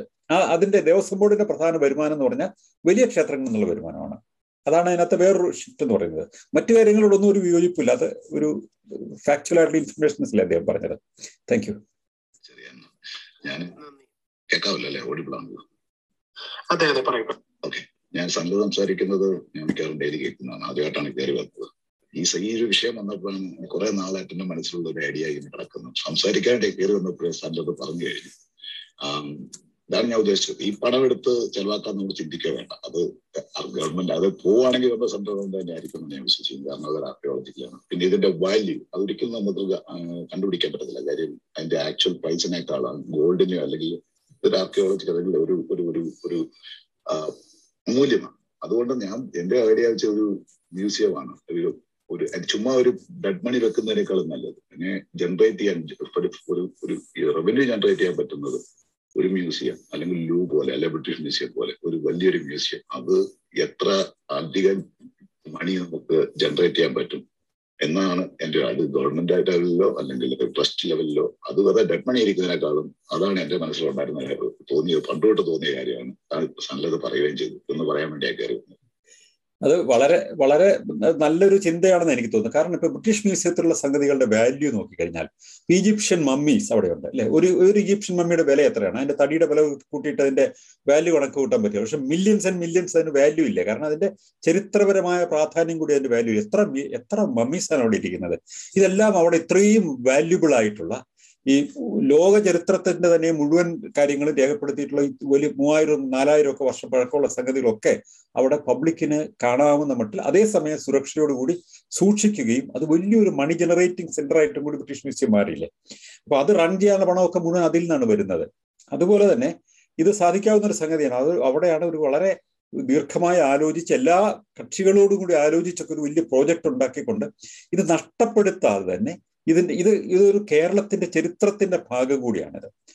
ആ നിലയിൽ തന്നെ ഇത് ഒരു വലിയൊരു എക്സിബിഷൻ ആക്കിയോ അല്ലെങ്കിൽ ഒരു വലിയ മ്യൂസിയം ആക്കിയോ ഒക്കെ മാറ്റാൻ പറ്റുകയാണെങ്കിൽ അതിൽ നിന്ന് പണം ജനറേറ്റ് ചെയ്ത് ഇവർക്ക് ഈ സംഭവം മുന്നോട്ട് കൊണ്ടുപോകാൻ പറ്റും. ഇതിന്റെ ഡേ ടു ഡേ എക്സ്പെൻസസും ആ മ്യൂസിയം തന്നെയും റൺ ചെയ്യാനായിട്ട് അത് മതിയാവും. ആ നിലയിലേക്കാണ് അത് ആലോചിക്കേണ്ടത്. കാരണം ഇത് ഒരു ട്രസ്റ്റിന്റെ സ്വത്താണെങ്കിൽ പോലും അത് ഈ ഒരു നമ്മുടെ ചരിത്രത്തോടുള്ള അതിനൊരു കമ്മിറ്റ്മെന്റ് ഉണ്ട്. ചരിത്രത്തിന്റെ ഭാഗം കൂടിയാണത്. അതുകൊണ്ട് അതിന് എല്ലാവർക്കും ആ നിലയിൽ അവകാശപ്പെട്ടതാണ്. ഞാൻ അതിന്റെ മണിയല്ല പറയുന്നത്, ചരിത്രത്തിന്റെ ഭാഗമെന്ന നിലയിൽ നമുക്ക് എല്ലാവർക്കും അവകാശപ്പെട്ടതാണ് അത്. അതുകൊണ്ട് തന്നെ അത് എല്ലാവർക്കും അത് കാണാനും മനസ്സിലാക്കാനും ഉൾക്കൊള്ളാനും ഒക്കെ പറ്റുന്ന രീതിയിൽ അത് അവതരിപ്പിക്കപ്പെടുകയും അതുമൂലം അത് റൺ ചെയ്യാനുള്ള ഇക്കണോമി റൈസ് ചെയ്യുകയും ചെയ്യാൻ പറ്റും. 100% യോജിക്കുന്നു ആ നിർദ്ദേശത്തോട്. എനിക്ക് ശരിക്കും ചോദ്യം ഉണ്ടായിരുന്നില്ല. ഞാൻ താഴെ കേട്ടുകൊണ്ടിരുന്നതാണ്. ഈ ചർച്ച ഞാൻ മുഴുവൻ കേൾക്കാൻ പറ്റിയിട്ടുണ്ടായിരുന്നില്ല. കാരണം ഞാൻ കേൾക്കാൻ വേണ്ടി വന്നതാണ്. പക്ഷെ ഇവിടെ ഞാൻ മേലേക്ക് കയറി വന്നത് എന്തുകൊണ്ടാന്ന് വെച്ചാൽ ഇവിടെ ശ്രീജിത്ത് ചോദിച്ചൊരു ചോദ്യം അതിൽ കുറച്ച് തെറ്റിദ്ധാരണ ഉണ്ടായിരുന്നു. അതിന് മറുപടി പറഞ്ഞത് മുഴുവൻ ശരിയായില്ല എന്ന് എനിക്ക് തോന്നി. അപ്പൊ അതിന്റെ മറുപടി അടങ്ങുന്ന മുഴുവൻ വീഡിയോ ഞാൻ നേരത്തെ മോഡറേറ്റേഴ്സിന് ഞാൻ അയച്ചു കൊടുത്തിരുന്നു. ഇപ്പൊ സനൽ സാറിന് അയച്ചിട്ടുണ്ട്, ശ്രീജിത്തിനും അയച്ചിട്ടുണ്ട്. അപ്പൊ ഇതൊരു പ്രത്യേക രാഷ്ട്രീയക്കാർ ഈ പറഞ്ഞിറങ്ങുന്ന ഒരു കുപ്രചാരണമാണ്. ഇത് നേരത്തെ പൊളിഞ്ഞിട്ടുള്ളതാണ്. പക്ഷെ അവരിപ്പോഴും ശ്രീജിത്ത് രാഷ്ട്രീയക്കാരനാണെന്ന് എനിക്കറിയാം. അപ്പൊ അവരിപ്പോഴും പറഞ്ഞു നടക്കുന്നു എന്നുള്ളൂ. കൃത്യമായിട്ട് പക്ഷെ ഇവിടെ ബിജു വന്ന് അവിടെ കൃത്യമായിട്ട് അത് പറഞ്ഞു. ഈ കാര്യങ്ങൾ മുഴുവൻ ആ വീഡിയോയിലുണ്ടായത് അത് ഏഷ്യാനെറ്റിന്റെ ഒരു വീഡിയോ ആണ് അതിൽ ഉള്ളത്, ആ ലിങ്കിലുള്ളത്. അതിൽ കൃത്യമായിട്ട് പറയുന്നുണ്ട് ഈ കാര്യങ്ങളൊക്കെ. അദ്ദേഹം പറഞ്ഞു, ഒരുവിധം എല്ലാ കാര്യങ്ങളും പറഞ്ഞു. ഒരു കാര്യം കൂടെ അത് പറയുന്നുണ്ട്, എന്തുകൊണ്ട് ഹിന്ദു ക്ഷേത്രങ്ങൾ മാത്രം ഈ ദേവസ്വം ബോർഡിന്റെ കീഴിൽ, എന്തുകൊണ്ട് മറ്റ് മതങ്ങളുടെ ദേവാലയങ്ങള് എന്തുകൊണ്ട് ഇതിൽ വരുന്നില്ല എന്നുള്ള അതിന്റെ കാരണം കൂടെ അതിൽ പറയുന്നുണ്ട്. ഇത് പറയാൻ വേണ്ടി മാത്രമാണ്. എന്തായാലും അതിനെ ഓൾറെഡി ഇവിടെ പറഞ്ഞു കഴിഞ്ഞു. അത്രേ എനിക്ക് പറയാനുള്ളൂ. ഞാൻ സനൽ സാറിന് അയച്ചിട്ടുണ്ട് ആ വീഡിയോ. Ravi, thank you. ഞാനത് നോക്കാം, തീർച്ചയായിട്ടും നോക്കാം. നന്ദി ശ്രീ രവി കുന്നത്ത്. അതുപോലെ തന്നെ നമ്മളുടെ ഓഡിയൻസിൽ നിന്ന് ചോദ്യങ്ങളായിട്ട് വന്നിട്ടുള്ള എല്ലാവർക്കും. ആരെങ്കിലും ഇനി എന്തെങ്കിലും ചോദ്യങ്ങളോ നിങ്ങളുടെ പ്രതികരണങ്ങളോ സംശയങ്ങളോ ഒക്കെ ഉണ്ടെങ്കിൽ എത്രയും വേഗം ഒന്ന് ഹാൻഡ് റൈസ് ചെയ്യുകയാണെങ്കിൽ നമുക്ക് അതുകൂടി ചോദിച്ചിട്ട് വൈൻഡപ്പിലേക്ക് പോകാം. അതല്ലെങ്കിൽ സനൽ സാർ, എന്താണ് ഇന്നത്തെ ഈ ഒരു വിഷയത്തിൽ സാറിന് കൂട്ടിച്ചേർക്കാനായിട്ടുള്ളത്? അല്ലെങ്കിൽ എന്തെങ്കിലും വിട്ടുപോയിട്ടുള്ള എന്തെങ്കിലും കാര്യങ്ങൾ എനിക്ക് ആദ്യമായി പറയാനുള്ളത് ഈ നമ്മുടെ ഒരു സുഹൃത്ത് ജോഷി അദ്ദേഹം പറഞ്ഞപ്പോൾ ഞാൻ വൈകാരികമായിട്ടാണ് പ്രതികരിച്ചതെന്ന് ആരോ സുഹൃത്ത് പറഞ്ഞു. അങ്ങനെ അല്ല കേട്ടോ, ഞാൻ വൈകാരികമായിട്ടല്ല, ഞാൻ അതിനോടൊന്ന് ശക്തമായിട്ട് റെസ്പോണ്ട് ചെയ്യണമെന്ന് തോന്നി. അത് വൈകാരികമായിട്ട് എടുക്കരുതെന്ന് അദ്ദേഹത്തോട് ഒന്ന് പറയണം. ഞാൻ അങ്ങനെ അല്ല പറഞ്ഞത്, അദ്ദേഹത്തോട് എനിക്ക് യാതൊരു വിയോജിപ്പില്ല. ആ നിലപാടെന്ന് പറയുന്നത് പല ആൾക്കാർക്കുള്ളൊരു നിലപാടാണ്. ആ നിലപാടിനോട് എനിക്ക് വിയോജിപ്പുള്ളത് കൊണ്ട് ആ വിയോജിപ്പ് മാത്രമാണ് പറഞ്ഞത്, അദ്ദേഹത്തോടുള്ള ഒരു വിയോജിപ്പല്ല. മാത്രമല്ല ആ നിലപാട് പല ആൾക്കാർക്ക് ഉണ്ടെന്നും എനിക്കറിയാം. അതുകൊണ്ട് തന്നെ അതൊരു അസ്വാഭാവികമായ നിലപാടുമല്ല. മിഷണറിമാരുടെ പങ്കിനെ കുറിച്ച് പല ആൾക്കാർക്കും വളരെ പോസിറ്റീവായിട്ടുള്ള ലൈനാണ് ഉള്ളത്. പക്ഷെ എനിക്ക് വ്യത്യസ്തമായ ഒരു ലൈനാണെന്നുള്ളത് കൊണ്ടാണ് ഞാൻ കൃത്യമായിട്ട് അതിനെ പറയാൻ ശ്രമിച്ചത്. അത് ഒന്നാമത്തെ സംഗതി. അതുകൊണ്ട് അദ്ദേഹത്തിന് ഞാൻ പറഞ്ഞത് എന്തെങ്കിലും ഹർട്ട് ചെയ്തിട്ടുണ്ടെങ്കിൽ ഞാൻ ക്ഷമ ചോദിച്ചു എന്നും കൂടെ പറയാം ആ കാര്യത്തിൽ. അത് ആരെങ്കിലും അദ്ദേഹത്തോടൊന്ന് പറയണം. രണ്ടാമത്തെ സംഗതി, ഈ നല്ല ചർച്ചയാണ് വന്നത്. വളരെ നന്നായി ഇത് മീറ്റിംഗ് ഓർഗനൈസ് ചെയ്തു. വളരെ ഭംഗിയായിട്ട് ഇത്രയും നല്ല പാർട്ടിസിപ്പേഷൻ ഉണ്ടായി. എല്ലാ സുഹൃത്തുക്കൾക്കും പ്രത്യേകമായിട്ട് നന്ദി. പ്രധാനമായിട്ടും ജോർജ്, ഇതിൻ്റെ ഒരു ചാലക ശക്തി എന്ന് പറയുന്നത് AC ജോർജ് ആണ്. അദ്ദേഹം വളരെ നിശബ്ദനായിട്ട് പിന്നിൽ ഇരിക്കുന്ന ഒരാളാണ്. എനിക്ക് അദ്ദേഹത്തെ അറിയാം, എത്രയോ കാലങ്ങളായിട്ട് അറിയാം. ഇതിൻ്റെയൊക്കെ പിന്നിലുള്ള ഏറ്റവും പ്രധാനപ്പെട്ട ഒരു ഫോഴ്സ് തന്നെ. അതുപോലെ തന്നെ ഷാൻറ്റി, അങ്ങനെയുള്ള എല്ലാവർക്കും, സുധീഷ്, പിന്നെ റസൽ ശാസ്ത്രി, KP, ഇതിലൊക്കെ പ്രധാനമായിട്ട് അൻവിൻ, എല്ലാവർക്കും പ്രത്യേകമായിട്ട് നന്ദി. Thank you very much.